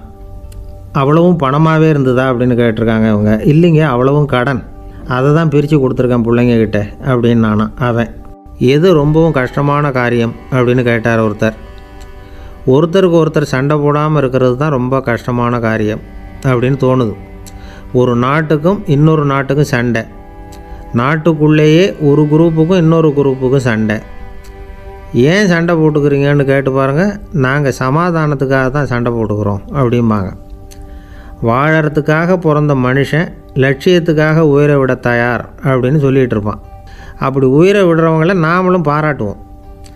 ஆனால் ஒன்றுமில்லாத விஷயங்களுக்கெல்லாம் சண்டை போடுறவங்களெல்லாம், அப்படிப்பட்டவங்களையும் சரி உயிரை விடுறவங்களையும் சரி என்னென்னு சொல்கிறது, யுத்தங்களாலேயும் சண்டைகளாலேயும் நாம் அடையிறது என்னங்கிறது ஒரு பக்கம் இருக்கட்டும், இழக்கிறது என்ன தெரியுமா, ஏராளமான உயிர்கள். ரத்தம் சிந்துறதுக்கு நான் தயார் அப்படின்னு மார்தட்டி சொல்லலாம். ஆனால் ரத்தம் சிந்தினா உயிர் காத்துக்கிட்டு இருக்க தயார் இல்லை. அதாவது உயிர் நமக்காக காத்துக்கிட்டு இருக்க தயார் இல்லை. இழக்கிற ரத்தத்தை ஈடுகட்டினா தான் உயிரை காப்பாற்ற முடியும். அதனால் இது சம்மந்தமாக ஆராய்ச்சி செய்கிற கட்டாயம் ஏற்பட்டு போச்சு. அதோட விளைவாக புதுசாக ஒன்றை கண்டுபிடிச்சிருக்கிறாங்க. அதுதான் செயற்கை ரத்த பொடி. இப்போ இந்த திடீர் சாம்பார் பொடி, திடீர் ரசப்பொடி, திடீர் காப்பி பொடி இப்படிலாம் சொல்கிறோம்ல, அது மாதிரி இது திடீர் ரத்த பொடி. இஸ்ரேல் ஒரு சின்ன நாடு, மக்கள் தொகை குறைச்சல், அதோட போர்கள் வேறு. அதனால் காயம்பட்டவங்களை காப்பாற்றியே தீர வேண்டிய கட்டாயம். காப்பாற்றணும்னா ரத்த இழப்பை தடுக்கணும். அப்படின்னா உடனடியாக புது ரத்தம் செலுத்தி ஆகணும். திடீர்னு ரத்தம் வேணும்னா எங்கே போகிறது? அதுவும் கிடைக்கிற ரத்தம் சேர்கிற குரூப்பாக இருக்கணும். ஒரு வேடிக்கை பார்த்தீங்களா, நான் வேறு குரூப்பு நீ வேறு குரூப்புன்னு இவன் சண்டை போடுறான். இதில் அடிபட்டவனுக்கு ரத்தம் கொடுக்க போனால் அதுலேயும் அது வேறு வேறு குரூப்பாக இருக்குது. அது ரத்தமும் வேறு வேறு குரூப்புன்னு சொல்லிகிட்டு இருக்குது. எந்த குரூப்பு ரத்தம் வேணும், அது உடனடியாக கிடைக்கலன்னா என்ன பண்ணுறது? இப்படிப்பட்ட கஷ்டம்லாம் நமக்கு வந்துடுது. இதுக்காக தான் விஞ்ஞானிகள் இந்த இரத்த பொடியை கண்டுபிடிச்சிருக்கிறாங்க. அதாவது ஒரு ஆள் அடிபட்டு போட்டான்னு வச்சுங்களேன், அவனுக்கு ரத்தம் கிடைக்கல, உடனே என்ன பண்ணலாம், இந்த சுத்தப்படுத்தப்பட்ட தண்ணீரை கொஞ்சம் எடுத்துக்க வேண்டியது, அதில் இந்த இரத்த பொடியை கரைக்க வேண்டியது. இப்போ இந்த செயற்கை ரத்தம் வந்து தயாராகிட்டுது, இதை அந்த ஆள் உடம்புல ஏற்றி விட்ற வேண்டியது. இயற்கையாக நம்ம உடம்பில் இருக்கிற ரத்தம் என்னென்ன வேலை செய்யுதோ அதே வேலையை இதுவும் செய்யும். அதாவது ஆக்சிஜனை உடம்பில் எல்லா இடத்துக்கும் எடுத்துகிட்டு போகுது. அந்த வேலையை இந்த செயற்கை ரத்தமும் செஞ்சுடுது. ஆனால் ஒரு விஷயம், இந்த செயற்கை ரத்தம் ஒரு அவசரத்துக்கு தான் உபயோகப்படுத்தலாம், ஒரு முதல் உதவி மாதிரி. அதை அப்படியே நிரந்தரமாக விட்டுற முடியாது. பின்னாடி வந்து தேவையான குரூப்பு உண்மையான ரத்தம் கிடைச்ச உடனே அதை செலுத்திக்கணும். உண்மையான ரத்தத்தை 20லேருந்து 40 நாள் வரைக்கும் தான் பாதுகாக்க முடியும். அதுவும் குளிர்பதன பெட்டியில். அதுக்குள்ளே உபயோகப்படுத்தலைன்னா அது வீணாக போயிடும். இந்த ரத்த பொடி அப்படி இல்லை, எவ்வளோ நாள் வேணும்னாலும் அப்படியே வச்சுருக்கலாம், குளிர்பதன பெட்டியும் தேவையில்லை. ஆனால் ஒன்று, இது தண்ணியில் கலந்து செயற்கை ரத்தமாக ஆக்கிவிட்டா அதோட வலு 72 மணி நேரம் தான், அதாவது 3 நாள். அதுக்குள்ளே அந்த ஆசாமியை எங்கேயாவது ஆஸ்பத்திரிக்கு தூக்கிட்டு போய் உண்மையான ரத்தத்தை கொடுத்துடணும். சண்டையில் அடிபடுறவங்க, சாலை விபத்தில் அடிபடுறவங்க, இவங்களுக்கெல்லாம் அவசரத்துக்கு கை கொடுத்து உதவுறது இந்த செயற்கை ரத்த பொடி. அதுக்கப்புறம் நாம் கொடுக்குற ரத்தம் தான் அவங்கள காப்பாற்றணும். இன்றைக்கி வந்து ரத்தத்தை தானமாக கொடுக்க தயாராக இருக்கிற நல்ல உள்ளங்கள் ஏராளம். எவ்வளவு ஆக்சிடெண்ட்டு, ஆப்ரேஷன், இதில் சம்மந்தப்பட்டவங்களை வந்து காப்பாற்றுறது நாம் தானமாக கொடுக்குற ரத்தம் தானே. ஒரு ஆக்சிடெண்ட்டு, ஒரு ஸ்கூட்டர் ஒரு ஆள் மேலே மோதி விட்டுது, பார்த்து வரக்கூடாதா அப்படின்னா அந்த ஆள், நீ தான் பார்த்து நடக்கணும், ஏன்னா 20 வருஷமாக நான் அந்த ஸ்கூட்டரை ஓட்டிகிட்டு இருக்கிறேன் அப்படின்னு நானா இவன். இதுக்கு அவன் சொன்னானா, நீ தான் பார்த்து ஓட்டணும், ஏன்னா 40 வருஷமாக நான் இப்படி நடந்துக்கிட்டு இருக்கிறேன் அப்படின்னு நானா. ஒரு ஊரில் ஒரு ராஜா இருந்தார். பெரிய அரண்மனையில் தான் இருக்கிறார். எல்லா வசதியும் இருந்தது. இருந்தாலும் அவர் எல்லாரும் சொல்கிறது எப்படி தெரியுமா, பிச்சைக்கார ராஜா. அப்படி ஒரு பேர் அவருக்கு நிலச்சி போச்சு. ஜனங்களும் சரி, மற்ற தேசங்களில் உள்ளவங்களும் சரி, அவர் அந்த பேர் சொல்லியே குறிப்பிடுறது வழக்கமாக போட்டுது. இது அவருக்கு ரொம்ப கவலையாக போச்சு. என்ன இது, நம்மளை தேடி வர்றவங்களுக்கெல்லாம் நாம் சோறு போடுறோம், நம்ம புகழ்ந்து பாடல் ஏற்றி கொண்டு வர்ற புலவர்களுக்கெல்லாம் அவங்க எப்படி வந்தாலும் ஒருவேளை சோறு போடணுங்கிறது உத்தரவு. இவ்வளவுலாம் செஞ்சும் நம்மளை போய் பிச்சைக்கார ராஜான்னு எல்லாரும் சொல்கிறாங்களே, அது ஏன், எதுக்காக இப்படி சொல்கிறாங்க? இதுதான் ராஜாவுக்கு குழப்பம். சரி, இதை பற்றி நம்ம அமைச்சர்கள்கிட்ட கேட்கலாமா அப்படின்னு யோசனை பண்ணார். இந்த விஷயத்தை போய் அவங்கக்கிட்ட எப்படி கேட்குறதுன்னு அவருக்கு தயக்கமாக இருந்தது. கௌரவ குறைச்சலாக தெரிஞ்சுது அவருக்கு. சரி, சாதாரண குடிமக்கள்கிட்ட இதை பற்றி கேட்கலாமா அப்படின்னு யோசனை பண்ணார். கேட்கலாம், ஆனால் அவங்க யாரும் ராஜா முன்னாடி வந்து நின்று தைரியமாக பேசக்கூடிய அளவுக்கு இல்லை. ராஜாவோட குழப்பம் நாளுக்கு நாள் அதிகமாக போச்சு. கடைசியாக அவர் ஒரு முடிவுக்கு வந்தார். அதாவது இதை பற்றி ஒரு பிச்சைக்காரங்கிட்டே கேட்டு பார்த்துட்டா என்ன. இதுதான் அவர் பண்ண முடிவு. உடனே மாறு வேஷம் போட்டுக்கிட்டு நகர்வலம் போனார். ஒரு பிச்சைக்காரனை கண்டுபிடிச்சார். இதை பாருப்பா, நம்ம ராஜாவை எல்லாரும் பிச்சைக்கார ராஜான்னே சொல்கிறாங்களே, அதுக்கு என்ன காரணமாக இருக்கும் அப்படின்னு கேட்டார். அதுக்கு அவன் சொல்கிறான், இதுக்கான பதிலை இன்னும் ஒரு 30 நாளில் சொல்கிறேன் அப்படின்னா. உடனே இவருக்கு சந்தோஷம். உண்மையை அவங்ககிட்ட சொன்னார். நான் வேறு யாரும் இல்லை, நான் தான் இந்த நாட்டு ராஜா. இப்போ நீ என் கூடவே வந்துடு, அரண்மனையிலேயே தங்கிக்கோ, 30 நாள் கழித்து எனக்கு பதில் சொல்லிவிட்டு அதுக்கப்புறமா நீ போகலாம் அப்படின்னு சொல்லி அழைச்சிட்டு வந்துட்டார். அரண்மனையில் ஒரு மூலையில் அவன் தங்கறதுக்கு இடம் கொடுத்தார். தினம் 2 வேளையும் இவனுக்கு சோறு போடுங்க அப்படின்னு உத்தரவு போட்டார். ராஜா கொடுத்த இடத்துல போய் உக்காந்துக்கிட்டான் அந்த பிச்சைக்காரன். தினமும் அந்த அரண்மனையில் நடக்கிறதையெல்லாம் கவனிச்சிக்கிட்டு வந்தான். வேளைக்கு சாப்பாடு வரும், சாப்பிட்டுக்கிட்டு இருக்கான். இப்படி 30 நாள் முடிஞ்சுது. ராஜா வந்தார். என்ன, என்னோட கேள்விக்கு பதில் என்னன்னு கண்டுபிடிச்சிட்டியான்னார். கண்டுபிடிச்சிட்டேன்னா. என்ன எல்லாரும் பிச்சைக்கார ராஜான்னு சொல்கிறாங்களே, அது நியாயமாக படுதா உனக்குன்னு கேட்டார். நியாயமாக தான் படுது, சந்தேகம் இல்லாமல் நீங்கள் பிச்சைக்கார ராஜா தான். என்ன தான் நீங்கள் வசதியோடவும் படைபலத்தோடவும் இருந்தால் கூட நீங்கள் எங்கள் வர்க்கத்தை சேர்ந்த ஆசாமி தான் அப்படின்னு அடித்து சொல்லிவிட்டான் அந்த ஆள். ஏனால் அப்படி சொல்கிறேன்னு கேட்டார் இவர். அரசே, ஒரு உண்மையை கண்டுபிடிச்சி சொல்கிறதா நான் உங்ககிட்ட சொன்னேன். நீங்கள் ராஜ பரம்பரைன்னா உடனே உங்கள் கழுத்தில் கிடக்கிற முத்து மாலையை கழட்டி பரிசாக கொடுத்துருப்பீங்க, பொன்னையும் மணியையும் கொடுத்துருப்பீங்க. ஆனால் நீங்கள் அப்படி செய்யலை. என்னை ஒரு மூலையில் உட்கார வச்சு 2 வேளை சோறு போட சொன்னீங்க. உங்களை தேடி யார் வந்தாலும், யார் வந்து பாராட்டி பேசினாலும் அல்லது பிரச்சனைகளை சொன்னாலும் நீங்கள் செய்கிற ஒரே காரியம் சோறு போடுறது தான். பிச்சைக்காரனுக்கு சோறு மட்டும்தான் உலகம். உங்கள் விஷயத்திலையும் நீங்கள் அப்படி தான் நினைக்கிறதாக தெரியுது. நல்லா கவனிங்க. எந்த ஒரு பிரச்சனைக்கும் சோறு தான் முடிவுன்னு நினைக்கிறீங்க பாருங்கள். நீங்கள் சந்தேகமில்லாத எங்களை சேர்ந்த ஆள் தான் அப்படின்னு விட்டான் அந்த பிச்சைக்காரன். அதுக்கப்புறம் தான் அந்த ராஜா தன்னுடைய தவறுகளையெல்லாம் திருத்திக்கிட்டாராம். பசின்னு வர்றவங்களுக்கு சோறு தான் போடணும், அது தப்பு இல்லை. பாராட்ட வர்றவங்களுக்கெல்லாம் சோத்தையே போட்டு அனுப்புனா இப்படி தான் பேர் வரும். எனக்கு தெரிஞ்ச ஒருத்தர் தினமும் யாராவது ஒருத்தரை தன் வீட்டுக்கு அழைச்சிட்டு போவார், சாப்பாடு போட்டு அனுப்புவார். முன்னறிவிப்பு இல்லாமல் திடீர்னு ஒரு விருந்தாளியோட வீட்டில் போய் இவர் நிற்கிறது வழக்கம். அந்த அம்மாவும் இவருக்காக தயார் பண்ணி வச்சுருந்ததை இவர் அழைச்சிட்டு வந்திருக்கிற விருந்தாளிக்கு போட்டுருவாங்க. விருந்தாளி சாப்பிட்டுட்டு போனதுக்கப்புறம் இவர் மனைவிகிட்ட உனக்கு சிரமம் வேணாம் அப்படின்னு சொல்லிவிட்டு பக்கத்தில் உள்ள ஒரு ஹோட்டலுக்கு போய் காசு கொடுத்து சாப்பிட்டுட்டு வந்துடுவார். பல நாள் இப்படி நடக்கும். ஒரு நாள் அவரை தனியாக கூப்பிட்டுக்கிட்டு போய் ஏன் இப்படி பண்ணுறீங்கன்னு கேட்டோம். அதுக்கு அவர் சொல்கிறாரு, எங்கள் வீட்டு சாப்பாட்டிலேருந்து தப்பிக்கிறதுக்கு எனக்கு வேறு வழி எதுவும் தெரியல சார், அதனால தான் இப்படி பண்ணிகிட்ருக்கிறேன் அப்படின்னார் ரொம்ப பரிதாபமாக. ஒருத்தன் எப்படி நடந்துக்கிறாங்கிறத வச்சு தான் அந்த ஆள் எப்படிங்கிறத நாம் முடிவு பண்ணுறோம். ஆளுமைன்னு சொல்கிறோம்ல, அதுக்கு சூழ்நிலைகளை ஆளுகின்ற தன்மை அப்படின்னு விளக்கம் கொடுக்குறார் ஒரு உளவியல் நிபுணர். சரி, ஒரு மனிதனுடைய ஆளுமையை உருவாக்குகிற விஷயங்கள் என்னென்ன? பிறப்பு, வளர்க்கப்பட்ட விதம், படிப்பு, நண்பர்கள், சமுதாயம், இப்படி நிறைய உண்டு. ஆளுமையின் அடிப்படையில் சில மனநோய்கள் உண்டாகுது. அதெல்லாம் என்னென்னங்கிறத தெரிஞ்சு வச்சுக்கிட்டோம்னா நம்ம கூட இருக்கிறவங்கள அடையாளம் கண்டுபிடிக்கிறதுக்கு அது ரொம்ப உபயோகமாக இருக்கும். ஃப்ரெனாய்டு ஆளுமை அப்படின்னு ஒன்று. இந்த கோளாறு உள்ளவங்க எப்படி இருப்பாங்க தெரியுமா? அதிக உணர்ச்சி, சந்தேகம், பொறாமை இதெல்லாம் அதிகமாக இருக்கும். வளைஞ்சு கொடுக்க மாட்டாங்க. அடுத்தவங்களோட இணக்கமான உறவு இருக்காது. அவங்க செய்கிற தப்புக்கெல்லாம் அடுத்தவங்களை குறை சொல்லிகிட்டு இருப்பாங்க. இது ஒரு ரகம். அடுத்தது ஸ்கிசாய்டு ஆளுமை அப்படின்னு சொல்கிறாங்க. இந்த கோளாறு உள்ளவங்க அடுத்தவங்களோட பழக கூச்சப்படுவாங்க. சின்ன வயசுலேயே இது ஆரம்பமாயிடுது. பகல் கனவுலேயே சஞ்சரிப்பாங்க. அவங்களுடைய விரோதம், கோபம் இதை கூட வெளியில் காட்டிக்க முடியாமல் இருப்பாங்க. இவங்களுக்கு அகமுகம், பிரச்சனைகள்லேருந்து ஒதுங்கி எதுலேயும் ஈடுபாடு இல்லாதவங்களாக இருப்பாங்க. இப்படி ஒரு ரகம். அடுத்தது சைக்ளோதமிக் ஆளுமை அப்படின்னு சொல்கிறாங்க. அது என்னென்னா, உணர்ச்சிகளில் ஏற்றத்தாழ்வு அதிகமாக இருக்குமா. சில சமயம் பார்த்தா மகிழ்ச்சியாக இருப்பாங்க, சில சமயம் சோகமாக உட்காந்துருப்பாங்க. அவங்க மனநிலைக்கு தகுந்த மாதிரி சமூக நிகழ்ச்சிகளில் பங்கெடுத்துக்குவாங்க.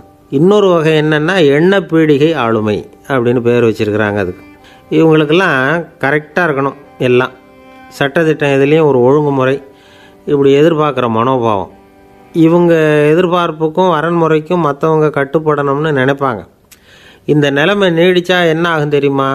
அலைக்கழிக்கிற எண்ணங்கள் திரும்ப திரும்ப ஒரே செயலை செய்ய தூண்டுற மன தளர்ச்சிக்கு ஆளாயிடுறாங்க. அடுத்தது ஹிஸ்டீரியா ஆளுமை. சின்ன விஷயத்தையெல்லாம் பெருசுப்படுத்தி நாடகமாக்குற நடிகர்கள் இவங்க. உணர்ச்சி அதிகம் உள்ளவங்க. இவங்க மன எழுச்சியில் பக்குவமின்மை, குழந்தைத்தனம், முதிர்ச்சியின்மை எல்லாம் இருக்கும். தன்னலம் மிக்க குணம். பிறர் தன்னை மட்டுமே கவனிக்கணும்னு நினச்சி செயல்படுறது, இதெல்லாம் இவங்க அடையாளம். அடுத்த ரகம் எப்படின்னா வளர்ச்சியற்ற ஆளுமைன்னு சொல்கிறாங்க. அடுத்தவங்களோட இணங்கி போக முடியாதவங்க. அறிவு, மன எழுச்சி, சமூக உறவு இதில் எல்லாம் போதுமான வளர்ச்சியையும் நிறைவையும் பெற முடியாதவங்க. இவங்களால் வாழ்க்கையில் முன்னேற முடியாது. பிச்சைக்காரங்க, குற்றவாளிகள், இவங்ககிட்டெல்லாம் இது மாதிரியான ஆளுமை அதிகமாக இருக்குமா. அடுத்தது என்னென்னா சோர்வுடைய ஆளுமை. எதுலேயும் உற்சாகம் இல்லாமல் சோர்ந்து போயிருப்பாங்க. அதுக்கெல்லாம் நமக்கு வலிமை இல்லைப்பா அப்படின்னு சொல்லிகிட்டு இருப்பாங்க. சின்ன விஷயங்களுக்கெல்லாம் அதிர்ச்சி அடையிறது. வாழ்வின் சுவையை அனுபவிக்க முடியாதவங்க. இன்னொரு ரகம் இது கொதித்தெழும் ஆளுமைங்கிறாங்க. எதுக்கு எடுத்தாலும் ஆத்திரம், குரோதம், வன் செயல் இதிலெல்லாம் ஈடுபாடு, இப்படி உள்ளவங்க. நத்தை வகை ஆளுமை அப்படின்னு ஒன்று. அடுத்தவங்க மேலே விரோதம் இருக்கும், அடிக்கணுங்கிற எண்ணம் இருக்கும். ஆனால் அதை அப்படியே வெளியில் காட்டாமல் அதே சமயம் அமைதியான முறையில் வெறுப்பை வெளிக்காட்டுற ரகம். இவங்கெல்லாம் பேசாமல் கம்முன்னு இருந்துக்கிட்டே நினச்சதை நிறைவேற்றிக்கிறவாங்க. முன்ஜாக்கிரதை ஆளுமை அப்படின்னு ஒரு ரகமாக. பாதுகாப்பின்மை, சந்தேகம், முழுமையின்மை, அறவேக்காட்டுத்தனம் இந்த மனப்போக்கு அதிகமாக இருக்கிறதுனால அகம்பாவம், புடிவாதம், எச்சரிக்கை எல்லாம் அளவுக்கு மீறி இருக்கும். இதுவரைக்கும் நாம் பேசிக்கிட்டு இருந்த ஆளுமை பண்புகள் அளவுக்கு அதிகமாக போயிட்டுதுன்னா ஆளுமை கோளாறுகள் ஏற்படும். அதன் அடிப்படையில் மனவியாதிகள் வருமா. அதனால் இணக்கமான, எல்லாரும் விரும்புகிற இயல்பான ஆளுமையை பெறுவதற்கு நாம் முயற்சி செய்யணும் அப்படிங்கிறது மனோதத்துவ நிபுணர்களுடைய ஆலோசனை. ஒருத்தர் ஒரு மனோதத்துவ டாக்டரை தேடிட்டு வந்தாராம். டாக்டர், எனக்கு மனசில் ஏதோ வியாதி, ஆளுமை கோளாறு, அதாவது எனக்கு சீக்கிரமாக செத்து போனால் தேவையில்லைன்னு தோணுது அப்படின்னாராம். உடனே அந்த டாக்டர், சரி அப்படின்னா இங்கேயே இருங்க, நான் வைத்தியம் பார்க்குறேன் அப்படின்னாராம். ஆஃபீஸை முடிஞ்சு வீட்டுக்கு போகிற சமயத்தில் ஒருத்தர் கடைக்கு போய் ஸ்வீட் வாங்கினார். சரி வீட்டுக்கு பிள்ளைங்களுக்கு தான் வாங்கிட்டு போகிறார் அப்படின்னு மற்றவங்க நினச்சாங்க. அவர் அப்படி செய்யலை. அந்த இடத்துலையே பொட்டலத்தை பிரித்தார். திருட மாதிரி அப்படியே சுற்றி ஒரு தரம் பார்த்துக்கிட்டார். யாரும் தெரிஞ்சவங்க இல்லைங்கிறத முடிவு பண்ணிவிட்டு அவசரமாக அதை அப்படியே போட்டு முழுகிவிட்டு கையை தொடச்சிக்கிட்டு நல்ல பிள்ளை மாதிரி நடந்து போக ஆரம்பிச்சிட்டார். அவர் யாருன்னா, அவரோட பிரச்சனை எல்லாருக்கும் தெரியாது, சில பேருக்கு தான் தெரியும். அதாவது அவர் உடம்பில் சர்க்கரை இருக்குதுன்னு டாக்டர் சொல்லிவிட்டாராம். அதனால் வீட்டில் சர்க்கரையே இவர் கண்ணில் காட்டுறதில்ல. அதனால் இவர் யார் கண்ணிலையும் படாமல் இப்படிப்பட்ட வேலைகள்லாம் செய்கிறது வழக்கம். யாருக்கும் தெரியாமல் இப்படி ஸ்வீட்டை வாங்கி சாப்பிட்டுட்டு அவர் பாட்டுக்கு போயிடுறது. இப்படிப்பட்டவங்களுக்கெல்லாம் கொஞ்சம் ஆறுதலான தகவல் இன்றைக்கி. அது என்னென்னா, நாம் சாப்பிட்ற சர்க்கரைக்கும் நம்ம உடம்பில் உள்ள சில கோளாறுகளுக்கும் அப்படி என்ன தான் சம்மந்தம் இருக்குது. இதை பற்றி சமீபத்தில் சில ஆராய்ச்சிகள்லாம் நடந்திருக்குது. ஏன்னா சர்க்கரைன்னாவே விஷம் மாதிரி அதை பார்க்குறவங்களும் சில பேர் உண்டு. சின்ன பிள்ளைங்களுக்கு வயத்தில் பூச்சி உண்டாகிறதுலேருந்து பெரியவங்களுக்கு நீரிழிவு வர்ற வரைக்கும் எல்லாத்துக்கும் சர்க்கரை தான் காரணம்னு சொல்லிகிட்டு இருக்கிறோம். ஆனால் அந்த அளவுக்கு பயப்பட வேண்டிய அவசியம் இல்லை அப்படின்னு சொல்கிறாங்க. சர்க்கரை வியாதி, இருதய நோய், பித்த நீர்ப்பை நோய், இதெல்லாம் சில நோய்கள்லாம் நாம் சாப்பிட்ற சர்க்கரைக்கும் தொடர்பு இருக்குன்னு நினைக்கிறோம். ஆனால் அப்படி சம்பந்தம் உண்டுங்கிறதுக்கு போதுமான அளவுக்கு ஆதாரம் இல்லை அப்படிங்கிறாங்க ஆராய்ச்சியாளர்கள். ஒரே ஒரு சம்பந்தம் தான் உறுதியாக இருக்குதான். அதுவும் இந்த பல் சிதைவு அப்படின்னு இருக்கு இல்லையா, அந்த சர்க்கரை சாப்பிட்றதுக்கும் இந்த பல் சிதைவுக்கும் சம்பந்தம் இருக்குது அப்படிங்கிறத மட்டும் உறுதியாக சொல்கிறாங்க. சர்க்கரைன்னா நாம் சாப்பிட்ற ஜீனி மட்டும் இல்லை, பழம், காய்கறி, பால், தேன், இப்படி எல்லாத்துலேயும் அது இருக்குது. கேரட்டு கொடுக்குற சத்தில் 88% சர்க்கரை, ஆப்பிள் கொடுக்குற சக்தியில் 95% சர்க்கரை. இது ஜீனி சர்க்கரை, இது ஆப்பிள் சர்க்கரை அப்படிங்கிற வித்தியாசம்லாம் உடம்புக்கு கிடையாது. ரெண்டுமே உடனடியாக சக்தி கொடுக்குது. ஒரு ஸ்பூன் சர்க்கரையில் 16 கலோரி தான் சத்து இருக்குது. அதிகமாக சர்க்கரை சாப்பிட்டா நீரிழிவு வந்துருங்கிறது தப்பான ஒரு அபிப்பிராயம். டயபெட்டிஸுங்கிறது ஒரு மெட்டபாலிக் டிஸார்டர், அவ்வளவுதான். அதாவது நாம் சாப்பிட்ற சர்க்கரையை நம்ம உடம்பு திறமையாக உபயோகப்படுத்திக்க முடியல அப்படின்னு அர்த்தம். அதனால தான் அதிகமாக இனிப்பு வேணாம்னு சொல்கிறோம். ஏற்கனவே உடம்பால் முடியாத ஒன்றை மறுபடியும் அது தலையில் சுமத்தி அதிகமாக வேலை வாங்க வேணாமே அப்படிங்கிறதுக்காக தான். ஆகாரத்தில் அதிகமாக சர்க்கரை இருந்தால் அதனால் உடனே சர்க்கரை வியாதி வந்துடும்ங்கிறதுக்கு விஞ்ஞான ரீதியாக போதுமான ஆதாரம் இல்லை. அதனால் எப்போவாவது அதிகமாக ஸ்வீட்டு சாப்பிட்டுட்டா, ஐயோ அதிகமாக சாப்பிட்டோமோ, என்ன பண்ண போகுது தெரியலையே அப்படின்னு நினச்சி மனசை போட்டு குழப்பிக்க வேண்டியதில்லை. பொதுவாக எதுவுமே அதிகமாக வேண்டாம், எல்லாம் சீராக இருந்தால் போதும். நீரிழிவுங்கிறது புதுசாக வந்துட்ட ஒரு நோய் இல்லை, ரொம்ப காலமாகவே இருக்கிற ஒன்று தான். நம்ம முன்னோர்கள் இதை மதுமேகம் அப்படின்னு சொல்லுவாங்க. அதை கட்டுப்படுத்துறதுக்கு அவங்களே சில வழிமுறையை சொல்லி வச்சுருக்கிறாங்க. அது என்னென்னா வேறு ஒன்றும் இல்லை, இந்த பாவக்காய், முள்ளங்கி, அருகம்புல், அவ்வளவுதான். வெள்ளை முள்ளங்கி இருக்குல்ல, அதை வாரத்துக்கு 3 நாள் சாப்பிட்டுக்கிட்டு வாங்க. நூலுக்கோல் ரொம்ப நல்லது. இல்லைன்னா முள்ளங்கி சாறு 1 ounce சாப்பிட்டுட்டு வரலாம். ரத்தத்தில் சேர்கிற சர்க்கரை அளவை இதெல்லாம் கட்டுப்படுத்துது. சிறுநீரில் காணப்படுகிற சர்க்கரை அளவையும் சமநிலைப்படுத்துது. தினமும் ஆகாரத்தில் கோதுமை, கேழ்வரகு, வெந்தயம், கருவேப்பிலை, சோயாபீன்ஸ் எது கிடைக்குதோ சேர்த்துக்கலாம். இப்படிலாம் செஞ்சுக்கிட்டு வந்தால் அப்புறம் வீட்டுக்கு தெரியாமல் கடையில் போய் நின்றுக்கிட்டு ஸ்வீட் வாங்கி திருட்டுத்தனமாக சாப்பிட வேண்டிய அவசியமே உங்களுக்கு வராது. 2 ஆசாமிகள் கடற்கரையில் உட்காந்து சாவகாசமாக பேசிக்கிட்டு இருந்தாங்களாம். ஒருத்தர் சொன்னார், இன்னொருத்தருக்கு தெரியாமல் ஸ்வீட்டு சாப்பிட்றதே எப்பவும் இடைஞ்சல் தான் சார். நேற்றுக்கு பாருங்கள், அப்படி தான் சாப்பிட்டுக்கிட்டு இருந்தேன், வீட்டுக்காரி கண்ணில் போட்டுவிட்டுது, அதுக்கப்புறம் ஒரே ரகலையாக போச்சு அப்படின்னாராம். எனக்கு கூட அப்படி தான் சார் ஆகிட்டுது, ஒரே ரகலை அப்படின்னாராம் இன்னொருத்தர். நீங்கள் சாப்பிட்டதும் உங்கள் வீட்டுக்காரங்க கண்ணில் போட்டுவிட்டுதா சார் அப்படின்னு கேட்டிருக்கார் இவர். அதுக்கு அவர் சொன்னாராம், அப்படி இல்லை சார், கடைக்காரர் கண்ணில் போட்டுவிட்டுதோ, நான் அவருக்கு தெரியாமல் அந்த ஸ்வீட்டை அவர் கடையிலேருந்து எடுத்திருந்தேன் அப்படின்னு விளக்கம் கொடுத்தாராம் இந்த ஆள். ஒருத்தர் முகத்தை தொங்க போட்டுக்கிட்டு ஒரு மாதிரியாக வந்தார். என்ன விஷயம்னு விசாரித்தேன். என்னுடைய நண்பன் ஒருத்தங்கிட்ட கருத்து வேறுபாடு, இனிமேல் நமக்குள்ளே எந்த சம்மந்தமும் வேணாம்னு நட்பை முறிச்சிட்டு வந்துட்டேன்னா. நண்பர்கள்னு இருந்தால் கருத்து வேறுபாடு வரத்தான் செய்யும்னு. கருத்து வேறுபாடு வராமல் இருக்கிறதுக்கு ஏதாவது வழி உண்டா அப்படின்னு கேட்டாங்க. அதை பற்றி நிபுணர்கள் சில யோசனைகளை சொல்லியிருக்கிறாங்கன்னு. முதல் விஷயம் என்னென்னா, உங்கள் நண்பனுக்கு ஒரு செய்தி சொல்லணும்னா அதை நீங்களே நேரடியாக சொல்லுங்கள், அல்லது உங்கள் கைப்பட கடிதம் எழுதுங்க. அதாவது நேரடி தொடர்பு முக்கியம். அதை விட்டுட்டு இன்னொருத்தர் மூலமாக நண்பர்களுக்கு செய்தி அனுப்புனா நீங்கள் சொல்கிற செய்தி அப்படியே போய் சேராது, அது சேதமாயிடும். கூட்டி குறைச்சி சொல்லிவிடுவாங்க, அது குழப்பத்தில் கொண்டாந்து விட்டுரும். இது ஒரு யோசனை. ரெண்டாவது யோசனை என்னென்னா, நீங்கள் ஒரு நல்ல காரியத்தை செய்யும் பொழுது உங்கள் நண்பரையும் சேர்த்துக்குங்க, அவருக்கும் அதில் ஒரு ஈடுபாட்டை உருவாக்குங்க. மூணாவது யோசனை, நம்ம பக்கத்தில் இருக்கிற நண்பர் மகிழ்ச்சி அடைகிற மாதிரி ஏதாவது செய்யணும். சின்ன சின்ன செயல்களாக இருந்தாலும் பரவாயில்ல, அவர் நமக்கு எதுவும் செய்யலையே, நாம் எதுக்கு செய்யணும் அப்படின்னு நினச்சிக்கிட்டு இருக்கக்கூடாது. நாலாவது யோசனை என்னென்னா, உங்களுக்கு ஒரு பிரச்சனையா அல்லது உங்கள் நண்பருக்கு ஒரு பிரச்சனையா, எதுவாக இருந்தாலும் 2 பேரும் சேர்ந்து உட்காந்து ஆலோசனை பண்ணுங்கள். நம்ம யோசனையும் கேட்கப்படுதே அப்படிங்கிற நினைப்பே அவருக்கு ஒரு மன நிறைவை உண்டாக்குமா. ஐந்தாவது யோசனை, உங்கள் நண்பர் ஏதோ ஒரு காரியத்தை செய்கிறார், நீங்கள் உடனே அவசரப்பட்டு நீ செய்கிறது தப்புன்னு தீர்ப்பு சொல்லக்கூடாது. அவர் அதை செய்கிறதுக்கான நியாயங்கள் எவ்வளவோ இருக்கும், அதை புரிஞ்சுக்கிறதுக்கு முயற்சி பண்ணணும். ஆறாவது யோசனை, உங்கள் நண்பர் என்ன சொன்னாலும் அதை பொறுமையாக கேளுங்க. அவர் சொல்கிறத புரிஞ்சுக்கணும், அவர் சொல்ல விரும்புகிறத புரிஞ்சுக்கணும், அவர் சொல்ல முடியாமல் தவிக்கிறதையும் புரிஞ்சுக்கணும். இப்படி 3 விதமாகவும் அவரை புரிஞ்சுக்கிட்டு அதுக்கு தகுந்த மாதிரி செயல்படணும்.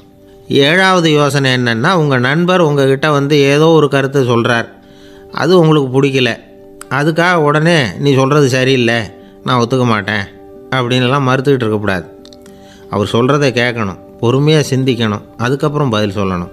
இப்படிலாம் நடந்துக்கிட்டால் நண்பர்களுக்குள்ள கருத்து வேறுபாடு வர்றதுக்கு வாய்ப்பே இருக்காது அப்படின்னு வல்லுநர்கள் தொகுத்து சொல்லியிருக்கிறாங்க இந்த யோசனைகளை. எனக்கு தெரிஞ்ச சில நண்பர்கள் உண்டு, அவங்களுக்குள்ளேயும் கருத்து வேறுபாடுகள் வராமல் இருக்கிறதுக்கு சில நுட்பங்களை கையாளுறது உண்டு. ஒருத்தர் சொன்னார், அந்த டாக்டர் சின்ன வயசுலேருந்து என் கூட பழகினவர், நாங்கள் 2 பேரும் இணை பிரியாத நண்பர்கள், இருந்தாலும் எனக்கு உடம்பு சரியில்லைன்னா நான் அவர்கிட்ட வைத்தியம் பார்த்துக்க மாட்டேன் அப்படின்னார் ஒருத்தர். ஏன் அப்படின்னு கேட்டேன். எங்கள் நட்பு கெட்டுப்போடக்கூடாது இல்லையா, அதனால தான் அப்படின்னார் இவர். ஒரு மனுஷனுக்கு 3 விதத்தில் கர்வம் உண்டாகிறதுக்கு வாய்ப்பு உண்டு. பணம், பதவி, புகழ். பணம் அதிகமாக வந்தால் கர்வம் வரலாம், பதவி பெருசாக வந்துட்டுதுன்னா கர்வம் வரலாம், புகழ் அதிகமாக போனாலும் கர்வம் வரலாம். இந்த 3 வகையான கர்வத்துக்கும் இடம் கொடுக்காமல் இருக்கிறாங்க பாருங்கள், அவங்க தான் சிறந்த மனிதர்கள். ஒரு பெரிய பொறுப்பில் இருக்கிறவங்களுக்கு கர்வம் வந்துடக்கூடாது. அப்படி வந்துட்டுதுன்னா அது எல்லாருக்கும் இடைஞ்சல். ஒரு ராஜா இருந்தார். அவர் ஒரு நாள் தன்னுடைய தலைநகரத்தை சுற்றி வந்துக்கிட்டு இருந்தார். ஒரு இடத்துல ஒரு அழகான நிலத்தை பார்த்தார். ஆஹா, இந்த இடத்துல நமக்குன்னு ஒரு மாளிகையை கட்டினா எவ்வளோ நல்லாயிருக்கும் அப்படின்னு நினச்சார். ராஜா நினச்சா அது முடியாத காரியமா? சரி, இந்த நிலம் யாருக்கு சொந்தம்னு விசாரிங்க அப்படின்னார் பக்கத்தில் இருந்தவங்கக்கிட்ட. அவங்கெல்லாம் ஓடி போய் விசாரித்தாங்க. அந்த இடம் ஒரு வயசான கிழவிக்கு சொந்தம், வயசான அம்மாவுக்கு சொந்தமாக. அந்த அம்மா தான் அதில் ஒரு குடிசையை போட்டு குடியிருந்துகிட்டு இருக்கிறாங்க. சரி, அந்த நிலத்துக்கு ஒரு விலையை நிர்ணயம் பண்ணி அதை அந்த வயசான அம்மாக்கிட்ட கொடுத்துருங்கோ அப்படின்னு உத்தரவு போட்டார் ராஜா. ஆனால் அந்த அம்மா, இது எங்கள் பூர்வீக இடம், இதை விற்க மாட்டேன் அப்படின்னு சொல்லிவிட்டுது. சரி, 2 பங்கு விலை கொடுக்குறோம்னு சொல்லி பாருங்க அப்படின்னாங்க. அப்படியே சொன்னாங்க அரண்மனை ஆட்கள். அதுக்கும் சம்மதிக்கலை அந்த அம்மா. இதை கேள்விப்பட்டதும் ராஜாவுக்கு கோபம் வந்துட்டுது. தன்னுடைய ஆளுங்களை கூப்பிட்டார். போய் அந்த குடிசையை பிரித்து எறிங்க, காசெல்லாம் ஒன்றும் கொடுக்காதீங்க அப்படின்னு கத்தினார். அவ்வளோதான். அடுத்த நிமிஷம் அரண்மனை ஆசாமிகள் போனாங்க, குடிசையை பிரித்து எரிஞ்சாங்க. அந்த வயசான அம்மா இருக்குது, அதுவும் அந்த இடத்த விட்டு துரத்தி விட்டாங்க. அந்த இடத்துல ஒரு அரச மாளிகையை கட்டி முடிச்சிட்டாங்க. அந்த வயசான அம்மா பாவம், ராஜாவே இப்படி பண்ணால் யார்கிட்ட போய் முறையிட முடியும்? ஒரு ஞானி இருந்தார், அவர்கிட்ட போய் சொன்னாங்க. அவர் இவங்க சொன்னதை கேட்டு மனசில் வச்சுக்கிட்டார். ஒரு நாள் அந்த ராஜாவே இந்த ஞானியை கூப்பிட்டார். புதுசாக ஒரு மாளிகை கட்டியிருக்கிறேன், வந்து பாருங்கன்னு. சரின்னு சொல்லி இந்த பெரியவர் ஒரு நாள் அந்த மாளிகைக்கு போனார்.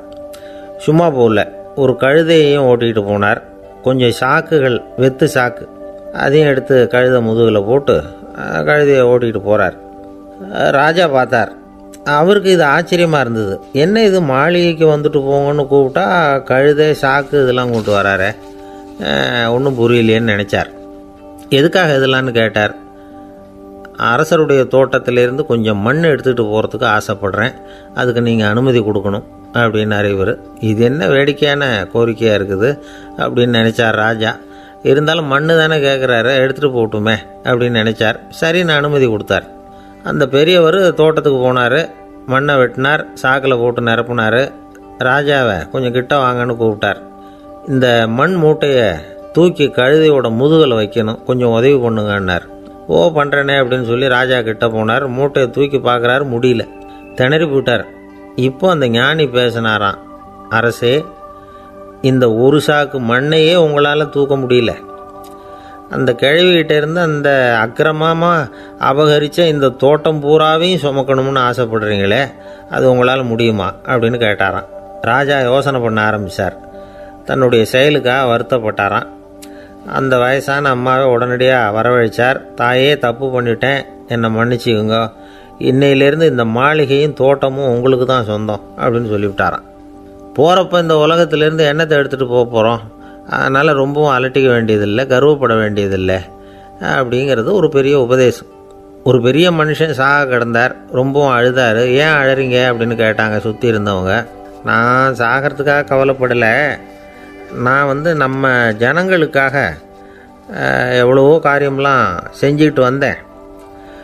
நான் செஞ்சுக்கிட்டு வந்த சேவையை இனிமேல் யார் செய்ய போகிறாங்க, அது யாரால் முடியும், அதை நினச்சி தான் அழறேன் அப்படின்னாராம்.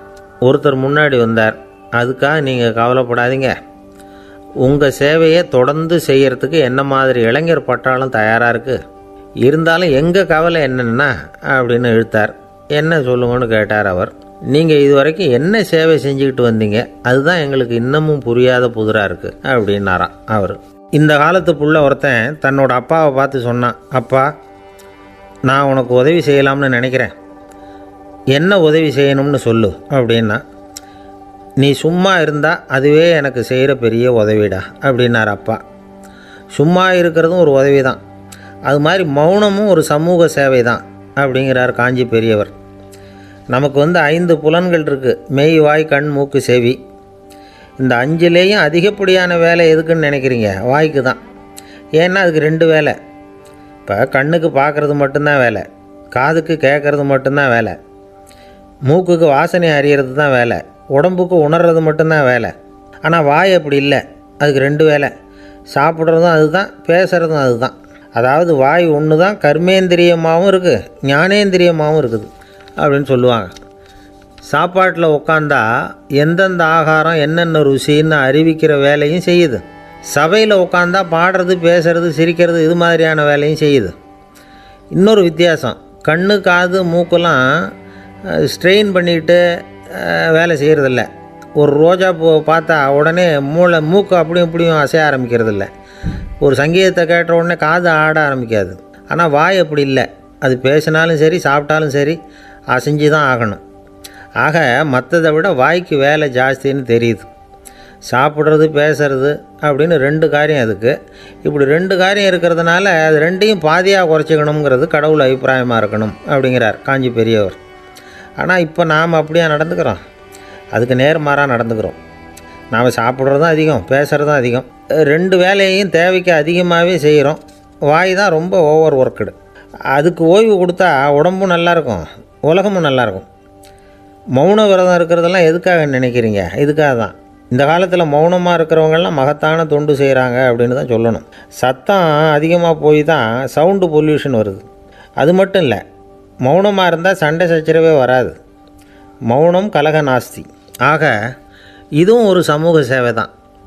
நமக்கு தான் வாய் இருக்குதேங்கிறதுக்காக வசமாக சாப்பிட்றதும் தப்பு, வளவளன்னு பேசுகிறதும் தப்பு.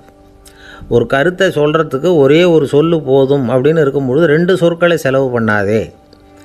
எவ்வளவு சொன்னாலும் அதனால் ஒரு பயனும் விளையாது அப்படின்னு தெரிய வருமேயானால் அந்த ஒரு சொல்லையும் விரயம் பண்ணாதே அப்படிங்கிறார் ஒரு அறிஞர். எல்லா குணங்கள்லேயும் மௌனம்தான் சிறந்தது அப்படிங்கிறார் ஒருத்தர். மௌனமாக இருக்கிறது மூலமாக மற்றவர்கள் குறைகளை நம்மால் தெரிஞ்சிக்க முடியும். அதே சமயத்தில் நம்மக்கிட்ட இருக்கிற குறைகளை மற்றவங்களுக்கு தெரியாமல் மறைச்சிக்கவும் முடியுங்கிறார் அவர். உண்மைதானே?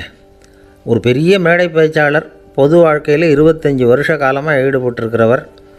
அவர் மனைவி ஒரு நாள் சொன்னாங்க, எங்கள் வீட்டுக்காரர் 25 வருஷ காலமாக பொது வாழ்வில் ஈடுபட்டிருந்தா கூட இந்த மாதம் 10ஆம் தேதியிலேருந்து தான் மக்களுக்கு சேவை செய்ய ஆரம்பிச்சிருக்கார் அப்படின்னு நாங்கள் ரொம்ப பெருமையாக. 10ஆம் தேதிக்கு அப்படி என்ன விசேஷம் அப்படின்னு கேட்டோம். அன்னையிலேருந்து தான் அவர் மேடையில் பேசுகிறத நிறுத்தினார் அப்படின்னாங்க அந்த அம்மா. ஒரு நண்பர் அவசரமாக என்கிட்ட ஓடி வந்தார். அப்புறம் சொன்னார், என்னால் நம்பவே முடியல சார், என் பையனை அப்படி அப்படின்னு சொல்லி ஆச்சரியப்பட்டார். உங்கள் பையன் அப்படி என்ன தான் செஞ்சுட்டான் அப்படின்னு கேட்டேன். என்னால் முடியாத ஒரு காரியத்தை அவன் செஞ்சுட்டான் சார் அப்படின்னார்.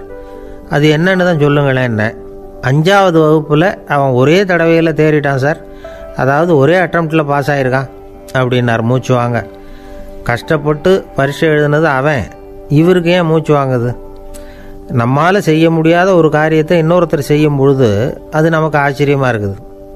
சர்க்கஸ் பார்க்குறோம், ஒருத்தர் அந்த இடத்துல தொங்குறார், அது நமக்கு ஆச்சரியம். ஏன்னா அது நம்மால் முடியாத காரியம்.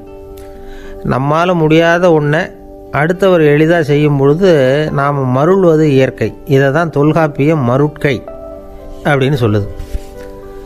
இந்த வியப்பு இருக்குதே, இது 4 வகையில் ஏற்படுறதாக தொல்காப்பியம் சொல்லுது. அது என்ன 4 வகை? முதல் வகை எப்படின்னா புதுமையான அரிய செயல்களை செய்கிறது. 2வது வகை என்னென்னா பெரும் செயல்களை செய்கிறது. 3வது வகை என்னென்னா மிக நுட்பமான செயல்களை செய்கிறது. 4வது வகை என்னென்னா ஆக்கம் தரும் செயல்களை செய்கிறது.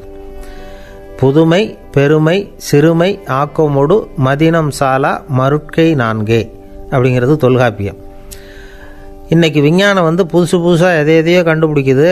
ஆரம்பத்தில் அது ஆச்சரியமாக இருக்குது, அப்புறம் அது நமக்கு பழகி போடுது.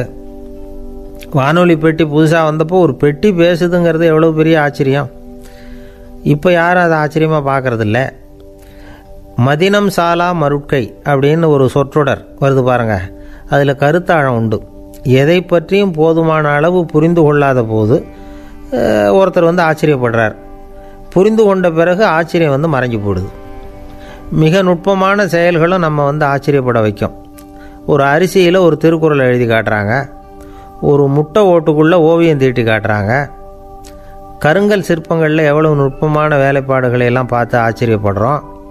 இது மாதிரி ஆக்கப்பூர்வமான அரிய செயல்களை செய்கிறது கூட வியப்பை உண்டு பண்ணும்.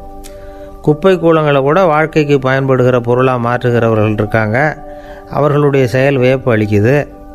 இடைக்காட்டு சித்தர் பாடின 30 நூலில் வர்ற ஒரு பாடல், ஆற்றல் பிறர் அறிதலின் அகம் கிளர்வு உறுதலின் கற்று அறி பாணர் கெழுமிய கோடலின் தோற்றம் உருகவே போற்றல் சால் வியப்பே. ஒருத்தருடைய ஆற்றல் தெரியாமல் இருந்தது, அவருடைய அரிய செயலை பார்க்கும் பொழுது வியப்பாக இருந்தது, மனசுக்குள்ள கிளர்ச்சி. பாவலர்கள் இவர்களுடைய புகழை பாடி மற்றவர்களும் தெரிந்து கொள்ளுமாறு செய்கிறார்கள் அப்படிங்கிறது தான் ஒரு யதார்த்தமான உண்மை. ஆக எல்லா வகையிலும் மக்கள் தங்களுடைய வாழ்க்கையில் முன்னேறுவதற்கான வழிகாட்டுகிற ஒரு மெய்ப்பாடு தான் வியப்புங்கிறது. இந்த காலத்தில் நம்ம எப்படியெல்லாம் ஆச்சரியப்பட வைக்கிறாங்க. ஒரு ஆளை பிடிச்சி ஜெயிலில் கொண்டு வந்தாங்க. ஜெயில் அதிகாரி அவனை ரொம்ப ஆச்சரியமாக பார்த்தாரான். இவன் கேட்டான், ஏன் சார் அப்படி பார்க்குறீங்க, நான் இப்போ இங்கே வர்றது உங்களுக்கு ஆச்சரியமாக இருக்குதா அப்படின்னு கேட்டிருக்கான்.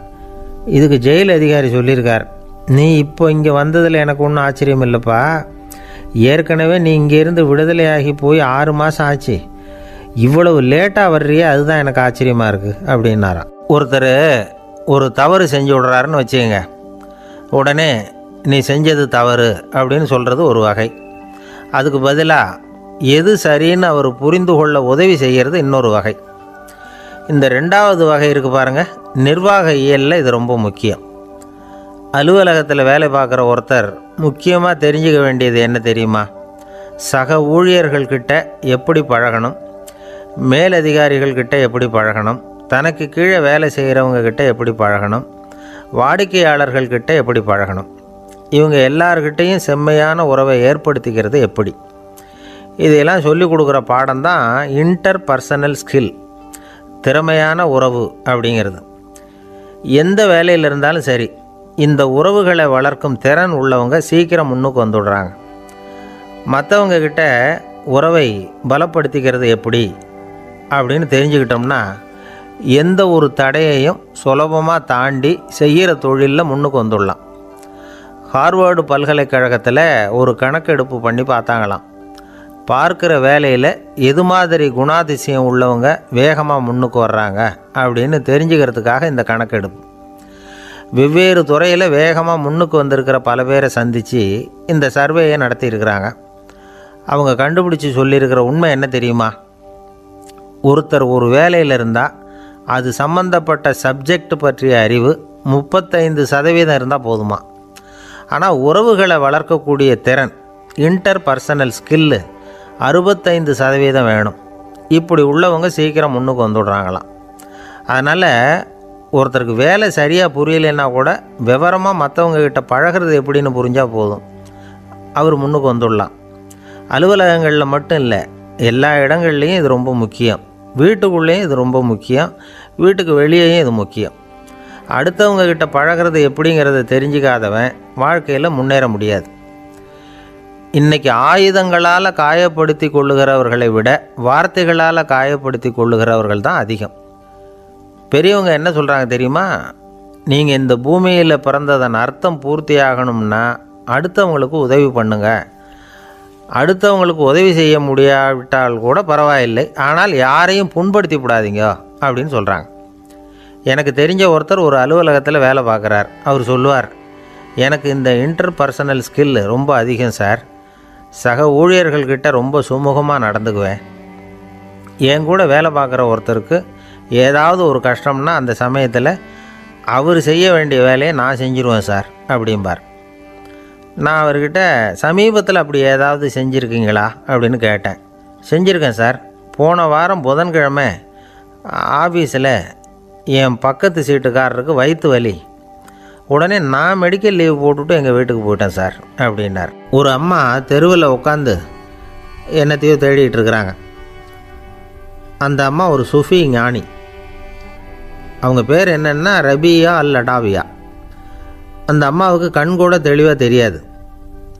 அந்த பக்கமாக வந்த சில பேர் இவங்களுக்கு உதவி செய்கிறதுக்காக வந்தாங்க. என்ன தேடிகிட்டு இருக்கிறீங்க அப்படின்னு கேட்டாங்க. இதுக்கு அந்த அம்மா, அந்த கேள்வி அவ்வளோ முக்கியத்துவம் இல்லை, நான் தேடிகிட்டு இருக்கிறேன், உங்களால் முடிஞ்சால் எனக்கு உதவி பண்ணலாம் அப்படின்னாங்களாம். உதவி செய்ய வந்தவங்களுக்கு ஆச்சரியம். எதை தேடுறோங்கிறது தெரியாமல் இப்படி ஏன் நேரத்தை செலவழிக்கிறீங்க, நாங்கள் எப்படி உங்களுக்கு உதவ முடியும், எங்களுக்கு ஒன்றும் புரியலையே அப்படின்ட்டுருக்காங்க. சரி, உங்களை திருப்தி பண்ணுறதுக்காக சொல்கிறேன், ஒரு குண்டூசி தொலைஞ்சி போச்சு, அதை தேடுறேன் அப்படின்னாங்களாம் அந்த அம்மா. அதுக்கப்புறம் இவங்களும் சேர்ந்து தேட ஆரம்பிச்சிட்டாங்க. கொஞ்ச நேரம் ஆச்சு, ஒன்றும் கிடைக்கல. உதவி செய்ய வந்தவங்களும் அழுத்து போட்டாங்க. அப்புறம் கேட்டாங்க, பாருங்கம்மா, இது ரொம்பவும் பெரிய தெரு, அகலமான தெரு, அதனால் குறிப்பாக நீங்கள் எந்த இடத்துல அந்த குண்டூசியை தொலைச்சிங்க அதை சொல்ல முடியுமான்னாங்களாம். இதுக்கு அந்த அம்மா, நீங்கள் மறுபடியும் அர்த்தமில்லாத கேள்வியை கேட்குறீங்க, உங்கள் கேள்விக்கும் நான் தேடுறதுக்கும் என்ன சம்மந்தம்னாங்களாம். இதை கேட்டதும் அவங்க ஒரு மாதிரி ஆகிட்டாங்க. என்னம்மா நீங்கள் பைத்தியம் மாதிரி பேசுகிறீங்க அப்படின்னாங்களாம். சரி, உங்களை மறுபடியும் திருப்திப்படுத்துறதுக்காக சொல்கிறேன், அதை நான் எங்கள் வீட்டில் தொலைச்சுட்டேன் அப்படின்னாங்களாம்.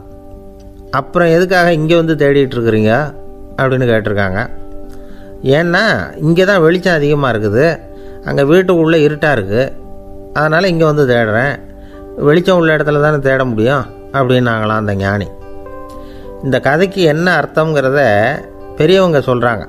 அதாவது இந்த தேடுதல்ங்கிறது ஒரு வியாதி. அது நம்ம சதா அலைய வைக்கும், பைத்தியமாக மாற்றுறதுக்கு முயற்சி பண்ணோம். ஒரு காலம் அது நிறைவு அடையவே அடையாது. வாழ்வுங்கிறது ஒரு புரிந்து கொள்ள முடியாத சதா இயங்கி கொண்டிருக்கிற ஒரு செயல். அதுக்கு ஆரம்பமும் இல்லை, முடிவும் கிடையாது. எதையோ தேடணும் அப்படிங்கிற உந்துதல் நமக்குள்ளே இருக்கும், ஆனால் குறிப்பாக எதை தேடிட்டு இருக்கிறோம் அப்படிங்கிறது புரியாது. அப்படி ஏதாவது ஒன்றை தேடி அடைஞ்சிட்றோம்னு வச்சுக்கோங்க, உடனே ஒரு அதிருப்தி வந்துடும். அதனால் வாழ்க்கைங்கிறது சலிப்பு நிறைந்தது அப்படிங்கிற எண்ணத்தை உண்டாக்கிக்கிறோம். ஒன்று அடைஞ்சதுக்கு அப்புறம் இன்னொன்று தேட ஆரம்பிச்சிருவோம்.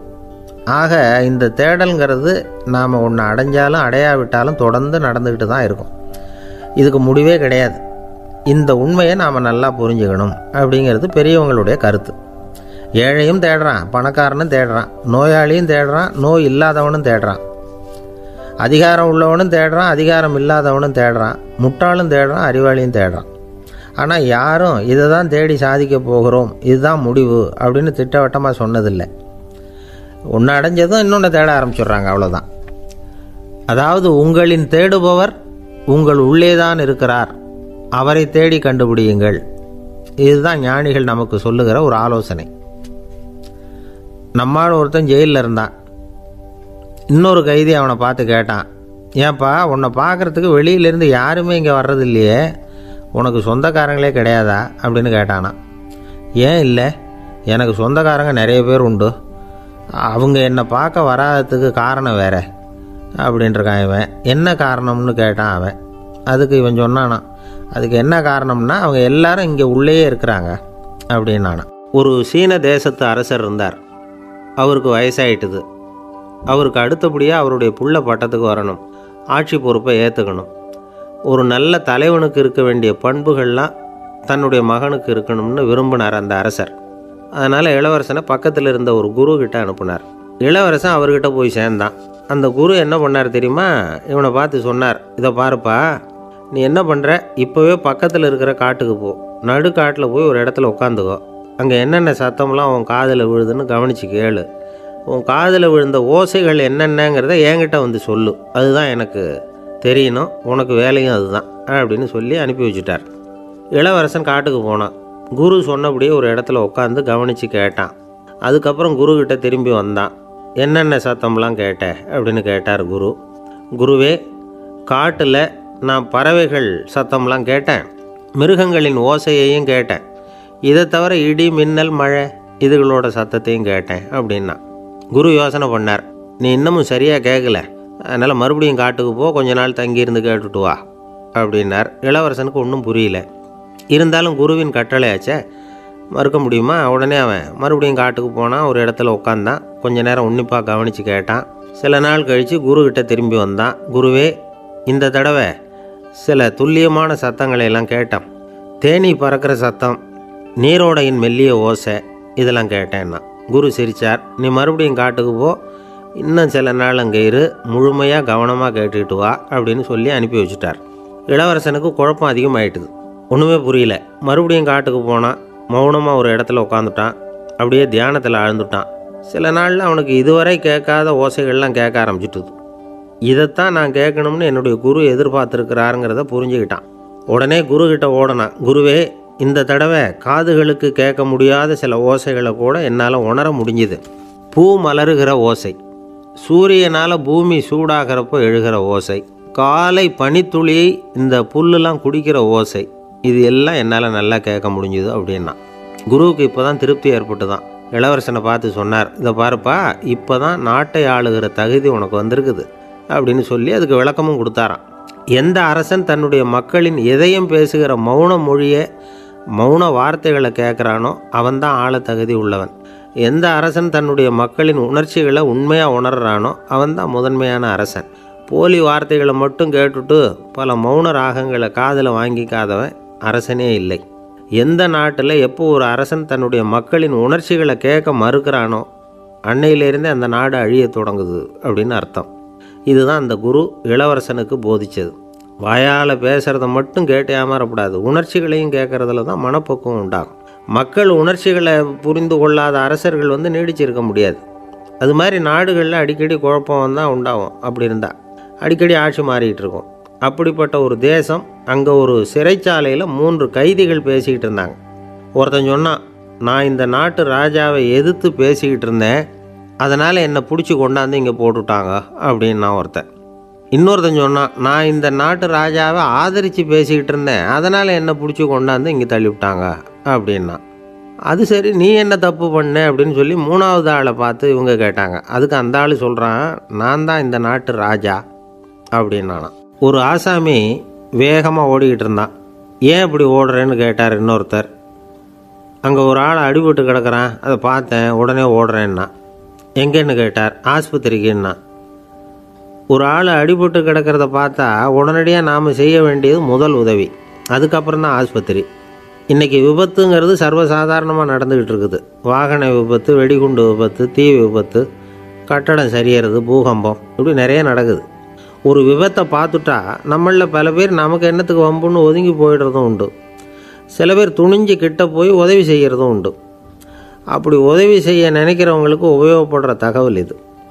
விபத்தில் காயமடைஞ்சவங்களை 3 பிரிவாக பிரிக்கலாமா.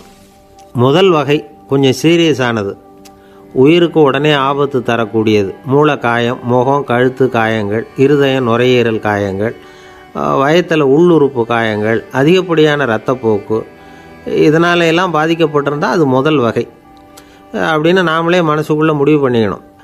இவங்களுக்கெல்லாம் உடனடியாக முதல் உதவி கொடுக்கணும். தாமதப்படுத்தாமல் ஆஸ்பத்திரிக்கு கொண்டுகிட்டு போயிடணும். இப்படி கொஞ்சம் எச்சரிக்கையாக நடந்துக்கிட்டால் அவங்களில் பல பேரை காப்பாற்றி போடலாம்.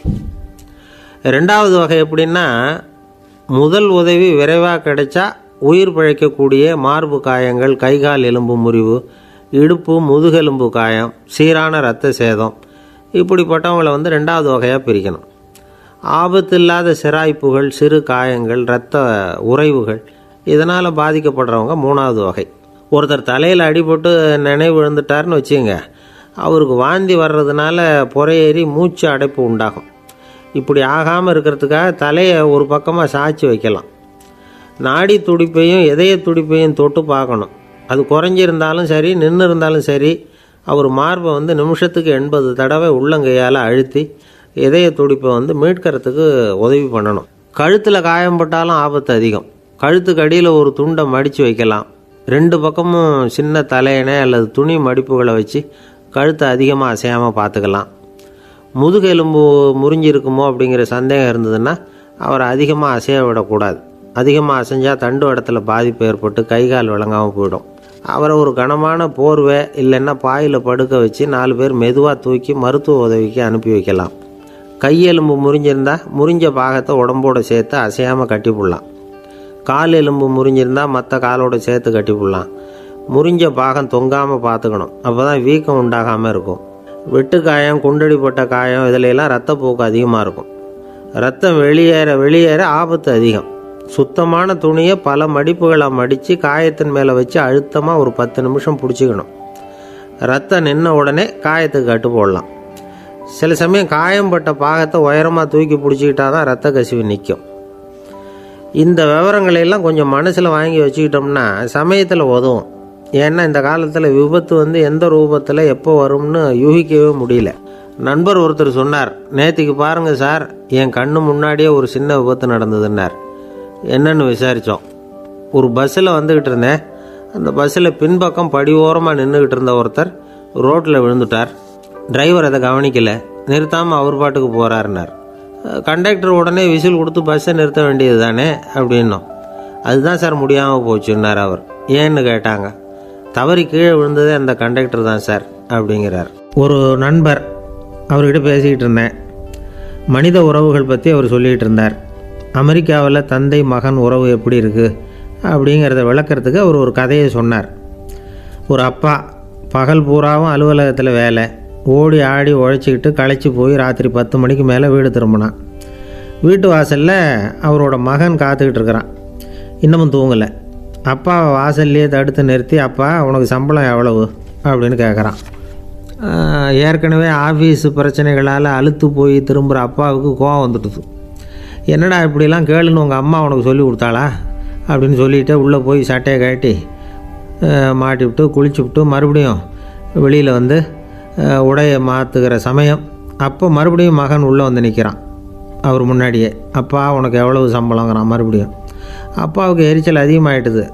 மணிக்கு $20 போதுமா அப்படின்னார். அப்படின்னா எனக்கு ஒரு $10 தர முடியுமான்னா மகன். இதுக்கு தான் என் சம்பளம் எவ்வளவுன்னு கேட்டியா? 2ஆம் வகுப்பு படிக்கிற உனக்கு எதுக்குடா $10 அப்படின்னு கத்திவிட்டு தொலைக்காட்சி பெட்டியின் முன்னாடி போய் உட்காந்துக்கிட்டு ஏதோ நிகழ்ச்சியை பார்க்க ஆரம்பிச்சிட்டார். கொஞ்ச நேரம் கழித்து மறுபடியும் மகன் நிற்கிறான். அப்பா ப்ளீஸ் எனக்கு ஒரு $10 கொடுக்க முடியுமா? மகனுடைய கண்களில் கண்ணீர். என்னடா அவன் கண்ணீரை காட்டி காரியம் சாதிக்கலாம்னு பார்க்குறியா? ஒரு காசு கூட கொடுக்க மாட்டான் போ அப்படின்னு விரட்டி விட்டான். மகன் கண்ணீரை தொடச்சிக்கிட்டே கண்ணை தொடச்சிக்கிட்டு பேசாமல் போய் படுத்துக்கிட்டானா. கொஞ்ச நேரம் ஆச்சு. அப்பாவோட கோபம் கொஞ்சம் கொஞ்சமாக குறைஞ்சிது. பிள்ளைகிட்ட கோபமாக கத்துனது தப்பு தாங்கிறது புரிஞ்சுது அவனுக்கு.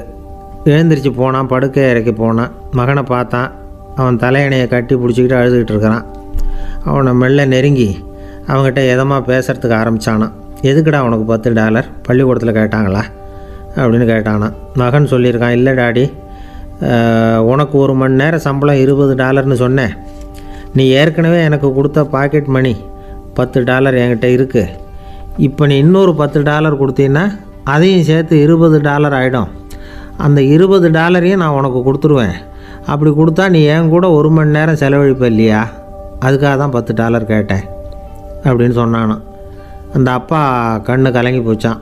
ஆதரவோடு தன்னுடைய மகனை கட்டி பிடிச்சி அழ ஆரம்பிச்சிட்டாராம். இதுதான் நண்பர் சொன்ன கதை. அமெரிக்கா மட்டும் இல்லை, உலகம் பூராவும் இன்றைக்கி மனித உறவுகள் இப்படி தான் மாறிட்டுருக்கு. பெரியவர்கள் அறிவுரை என்ன தெரியுமா? உங்கள் குழந்தைகளிடமிருந்து குழந்தை பருவத்தை பிரித்து விடாதீர்கள் அப்படிங்கிறது தான். அதாவது இன்றைய குழந்தைகள் தங்கள் பிருந்தாவனத்தை இழந்து விடுகிறார்கள் அப்படிங்கிறது அவங்களுடைய கருத்து. இந்த நிலைக்கு நாம் காரணமாக இருந்துடக்கூடாது. குழந்தைகளோட விளையாடுவோம், குடும்பத்தோடு உறவாடுவோம் அப்படிங்கிறது தான் நம்முடைய நோக்கமாக இருக்கணும். இன்றைய உறவு முறைக்கு இன்னொரு உதாரணம் சொல்லுவாங்க. ஒருத்தர் வந்தாராம், அவர் பக்கத்தில் ஒரு சின்ன பையன்.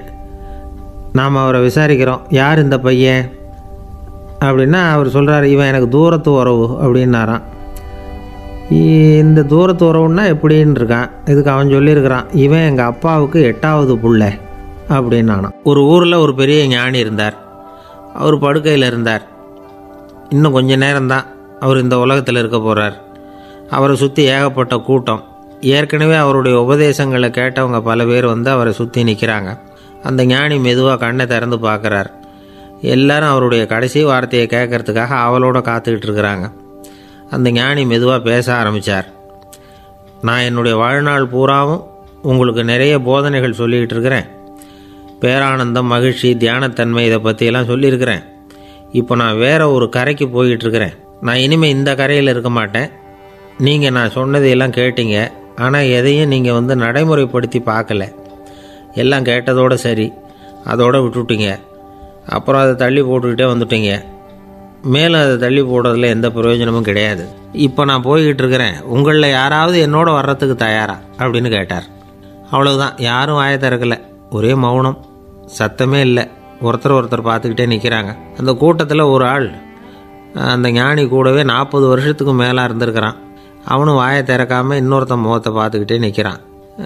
இந்த சமயத்தில் பின்னாடி நின்றுக்கிட்டு இருந்த ஒருத்தன் கையை தூக்கினான். ஞானி அவனை பார்த்தார். சரி, ஒருத்தனுக்காவது நம்மோட வர்றதுக்கு தைரியம் இருக்குது அப்படின்னு நினச்சார். ஆனால் அந்த ஆள் என்ன சொன்னான் தெரியுமா? ஐயா, நீங்கள் கேட்குறப்போ நான் உடனே எழுந்திருக்கல, கையை மட்டும்தான் தூக்கினேன். என்ன காரணம்னா, நான் எப்படி அடுத்த கரைக்கு சேர்றதுங்கிறது தெரிஞ்சுக்கிறதுக்காகத்தான். அந்த விவரத்தை மட்டும் இப்போ உங்ககிட்ட இருந்து நான் தெரிஞ்சுக்க ஆசைப்பட்றேன். ஏன்னா இப்போ நான் உங்கள் கூட வர்றதுக்கு தயாராக இல்லை. எவ்வளவோ காரியங்களை நான் இன்னும் இங்கே முடிக்க வேண்டி இருக்குது. வீட்டுக்கு ஒரு விருந்தினர் வந்திருக்கிறார். என்னுடைய இளைய மகனுக்கு கல்யாணம் பண்ணி வைக்கணும். அதனால் இன்றைக்கி உங்கள் கூட வர முடியாது. அது மட்டும் இல்லை, இப்போ உங்கள் கூட அடுத்த கரைக்கு வந்தால் திரும்பி வர முடியாதுன்னு வேறு சொல்கிறீங்க. அதனால் இப்போ நான் வரலை. இன்னொரு நாள் நிச்சயமாக நான் வர்றேங்க, உங்களை சந்திக்கிறேன். அதனால் இப்போ நீங்கள் இன்னொரு தடவை எங்களுக்கு விளக்கமாக சொல்லணும். ஏற்கனவே பல தடவை சொல்லியிருக்கிறீங்க. தயவு பண்ணி இப்போ ஒரு தடவை சொன்னீங்கன்னா சௌகரியமாக இருக்கும். அந்த அடுத்த கரையை அடையிறது எப்படி? இப்போ ஒரு தடவை அதை விளக்கமாக சொல்லிட்டிங்கன்னா நல்லா ஞாபகப்படுத்திக்குவேன். அது சரியான சமயம் வர்றப்போ இது எனக்கு உதவியாக இருக்கும் அப்படின்னு நானும். ஆனால் உண்மை என்ன தெரியுமா? அந்த சரியான சமயம் வரவே இல்லை அப்படிங்கிறது தான் உண்மை. இப்படி அந்த கதை முடியும். இந்த கதை அந்த ஒரு ஆளுக்கு மட்டும் இல்லை, கிட்டத்தட்ட எல்லாருக்குமே அது பொருந்தும் அப்படிங்கிறாங்க விவரம் தெரிஞ்சவங்க. எல்லாருமே அந்த சரியான தருணத்துக்காக தான் காத்துக்கிட்டு இருக்கிறாங்களாம். அதுக்காக ஜோசியம் பார்க்குறாங்க, கைரேகை பார்க்குறாங்க. நாளைக்கு என்ன நடக்குங்கிற ஆவலில் எல்லோரும் காத்துக்கிட்டு இருக்கிறாங்க.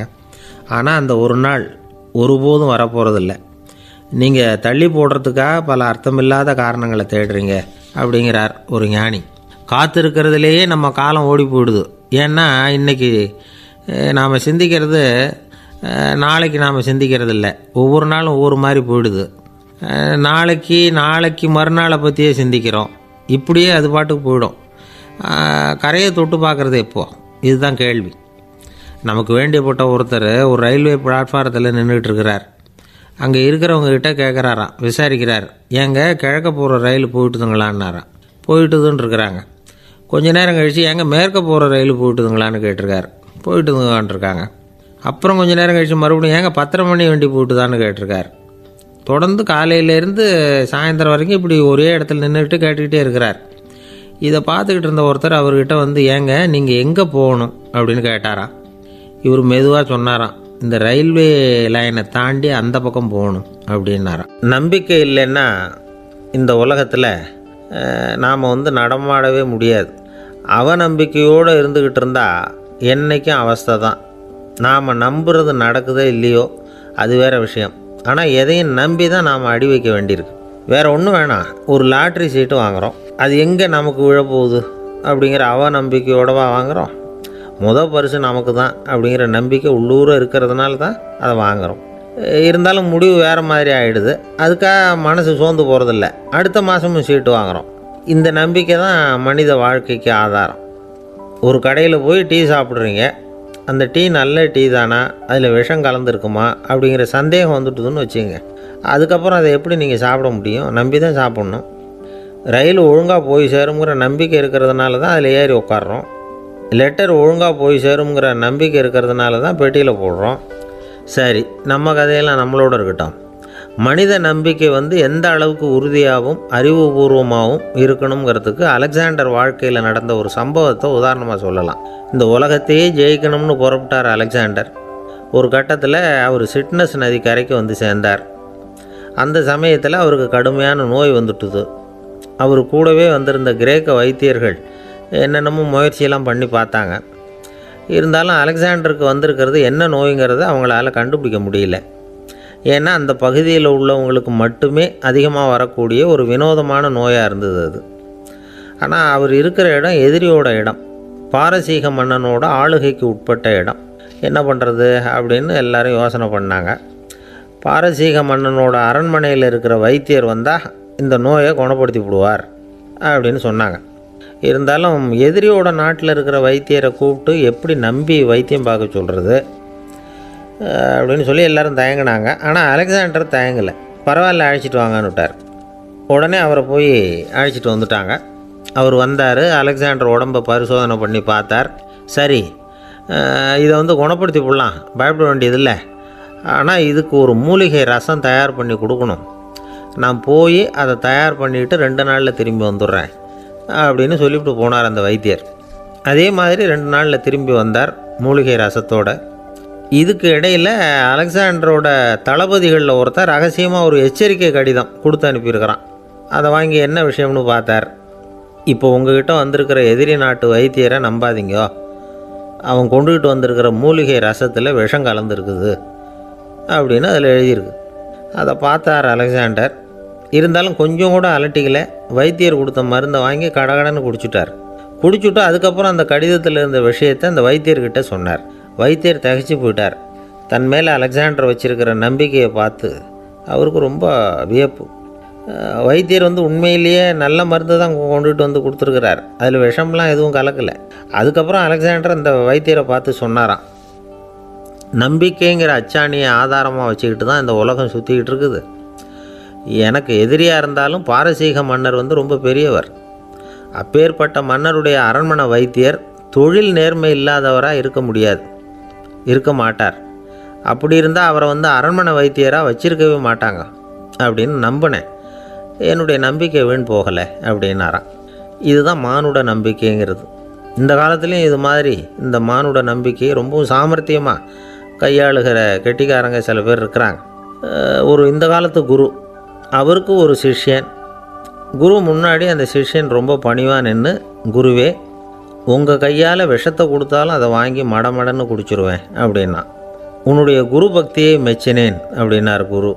அதுக்கு அந்த சிஷ்யன், அப்படி இல்லை குருவே, உங்ககிட்ட சிஷ்யனாக இருக்கிறத விட உங்கள் கையால் விஷத்தை வாங்கி குடிச்சு விட்றது ரொம்ப நல்லது, அதனால தான் அப்படி சொன்னேன் அப்படின்னா. ஒரு தீப்பெட்டியை பார்த்து கேட்டுதான், நாம் 2 பேரும் தானே உரசிக்கிறோம், ஆனால் நான் மட்டும் தீப்பிடிச்சி எரிஞ்சு போகிறேன், நீ அப்படியே இருக்கிறியே அப்படின்னு தான். அதுக்கு தீப்பெட்டி சொல்லியிருக்குது, உனக்கு தலையில் கணம் இருக்குது அதனால் அழிஞ்சு போகிற அப்படின்னு தான். எப்படி இருக்குது பாருங்கள் இந்த பதில். தலையில் கணம் உள்ளவங்க யாருமே சரியாக இருக்க முடியாது. எவ்வளவு பெரியவங்களாக இருந்தாலும் சரி, ரொம்ப கஷ்டம்தான் அது. கர்வம்ங்கிறது கூடவே கூடாது. இதை விளக்கிறதுக்கு மகான் ஒருத்தர் ஒரு சம்பவத்தை சொல்கிறார். அர்ஜுனன் தீர்த்த யாத்திரை பண்ணானா. அப்போது தென்னிந்தியாவுக்கு வந்திருக்கிறான். ராமேஸ்வரத்துக்கு போனப்போ அங்கே இலங்கைக்கு கல்லுலாம் அடுக்கி போடப்பட்டிருந்த பாலத்தை பார்த்தானா. ஒரு சின்ன குரங்கு அதுக்கு பக்கத்தில் விளையாடிக்கிட்டு இருந்திருக்கு. அதை பார்த்துட்டு அர்ஜுனன் சிரிச்சிருக்கான். ஏன் சிரிக்கிறேன்னு கேட்டிருக்கு அந்த குரங்கு. ராமன் மிகச்சிறந்த வில் வீரன். அப்படி இருக்கிறப்போ அவன் இலங்கைக்கு அம்புகளாலேயே ஒரு பாலம் கட்டியிருக்கலாம். அதை விட்டுட்டு போயும் உன்ன மாதிரி குரங்குகளை துணையாக வச்சுக்கிட்டு இப்படி ஒரு கருங்கல் பாலத்தை கட்டியிருக்கிறானே அப்படின்னு நானா. அம்புகளால் பாலம் கட்ட முடியுமா அப்படின்னு கேட்டு தான் குரங்கு. ஏன் முடியாது, என்னால் முடியுமேன்னு இருக்கான் அர்ஜுனன். அம்பால் பாலம் கட்டலாம், இருந்தாலும் என்ன மாதிரி குரங்குகள் ஏறி நடந்தால் அது தாங்குமா? அதனால தான் ராமர் வந்து கருங்கல் பாலமே கட்டினார் அப்படின்றது குரங்கு சொல்லிச்சான். அப்படியே சொல்கிற, நான் வேணும்னா இப்போ அம்புகளாலேயே ஒரு பாலத்தை கட்டுறேன், நீ அது மேலே ஏறி நடந்து பார். பாலம் விழுந்துட்டுதுன்னா நான் தீ மூட்டி அதில் குதித்து உயிர் தியாகம் பண்ணி விட்றேன் அப்படின்னு நான் ரொம்ப கோபமாக. உடனே அந்த சின்ன குரங்கு பெரிய உருவம் எடுத்துட்டு தான் கையில் கதையோடு அர்ஜுனன் முன்னாடி நிற்கிறான் அனுமன். பார்த்தா, என்னுடைய தலைவர் ராமரையா இழிவாக பேசுகிற, நீ இப்போ பாலம் கட்டு, நான் என்னுடைய பலத்தை காட்டுறேன் அப்படின்னா அனுமன். அர்ஜுனன் வந்து தன்னுடைய காண்டிபத்தை எடுக்கிறான், சரமாரியாக அம்புகளை விடுறான். அதெல்லாம் ஒன்றோட ஒன்று கோத்துக்கிட்டு அப்படியே பாலம் மாதிரி நிற்கிது. அர்ஜுனன் தலை நிமிர்ந்து நின்னான். அனுமன் வந்து உயர கிளம்பி அங்கேருந்து பாலத்தில் வந்து பொத்துன்னு இறங்கினான். பாலம் அப்படியே நொறுங்கி போச்சு தூள் தூளாக. என்ன அர்ஜுனா, இப்போ என்ன செய்ய போகிற அப்படின்னா ஏளனமா. அர்ஜுனன் தலையை தொங்க போட்டுக்கிட்டான். சொன்னபடி தீ மூட்டி அதில் குதிக்கிறதுக்காக 3 தடவை சுற்றி வந்தான். அப்போது கிருஷ்ணர் அங்கே வந்தார். என்ன அர்ஜுனா, என்ன நடக்குது, என்ன இது அப்படின்னு ஒன்றும் தெரியாத மாதிரி கேட்டார். அர்ஜுனன் வாயை திறக்கிறதுக்கு முன்னாடி அனுமன் வாயை திறந்தான், நடந்ததை சொன்னான். அர்ஜுனன் சவால் விட்டபடி உயிர் திறந்தே ஆகணும்னா அனுமன். கிருஷ்ணர் யோசனை பண்ணார். நல்லது, இந்த சவால் விட்டதுக்கும் நடந்ததுக்கும் யார் சாட்சி? பெரிய ஒருத்தரை சாட்சியாக வச்சுக்கிட்டல்லவா நீங்கள் இந்த போட்டியை நடத்தியிருக்கணும் அப்படின்னார். அதனால் என்ன, இப்போ மறுபடியும் அந்த போட்டியை நடத்திவிட்டா போச்சு, என்னால் அந்த அம்பு பாலத்தை நொறுக்க முடியாதா அப்படின்னா அனுமன். சரி, இப்போ மறுபடியும் அது நடக்கட்டும்னார் கிருஷ்ணர். அர்ஜுனன் அம்பு பாலம் அமைச்சான். அனுமன் ஏறி குதிச்சான். பாலம் அசைஞ்சு கொடுக்கவே இல்லை, அவ்வளோ உறுதியாக இருக்குது. இப்போ அனுமன் தலையை குனிஞ்சிக்கிட்டான். அர்ஜுனன் நன்றியோடு நிமிர்ந்து பார்த்தான். கிருஷ்ணருடைய தோள்கள்லேயும் முதுகள்லேயும் ரத்தம். என்ன சுவாமி, என்ன நடந்ததுன்னு நான் பதறி போய், உன் அம்பு பாலத்தை நான் தான் முட்டு கொடுத்து தாங்கிக்கிட்டு இருந்தேன். அனுமன் குதித்தப்போ என் மேலே ஏற்பட்ட காயங்கள் இவை. பின்ன உன்னுடைய அம்பு பலத்தினாலேயா பாலம் நின்றுதுன்னு நினைக்கிற அப்படின்னாரான். முதல்ல வந்து அர்ஜுனன் அப்புறம் அனுமன் 2 பேருக்குமே கர்வ பங்கம் ஆகிட்டு தான். அதாவது அவங்கக்கிட்ட இருந்த கர்வம் போயிட்டுது. யாராக இருந்தாலும் கர்வம் கூடாதுங்கிறத இதிலேருந்து நாம் புரிஞ்சுக்கணும். இந்த காலத்தில் நாமெல்லாம் எந்த விஷயத்துக்கெல்லாம் கர்வப்பட்டுருக்கோம் தெரியுமா? 2 பெண்கள் தங்களுடைய கணவன்மார்களை பற்றி ரொம்ப பெருமையாக பேசிக்கிட்டாங்களாம்.